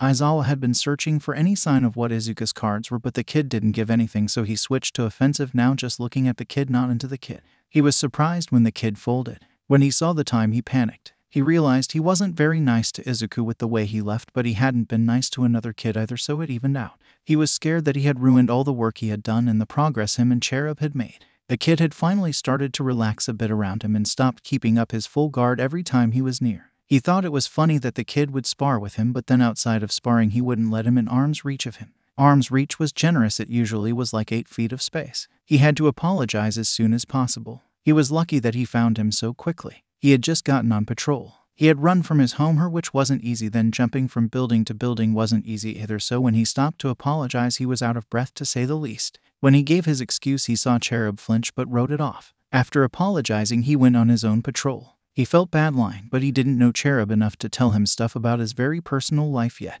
Maybe that's why the kid hasn't opened up. As much as I don't know him, he also doesn't know me. Someone has to start, and I am guessing it has to be me. Aizawa decided he would start talking more, so him and Cherub were more comfortable with each other by the time they went to UA to train in 5 days. He was happy he could train the kid more, but he wasn't happy with the price he had to pay to Nezu. He had to give Nezu all the information he had on Cherub, and by everything he meant everything. Nezu didn't give a reason. Aizawa didn't expect a reason. He would have to inform Cherub about Nezu before Thursday, since there was a chance Nezu would come into their training to meet Cherub. Nezu liked mysteries, or he liked solving mysteries, and currently that is what Cherub was. Aizawa would make a file for Nezu tomorrow and send it in. He knew Nezu wanted every single detail. He hated doing this because Cherub was his project and his worry. He also wanted the kid to reveal himself, not be forced to. To be honest, if he wanted Nezu to look into anyone, he wanted him to look into Izuku. He trusted the kid, but he also wanted to understand his past. As a hero, a parent and teacher, it worried him that a kid was as mistreated and beat down as Izuku. He wanted to help Izuku like he had helped Hitoshi. He wanted the kid to tell him what had happened, but with how it was going he had a suspicion that if he didn't dig he never would get the answers. He had once talked to Hisashi about this and found he was thinking similarly. He was reminded why he fell in love with his husband. They decided to wait for 2 more months, then ask Nezu to look. Tonight they were having Sunday dinner with Izuku. He would apologize then for running out. His patrol had ended, so he was heading home. He couldn't wait to cuddle up in bed and sleep. He was woken up by yelling. He looked over at his clock to see it was 2 in the afternoon. The yelling sounded panicked. He jumped up, grabbed his capture scarf, and ran out of his room. He jumped down the stairs, running into the main room. He was stopped in his tracks. Hisashi was pressing down on Izuku's side. Hitoshi was on the phone while Hisashi was yelling information at him. He ran over to Hisashi and saw Izuku had stab wounds on his torso. Hisashi was trying to put pressure on them, but they're wet more than he could hold. Aizawa joined holding wounds. Izuku was shallowly breathing. He got here earlier than usual. He was fine, then all of a sudden collapsed. That's when we saw blood on his hoodie. We took it off to find his undershirt soaked with blood. I have no idea how he got these. Hisashi was trying not to look panicked, but his voice betrayed him. He was trying to stay calm for Hitoshi's sake. Hitoshi still on the phone with what Aizawa now realized was an ambulance. He looked panikedly at Aizawa as if asking if his friend would be okay. Aizawa had no answer. Sirens could be heard outside the door. Hitoshi opened the door for them. The paramedics ran and shooed Aizawa and Hisashi away. They picked the kid up, put him on the stretcher, then ran out. The family watched as the ambulance sped off. Chapter 19. A whole lot of sleep. Summary. Izuku goes to the hospital. We loved Aizawa. Notes. Chapter text. Hitoshi was scared. His best and only friend had come over early to hang out more. He was a little more pale and sluggish than usual, but he said he was fine, just tired and was coming down with a cold. They were going into the kitchen to grab a snack when Izuku mumbled something that Hitoshi's couldn't make it out. Hitoshi turned around just as Izuku fell. He made a loud thump as his body hit the ground. After a second of shock, he yelled for his pops, who was in his office doing work. He didn't answer. Hitoshi ran to his pop's office bursting and then waving his hands at his pop who didn't have his hearing aids in. He gestured for him to follow him before running back to Izuku. Hisashi ran out, gasped, then started analyzing Izuku. Hitoshi saw blood on Izuku's hoodie. It was growing. He pointed it out to his pops who then took off Izuku's sweatshirt to reveal a bloody undershirt. Hisashi in a slurred voice told him to grab the first aid kit and to call an ambulance. It took a second for this to process in Hitoshi's head before he ran to the kitchen cupboard under the sink and grabbed the first aid kit, which he threw to his dad before he ran to grab his phone from the living room. The video game they had been playing still going on the TV. How could this happen? Izuku was fine one second, then not the next. He dialed 110. He was back in the kitchen. His pops hadn't even opened the first aid kit, too busy holding as many wounds on Izuku closed as he could at once. His pops started yelling information at him to relay to the operator. He knew his pops couldn't tell how loud he was being, so he let it go. The operator started asking questions about Izuku he didn't know, like what his blood type was or weight. He tried to explain that Izuku was a friend and he didn't know these things. His dad ran down the stairs looking ready to fight. His dad ran over to help his pops. The operator told him what hospital they would be taking Izuku to. Hitoshi with his eyes asked his dad if Izuku would be okay. His dad just averted his eyes. Hitoshi got up and opened the door for the paramedics. They ran in. They picked Izuku up like it was nothing, then strapped him onto the stretcher before running out. He went to the door to watch them pack his best friend up and leave. When he couldn't hear the ambulance anymore, he turned in shock to his parents who were behind him. His dads were covered in Izuku's blood. He looked behind them to where Izuku had just been. There was a small puddle of blood. It all hit Hitoshi. He had been running on adrenaline and now it was over. He started crying and couldn't stop. His best friend had just been taken out of their house on a stretcher after collapsing. His dad showed up in front of him. His pop still had blood on his hands and some on his shirt. His dad looked disheveled. He still had his hair in the braid he put it in before sleeping. He didn't even have a shirt on. He was only in his shorts. His dad had been asleep. His dad had washed his hands while Pops was trying to calm Hitoshi down from his panic attack. His dad hugged Hitoshi. This helped. He started calming down. He could hear his dad telling him it was okay, that Izuku would be fine, that it wasn't his fault. He then heard what he himself was saying. Why didn't he tell me? Why didn't I notice? He is my friend and I didn't notice he was bleeding out till he collapsed. Hitoshi stopped saying this. His pops showed up with no blood on him. He was changed and was holding a change of clothes for dad and him. Once he was calmed down, he accepted the clothes and got changed in his room. He packed a bag for the hospital. He was going to stay with Izuku for as long as he was in there. He grabbed some stuff for Izuku to then walk downstairs. His dads were getting ready to go too. He loved his dad's. They all piled into the car and left for the hospital. When they got there, they were told to sit and wait. After a long time, a doctor came out. Are you his guardians? No, he is emancipated, but we are the closest thing he has to family, so we are here to take care of him. Okay, well, there was some pretty bad damage. We had to regrow some organs since they were either too damaged to function or stabbed. We did stitch him up. He lost a lot of blood and we had to tap into our blood bank to save him. The bad news is since he doesn't have health insurance, we will not be healing him the rest of the way. And our doctors are not comfortable working on a quirkless more than they have had to.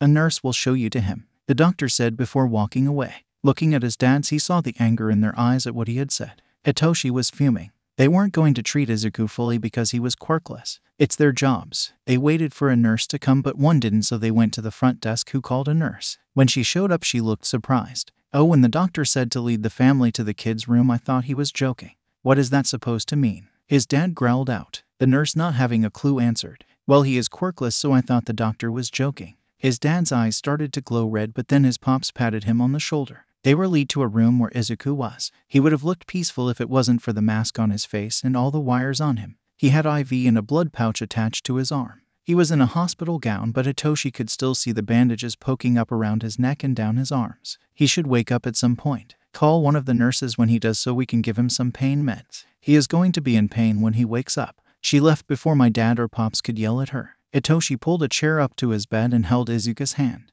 He realized this was the first time he had seen Izuku in anything other than long-sleeve clothes. He could see the scars littering his forearms. He saw more scars poking from the bandages that stopped mid-bicep. Izuku looked pale and sickly. He started tearing up at the sight of his best friend. His pops, seeming to sense this, walked over and placed a hand on Hitoshi's shoulder. Hitoshi looked up to see his pops was in the room but not his dad. His pops had put in his hearing aids before they left, so he asked, where did dad go? He went to go see if he could find somebody in this hospital willing to help the kid. And he is going to go call the insurance company to add Izuku on the plan so he is paid for. His pops explained. Hitoshi was shocked but not too shocked. Wanna bet he yells at some nurses and doctors? He might. His pops mused, then added, if he does, they deserve it. Izuku is human too, he deserves treatment just as much as anyone else does. Hitoshi nodded in agreement. His pops pulled up the other chair and sat with Hitoshi. It was 30 minutes later when his dad stormed in. He paced while he explained what happened while he was gone. The stupid doctors and nurses all refused to take care of him. They said they had done enough and didn't need more. They said they were too busy to make sure Izuku wasn't in pain. One of them was literally sitting there on her phone doing nothing. I also learned just how injured he is. The doctor explained it like the kid was okay. Nope. He had a half-collapsed lung from a hole since he was stabbed there. His liver was cut in half. His small intestine was severed in multiple places. His arms were all cut up. There was so much going on. No, this stupid doctor acted as if it was fine. He even complained that they had to use blood to keep him alive. Then I called the insurance. It took 5 minutes of convincing to add Izuku on. His dad's quirk was activated. Hitoshi was pissed, so were his dads. How did Izuku do all he was doing if he was this hurt? I mean, he walked to our house and was playing video games with me like everything was fine. All three turned to Izuku. There was a grimace on his sleeping face, but otherwise he looked okay. I am not sure, kiddo, but he must be pretty strong to do that, his pops said solemnly. He was fine last night, Hitoshi said as he looked down at his and Izuku's hands. He felt his pops rubbing his back. His dad pulled up a chair and sat on the other side of Hitoshi. I am going to call Chiyo. I will see if I can get Izuku to UA or have Chiyo come here so she can help Izuku. More needs to be done for him, and it's clear this hospital won't, his dad said before getting up and stepping out into the hallway to call Chiyo. Call the rat too and report this hospital to him, his pops called into the hallway. Hitoshi grinned at the thought of Nezu dealing with this hospital. After a bit his dad came back into the room. Chiyo is on her way. She wanted to come to us because, in her words, that kid has been through enough, he doesn't need to be moved again. And I would like to give that hospital a piece of my mind.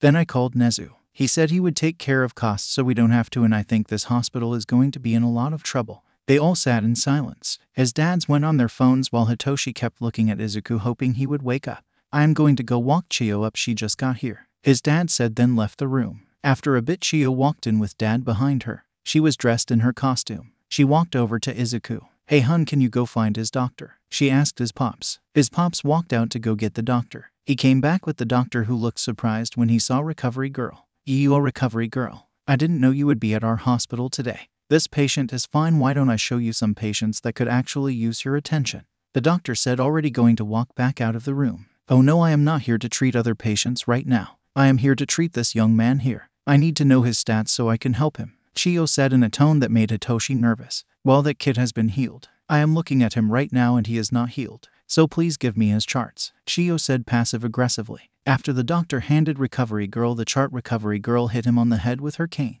That is for being a quirkist asshole. The doctor scurried out of the room. Hitoshi smiled. His smile left his face when he heard Recovery Girl's response to looking at his chart. Oh dear. He is going to need more than one session. I need him awake so I can get his consent to heal him. Until then I am going to go yell at every nurse and doctor in this hospital, Chiyo said as she left the room. Hitoshi, do you want me to stay or can I go on patrol? Dad asked. Hitoshi thought about it and decided he wanted his dad here. Can you stay please? Of course. He saw his dad take out his phone and text who he is pretty sure was Cherub.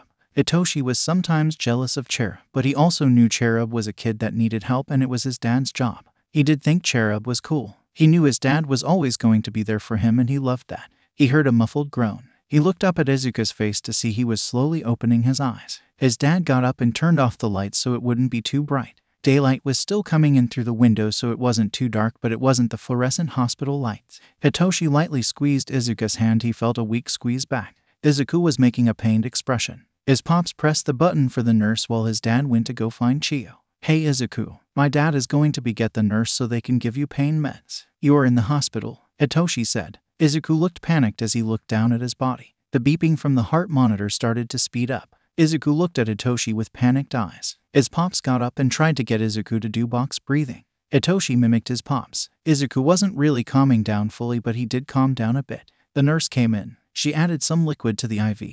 Izuku, after a few minutes, started to calm down and got a groggy look. Hitoshi would have laughed if he wasn't so worried. His dad came back with Chiyo. Hey sweetie, I am Recovery Girl. I am here to heal you the rest of the way. I need your permission to use my quirk on you. It will make you fall asleep again since it speeds up your healing process. It used a lot of energy. It will take more than one session to heal you. I need a verbal yes to heal you. Can I heal you? Chiyo, he is mute and doesn't talk. Aizawa said. I need some form of yes from him. It's required by law. Chiyo answered. Izuku shakily raised his hand and signed yes. That will work, Chiyo said. She walked up to Izuku and kissed him on the forehead. You could physically see the energy drain out of Izuku as he fell back asleep. He probably won't wake up for a while and I will have to do this again, but I can't till tomorrow, so I am going home. I have no idea what happened to him, but it isn't good. Hitoshi didn't like that. It had been a few hours and Hitoshi was getting tired. It was 2 in the morning. His pops was asleep in his chair. His dad had gone to get everyone a change of clothes. Hitoshi lay his head on the bed. He woke up to sunlight in his face. He quickly looked up to see Izuku was still asleep. Sorry, Toshi, he hasn't woken up yet. His dad said. What do you think happened? I mean, how do you think he got stabbed? My guess would be that someone didn't like him since he was quirkless and tried to teach him a lesson. That is messed up. It is. It's what me and your pops have been trying to teach at the school. It's what your pops has been saying on his radio, but it hasn't been enough. The more time that goes on and the less quirkless people there are, the more they get mistreated. The part that Ada am realizing now is to Izuku stuff like this might be his norm. You mean he might be used to this sort of thing? Hitoshi loved that his dad was always honest with him. He liked that he was treated like he could handle things. Things weren't sugar-coated for him. They didn't really have to be. Hitoshi had seen how dark and mean the world can be. He has lived in it. You know the quirkless statistics. I am sorry to say it, but yes, I think it might be normal for him. He didn't go to the hospital. He didn't seem to be in pain, you said, and the doctor mentioned that he thinks Izuku did first aid on himself because they had to remove some stitches from the wounds to heal him.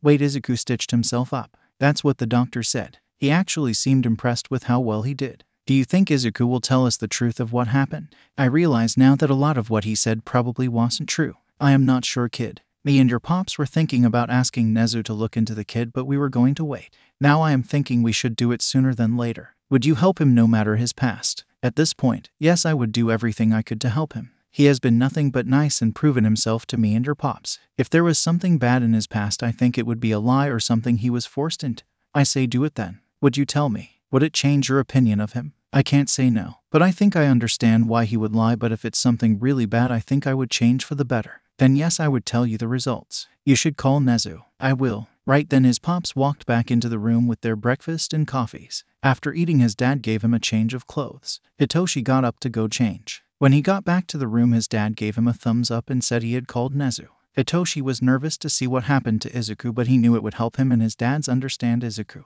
He knew Izuku needed help. Izuku wasn't going to tell them what was going on probably, so he was happy to know. He felt bad digging without Izuku's permission, but it might be necessary. He sat next to Izuku and waited.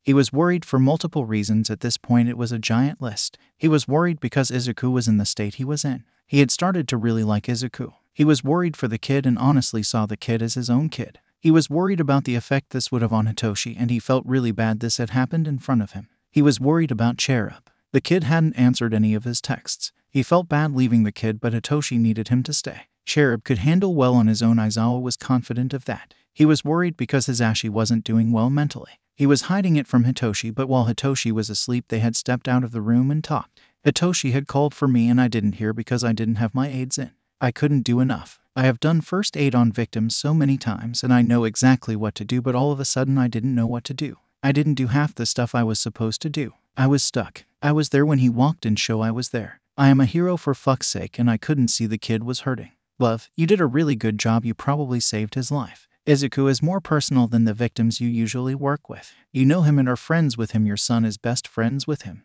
You saw him hurting and panicked. It is completely normal. He is also probably really good at acting. You can't help those who don't want to be helped, and he didn't want to help. He purposely hid from you that he was hurt. You also weren't looking for it. You are a wonderful person and a wonderful hero.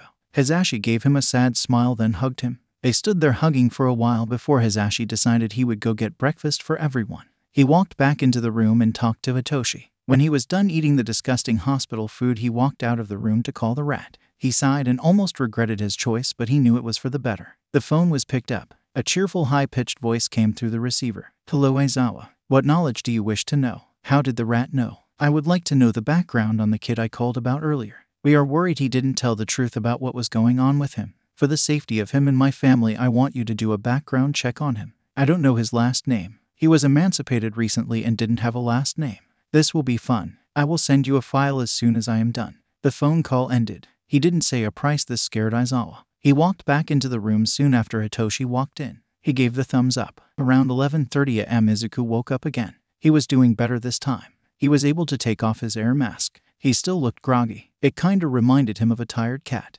Hasashi put food in front of Izuku. He had never seen someone eat so quickly. The kid looked up sheepishly at their shocked faces when Hitoshi started to laugh. This soon had Hasashi laughing, which caused the corners of Aizawa's lips to raise. Izuku blushed and fiddled with his hands. Now that he was awake, he looked a lot, or alive in Aizawa's opinion. The blood tap had been removed, some wires were still there, but not nearly as many. He did still have the IV in.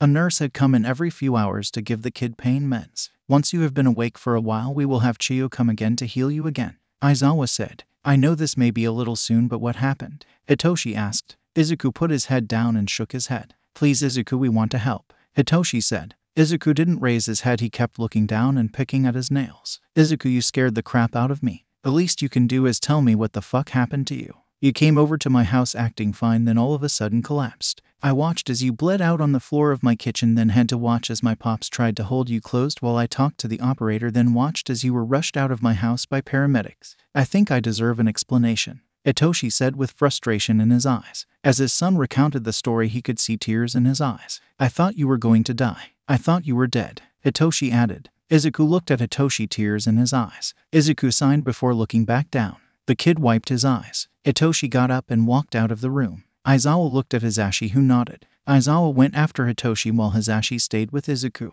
He followed Hitoshi. Dad, please let me be for a bit. I will once you talk to me. Fine. Hitoshi turned around to him. Okay, what happened? I know Izuku went through something and I feel really bad, but shouldn't he tell us? He literally almost died in front of us and expects that we just don't talk about it. I don't think he expects us not to talk about it. I think he more of just isn't ready yet to talk about it.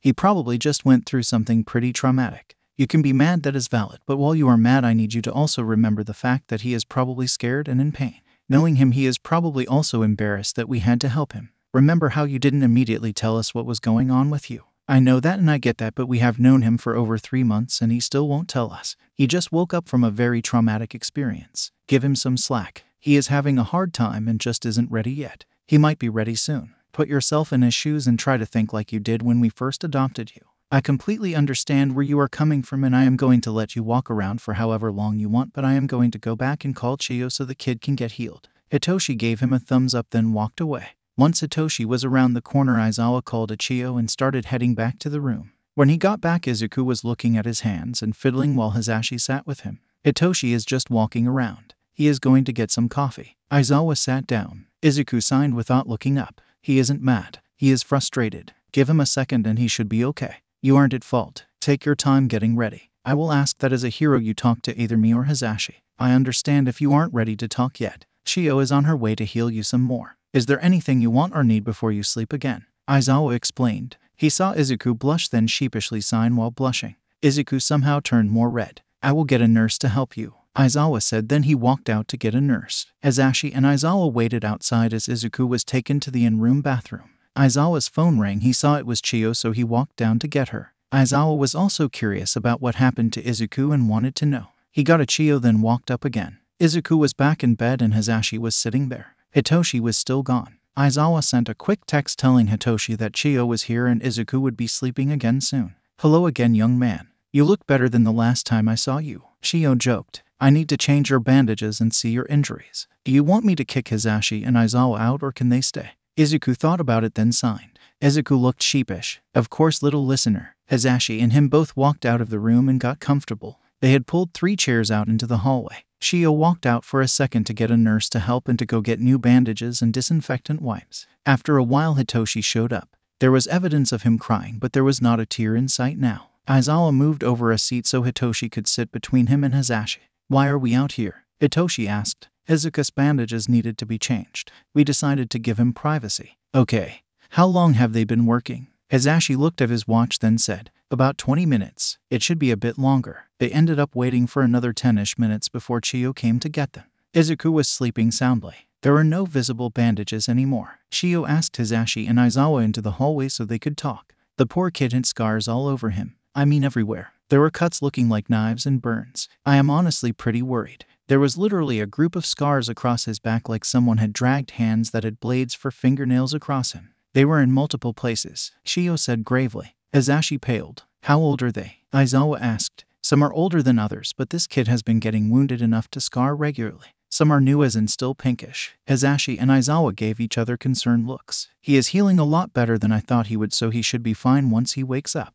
I would keep him at your house for a bit to keep an eye on him. Both males nodded. The little old lady walked back down the hall to leave. Aizawa and Hisashi walked back into the room. They pretended to not notice the noise of Hitoshi running back to his seat. He had been eavesdropping. He is going to be okay and should be fine after this round. We are going to see if he can stay with us for a few days to make sure everything is okay. Hisashi explained before sitting down. They sat and waited. At 7 the kid woke up. A Hosei was called. He was given his personal belongings and they started the process of being discharged. Aizawa explained the plan to have Izuku stay a few days to make sure he was okay. Izuku was not happy about this but did agree. When Aizawa mentioned they should swing by his place to get clothes, he didn't look excited, he honestly looked nervous. When Aizawa had gotten clothes, he had grabbed an extra of Hitoshi's for Izuku since Izuku shouldn't have to wear his bloody clothes. They left the room so Izuku could get dressed, then they headed to the front desk to do the last bit of paperwork. Once that was done, they all piled into the car and started heading for Izuku's. They all went up with him to help him pack and to carry it down. They didn't want him having to do more than he had to. What they were not expecting when they walked into the room was the smell of blood. They looked around and quickly found the culprits. There were bloody clothes on the floor and first aid equipment. Hisashi audibly gasped. A blushing Izuku started picking everything up. Aizawa went over and helped. Hisashi was frozen in the doorway. Hitoshi looked both sad, angry, and frustrated at the same time. He left walking down to the car. Aizawa decided this might be for the best. Hisashi then also left, leaving just Izuku and Aizawa. Izuku signed. "It's fine, kid, you weren't expecting to have company. Will you tell me now what happened?" Aizawa asked. Izuku signed as he chucked the clothes into his trash can. Izuku grabbed a bag from by the door and started angrily shoving stuff into his bag. Aizawa went into the bathroom to grab the kids' toiletries. He walked in and stopped.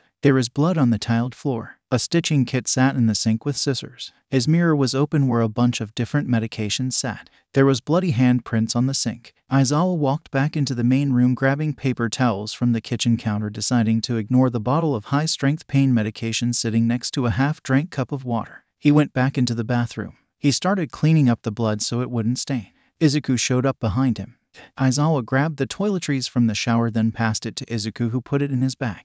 The kid then picked up the bloody paper towels and left to throw them away. Aizawa grabbed the roll to put back on the counter. They walked down the stairs over to the car. Hitoshi sat in the back. He wiped his face as they approached. He saw Izuku deflate a bit in the corner of his eye. Hisashi sat in the front. He didn't look great. They got into the car and started the silent ride home. When they walked in, Hitoshi immediately walked up to his room. Hisashi showed Izuku the guest room. Aizawa started the kettle. He had a feeling there was a hot cocoa discussion coming. He leaned against the sink. He rubbed his face, trying to relieve the tightness. He heard Hisashi come in and sit at the table. He had his face in his hands. Aizawa barely heard Hisashi mumble out, "He is going to take a shower, then he wants to tell us what happened." "Okay, I am going to go up and talk to Hitoshi in a bit. Are you okay? I just can't believe I didn't notice. You saw how bloody his clothes were. I am just disappointed in myself." "Love, there is no reason to be disappointed in yourself. Like I said before, you weren't looking for it and he is a good actor. I mean, think about the poker game. He completely fooled us all. I think you should go lay down for a bit and take a second. You have been trying to stay strong for Hitoshi for the past 2 days. What about you? I had my time when I came back to clean up and grab people's clothes. I also will probably have mine later." It was at that moment that Hisashi noticed the blood puddle and any evidence of what had happened was gone. "I love you, Sho." "Thank you." Aizawa nodded, then headed for the stairs. He took a breath, then headed upstairs. He knocked on Hitoshi's door. It opened. "Can I come in?" "Yes." Aizawa walked into Hitoshi's room, closing the door behind him. He pulled up Hitoshi's desk chair so he was opposite of him, where he was sitting on his bed. "Izuku is going to take a shower, then tell us what happened." "I am a king hot cocoa. Are you okay?" "I don't know. I am not mad at Izuku. I am mad at myself. I his best friend and didn't know he was hurt. I was right there and didn't know. I am sad because seeing his apartment and his bloody clothes made me realize how close we were to losing him, and that he was going through that alone. He must have been scared. And I am frustrated because we have done so much and proved we are trustworthy, but he decided to go through that alone and didn't tell us. Every single one of those feelings is valid. You need to remember that Izuku is probably used to going through stuff alone. He probably trusts you but didn't want to scare you. Try to remember that Izuku is an amazing actor. Remember the poker game. If he wanted help, he would have asked. Asking for help can be very hard and scary. It is sad to know he went through that. He probably was scared. I am so sorry that you had to see what you did. No one should have to see their best friend bleeding out. I am sending you to a therapist for a bit if it's okay with you. I also want you to know something. It is frustrating helping someone and they don't return the favor. This isn't the reason you should help people. You should help people because you want to. Sometimes you will help someone and they will get mad at you. Others, when you help, they will pay you back. And sometimes you will help someone and nothing will happen. Aizawa explained. Thank you, Dad. I am willing to go to therapy. I will go downstairs with you to get the hot cocoa ready, Hitoshi said. He didn't seem really happy with Aizawa's response, but that was okay. Going downstairs, they got the mugs out and everything else they needed for hot cocoa. They would let everyone make their hot cocoa the way they wanted, so they set it up in the middle of the table, then waited. While they waited, Hitoshi suddenly talked. He talked to me. What? Before Izuku collapsed, we were heading to the kitchen for a snack when I suddenly heard him say something. I didn't hear what, but he talked. He talked, Dad. Aizawa turned around in surprise at Hitoshi. At that moment, they heard Hisashi come in and Izuku not far behind. They all sat at the table. The discussion began. Chapter 20. That hurt like a butt cheek on a stick. Summary. Izuku sighed. Trigger warning. Scars. Violence. Blood. Description of pain. Dissociation. Panic attack. Gore. Notes. Chapter text. Izuku had finished his patrol and was back at his apartment. He went to go get food from the fridge to realize it was almost empty. He checked his cupboards to find they were also almost empty. He didn't have all the ingredients to make one thing he had most and then was missing a key ingredient. Izuku looked at the time. 4 a.m. no store he needed would be open, so he decided to wait till 8. Izuku went to bed setting an alarm. At 7:45 he woke up, turned off his alarm clock, then got up. He went to his closet, grabbing his usual wardrobe of a long-sleeve shirt and some cargo pants. Putting some money in his bag and putting sneakers on, he left for the store. The store he was going to was towards the richer part of town. It would have taken him 15 minutes, but he had bought second-hand bikes, so it should cut his time in half. One problem he had never noticed since he didn't have pop-able tired for feet was just how much broken glass was scattered over the red light district. He was trying to avoid it, but that got pretty much impossible as he went by a bar. Then, like he guessed it, with the tire popped. He got off sighing. There goes the hope of cutting down my commute time. He was so annoyed about the bike and out of it he didn't notice the group following him. He walked the bike, then saw a dumpster. He walked into the alley to put it next to the dumpster so it would hopefully get picked up. He was busy trying to get the bike to lean against the dumpster when his grown-out hair was grabbed. He was pulled back, then thrown to the ground.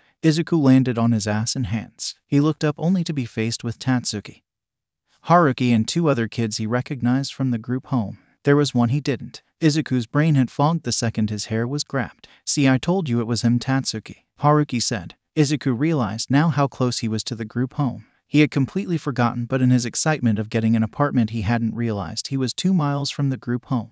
I can't believe we caught him, Tatsuki said. There was something different about him. It clocked. He had a crooked nose. His words were a little weird and he was cross-eyed. Izuku was happy to see he had an effect on the kid. He has changed a bit from the last time we saw him, one of the kids he recognized said. Izuku could, to place her name. Izuku was frozen. He was suddenly his old weak self. All the knowledge he had learned over the past 2 years was gone. I think you should get him back for what he did, Haruki said to Tatsuki. I should. Tatsuki turned to the unknown kids and said, this is how you teach a quirkless kid a lesson, and get rid of him at the same time. Haruki. When he said the kid's name, he put his hand out. Haruki materialized a knife out of his hand and put it in Tatsuki's. This is gonna suck, Izuku thought. Before we cut him, does anyone was a hit on him? Tatsuki asked. Haruki nodded and started what was about to be one of the worst beatings Izuku would ever have. The kid Izuku didn't recognize didn't join until the 2 he did recognize joined Haruki. Tatsuki stayed back watching what was happening, grinning like a sadist. Izuku curled into a ball, keeping his face hidden.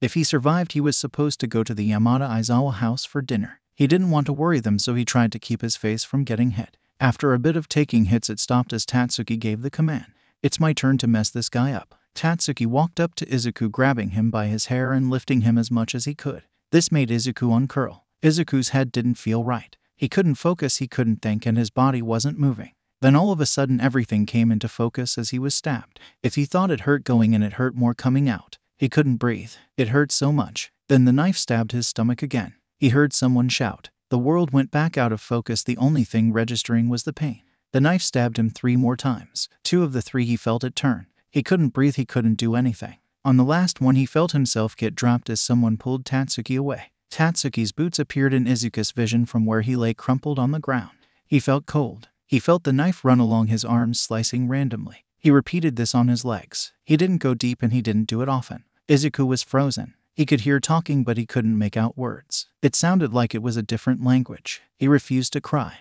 That was what kept him from passing out. He refused to cry. After a while they left. As if on autopilot, Izuku got up. He doesn't know how, but he does. He has to. He refuses to be another statistic. He holds the bigger wounds, trying to help himself. He shuffles back to his apartment, no doubt leaving a blood trail. He knew he was probably getting weird looks, but he didn't care. He had to survive. Luckily, Tatsuki wasn't too strong and hadn't cut too deep. He was shirtless in front of his mirror. He had a towel in his mouth so he didn't scream as he shakily tried to stitch himself up. He did the best first aid he could. He even glued over the stitches. It was nearly impossible to do his own arms, but he managed. Those cuts were not deep at all, but it would be better to be safe rather than sorry. When he messed up for the billionth time on his arm, he threw the needle and stitching kit into the sink before limping over to his kitchen. He turned his hot plate onto the max, then grabbed one of his meat knives as blade on the hot plate. He waited till it was hot enough, and then reciting the towel, he pressed it to the cut. It hurt, but didn't hurt as bad as being stabbed. He successfully cauterized the wounds on his arms, then did the same for his legs. He went to his first aid kit that was in the middle of the floor. He grabbed some alcohol wipes. He wiped down the burned areas, then wrapped them in a bandage. He sat on his futon, being as careful as possible. He stared at the opposite wall. Something came over him because he looked at the clock. It was 10:10. He decided he would go over to the Yamada Aizawa house early. He picked out some clothes. He added on a hoodie even though it was a warm day, because if he bled through his shirt he didn't want them to see. He wasn't sure why he was still going over. It felt right. Also, he didn't want to stay in the red light district right now. He grabbed some of his heavier duty painkillers and took 4. It was too much, but he didn't care. He froze outside his door. What if they were waiting? No, he can't let them win and make him stay home. He left his house, making a slower than usual trek to the Yamada Aizawa household. Hitoshi looked surprised to see him. He realized in his fog he hadn't texted. Oops. Hisashi didn't notice him come in until Hitoshi stomped on the floor. That's a rude way to get your parents' attention, Izuku thought, but then he realized why Hitoshi had stomped. Hisashi turned, then saw Hitoshi. Izuku is here early. Hitoshi signed to Hisashi, who in a slurred speech answered with, "Hey Izuku." It hit Izuku then that Hisashi was deaf. That's why Hitoshi Aizawa and Hisashi all knew sign language. I am honestly dumb for not realizing that earlier. Hitoshi went into the living room. Izuku followed. Hitoshi grabbed another controller, handing it to Izuku. Izuku hadn't know how to play video games, and when Hitoshi learned this he freaked out. Damn ding, he learned, so Hitoshi taught Izuku. Izuku sat down next to Hitoshi. Bastard walked over, rubbing up against Izuku, then plopped into Izuku's crisscross leg. They started playing a before-quirk game called Super Mario. Hitoshi was always Mario, while Izuku was always Luigi. After a while of playing, Hitoshi decided it was time to get a snack. Izuku picked up Bastard off him. As he did this, he both felt and heard a popping coming from his abdomen. He tried to cover a wince with a cough, which ended up being a stupider idea because that caused more stitches to pop and wounds to open. Izuku was in pain, but he didn't want to show it. He got up, which caused more stitches to pop. Fuck. He could feel some blood seeping. He got dizzy as he stood, but he ignored it. As he followed Hitoshi every step, he got dizzier and more sluggish. His body was getting harder and harder to move until his vision almost went black before he passed out. Something slipped out of his mouth. Oh no. He saw Hitoshi turn. Then darkness. So dark. He could faintly hear yelling, but it was warm and he liked it here. He liked the feeling of freeness. He forgot what was going on. Slowly the voices faded. He was swimming in the dark. The warmth enveloped him. It felt like he was being cradled. For the first time in his life, his mind was quiet and he felt safe. But the feeling didn't last. Slowly it became more and more cold until he was freezing. Then pain. He was cold and in pain. It was lonely here. The dark was suddenly scary. He wished he could go back to the warmth, but something told him he wasn't going back. His eyes felt like 1,000,000,000 tons of weight. He didn't like it. He couldn't open them, but with each attempt they opened more until he finally opened them. Everything hurt. He looked around a bit. He was in a strange room. Hitoshi said something. Pain covered his bond-6, but it was the worst in his abdomen. Izuku looked for the source of pain and saw he was in a hospital found. He was covered in bandages. I am such a failure. I couldn't keep Hitoshi away from my past. Now he is dragged in. I can't believe I passed out. I am such an idiot. This kept circling his mind. Only this. Then he felt his hand being squeezed. Things came back into focus. Hisashi and Hitoshi were on either side of him, trying to calm him down. He blindly followed but was still nervous. They were going to be mad. He was weak and passed out. He caused them trouble. A nurse came in and put something into his IV.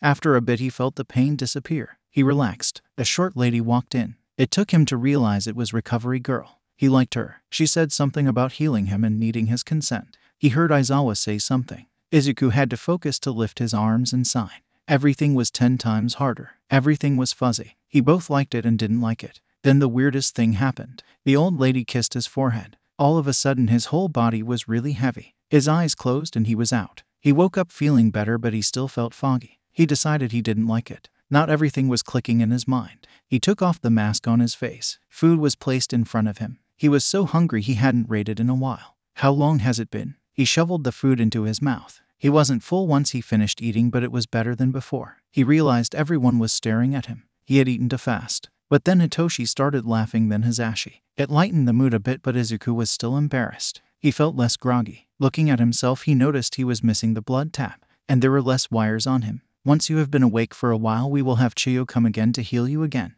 Aizawa said. I know this may be a little soon, but what happened? Hitoshi asked. Izuku didn't want to tell Hitoshi. He didn't want to tell him how weak he had been. He also didn't think he could get through the story without crying. He had promised not to cry in front of anyone. He was keeping that promise. Please, Izuku, we want to help, Hitoshi said. Izuku didn't raise his head. He kept looking down and picking at his nails. Izuku, you scared the crap out of me. The least you can do is tell me what the fuck happened to you. You came over to my house acting fine, then all of a sudden collapsed. I watched as you bled out on the floor of my kitchen, then had to watch as my pops tried to hold you closed while I talked to the operator, then watched as you were rushed out of my house by paramedics. I think I deserve an explanation, Hitoshi said with frustration in his eyes. As his son recounted the story, he could see tears in his eyes. Izuku felt bad and was sorry, but he couldn't talk. I thought you were going to die. I thought you were dead, Hitoshi added. Izuku looked at Hitoshi, tears in his eyes. Damn it, I am crying. I am so weak. I should have been able to take care of myself. I am a failure, Izuku signed before looking back down. He wiped his eyes, making sure no tears fell. Hitoshi got up and walked out of the room.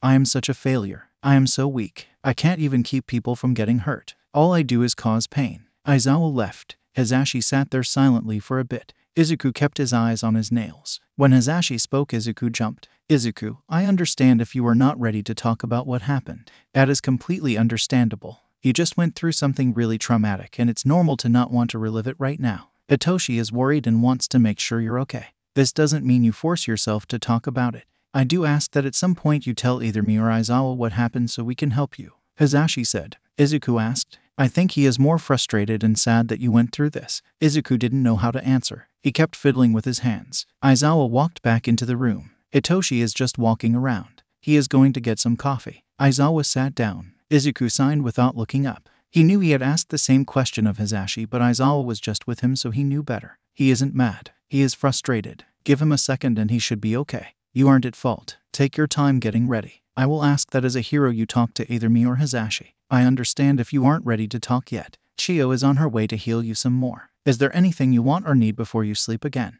Aizawa explained. Izuku understood what Aizawa was saying.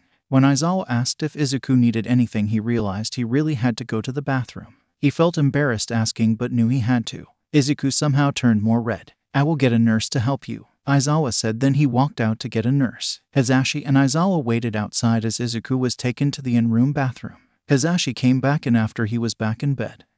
He went to get Recovery Girl. After a few minutes, Recovery Girl and Aizawa walked in. Hello again, young man. You look better than the last time I saw you, Recovery Girl joked. I need to change your bandages and see your injuries. Do you want me to kick Hisashi and Aizawa out, or can they stay? Izuku thought about it. He knew the amount of scars he had wasn't normal. He knew he would be seen as weak if they saw them. He didn't want them to see it. What would he do if Hitoshi walked in? The other part was he was pretty sure that Aizawa had seen his scars a while ago. He couldn't take the chance of Aizawa recognizing them. So he signed. Izuku looked sheepish. Of course, little listener. Hisashi and Aizawa walked out of the room. Recovery Girl followed them out, then came back in with another nurse. They closed the door. Izuku was nervous. They had him take the top half of his hospital gown off and sit up so they could get the upper body injuries. The nurse and Chiyo started unwrapping the bandages. Izuku looked down at the wounds. There were still stitches. The wounds were mostly healed. They were still pretty deep, but they were a lot better. He didn't like the face Recovery Girl made when she saw his scars. He pretended not to care. These are healing really nicely.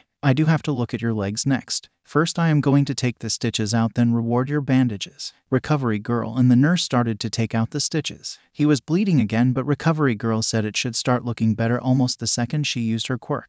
They rewrapped his torso. The cuts on his arms were fine and didn't need bandages. So this part might be a bit uncomfortable, but I need you to pull your gown hip enough so we can tend to your legs, Recovery Girl said. Izuku obliged. The whole process repeated itself. She took out the stitches and cleaned them. All of this hurt, but Izuku didn't care at this point. He was so tired.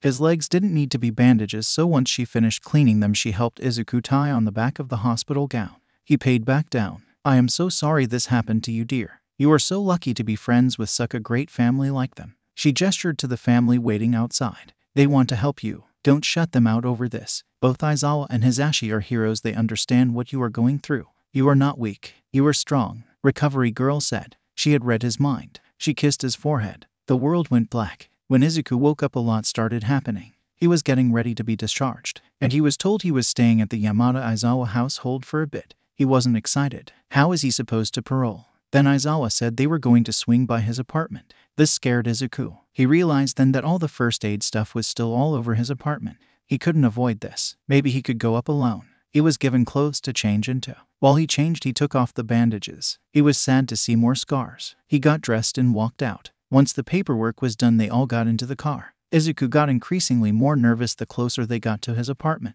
He thought it would be fine, but then everyone unbuckled their seatbelts when they parked. Izuku's blood went cold. Had he even put his vigilante stuff away? They got out of the car. Izuku tried to act normal. Izuku unlocked the door, then opened it. There were bloody clothes on the floor, and first aid equipment. Hisashi audibly gasped. Izuku blushed. He hated how embarrassed he was about this. He walked into his apartment to start cleaning it up. Aizawa walked in too and helped. Izuku saw Hitoshi and Hisashi leave. There stayed Aizawa helping him. He was touching his bloody things, cleaning them up. Izuku signed. It's fine, kid, you weren't expecting to have company. Will you tell me now what happened? Aizawa asked. Izuku signed as he chucked the clothes into his trash can. Izuku grabbed a bag from by the door and started angrily shoving stuff into his bag. Aizawa went into the bathroom. Once Izuku had a few days of laundry, he noticed Aizawa hadn't come back out of the bathroom. Izuku walked in to see Aizawa cleaning up blood off the floor. The stitching needle kit was still in the sink. He really had. He was so out of it when he stitched himself up that he didn't even notice he had left a bloody puddle. Aizawa grabbed Izuku's toiletries and passed them to him. Izuku put them in his bag. Aizawa shouldn't have to clean up your blood, Izuku chastised himself, then picked up the rest of the paper towels. When they walked down to the car, Izuku saw Hitoshi trying to hide. He had been crying. I can't even keep Hitoshi from hurting. I am such a shitty friend. I should have just died in that alley. This family is being so nice and all I have done is spit in their face. I don't deserve any of this. They got back into the car. The car ride was silent. They got to the house. They all got out. Hisashi showed Izuku to the guest room. Before Hisashi left, Izuku signed. Of course, you know where the bathroom is. Hisashi nodded, gave him a smile, then left. Izuku had messed up. All he did was disappoint people. Sighing, he grabbed a change of clothes and his shower stuff. He walked into the bathroom grabbing a spare towel. After a bit of struggle, he turned the water on. While it was heating up, he got undressed, trying not to look at his body. He couldn't stand to see how weak and gross he was. His scars were disgusting. He doesn't remember taking a shower, but he wakes up getting dressed. He wakes up a bit later at the kitchen table. Everyone is looking at him. He is dissociating. He picked up his hands. They were shaking. He tried to steady them but gave up because nothing was changing. Izuku paused. He was shaking all over. He was feeling the phantom pains. They were looking at him, waiting. Izuku decided to finish the story so he could be done. Izuku didn't look up at the family. He was looking at his hands laid in his lap, shaking. Everything on Izuku hurt. He could feel the sting of the blade on him. I want to start with thanking you for telling us. The second part. You in no way deserved that. You are a human being, just like any of us. What they did was unlawful and horrible. Thirdly, I am so happy you came over and I am so thankful that you are okay and decided to keep fighting. You deserve so much more than life has given you. You are an amazing person. You are so nice and thoughtful. You are funny. But quirk is a tool, it is not who you are. Izuku could hear the tears and anger in Hisashi's voice. Izuku looked up in shock. Aizawa was pissed, but Izuku realized it wasn't aimed at him. Hitoshi looked angry. Hitoshi got up from his chair. He walked over next to Izuku. Can I hug you? Hitoshi asked. Izuku had never been asked before. Usually people just touched him and put their hands on him without asking. Izuku nodded. Hitoshi hugged him. Izuku hugged back. They stayed like this for a while. For once, Izuku didn't feel so lonely.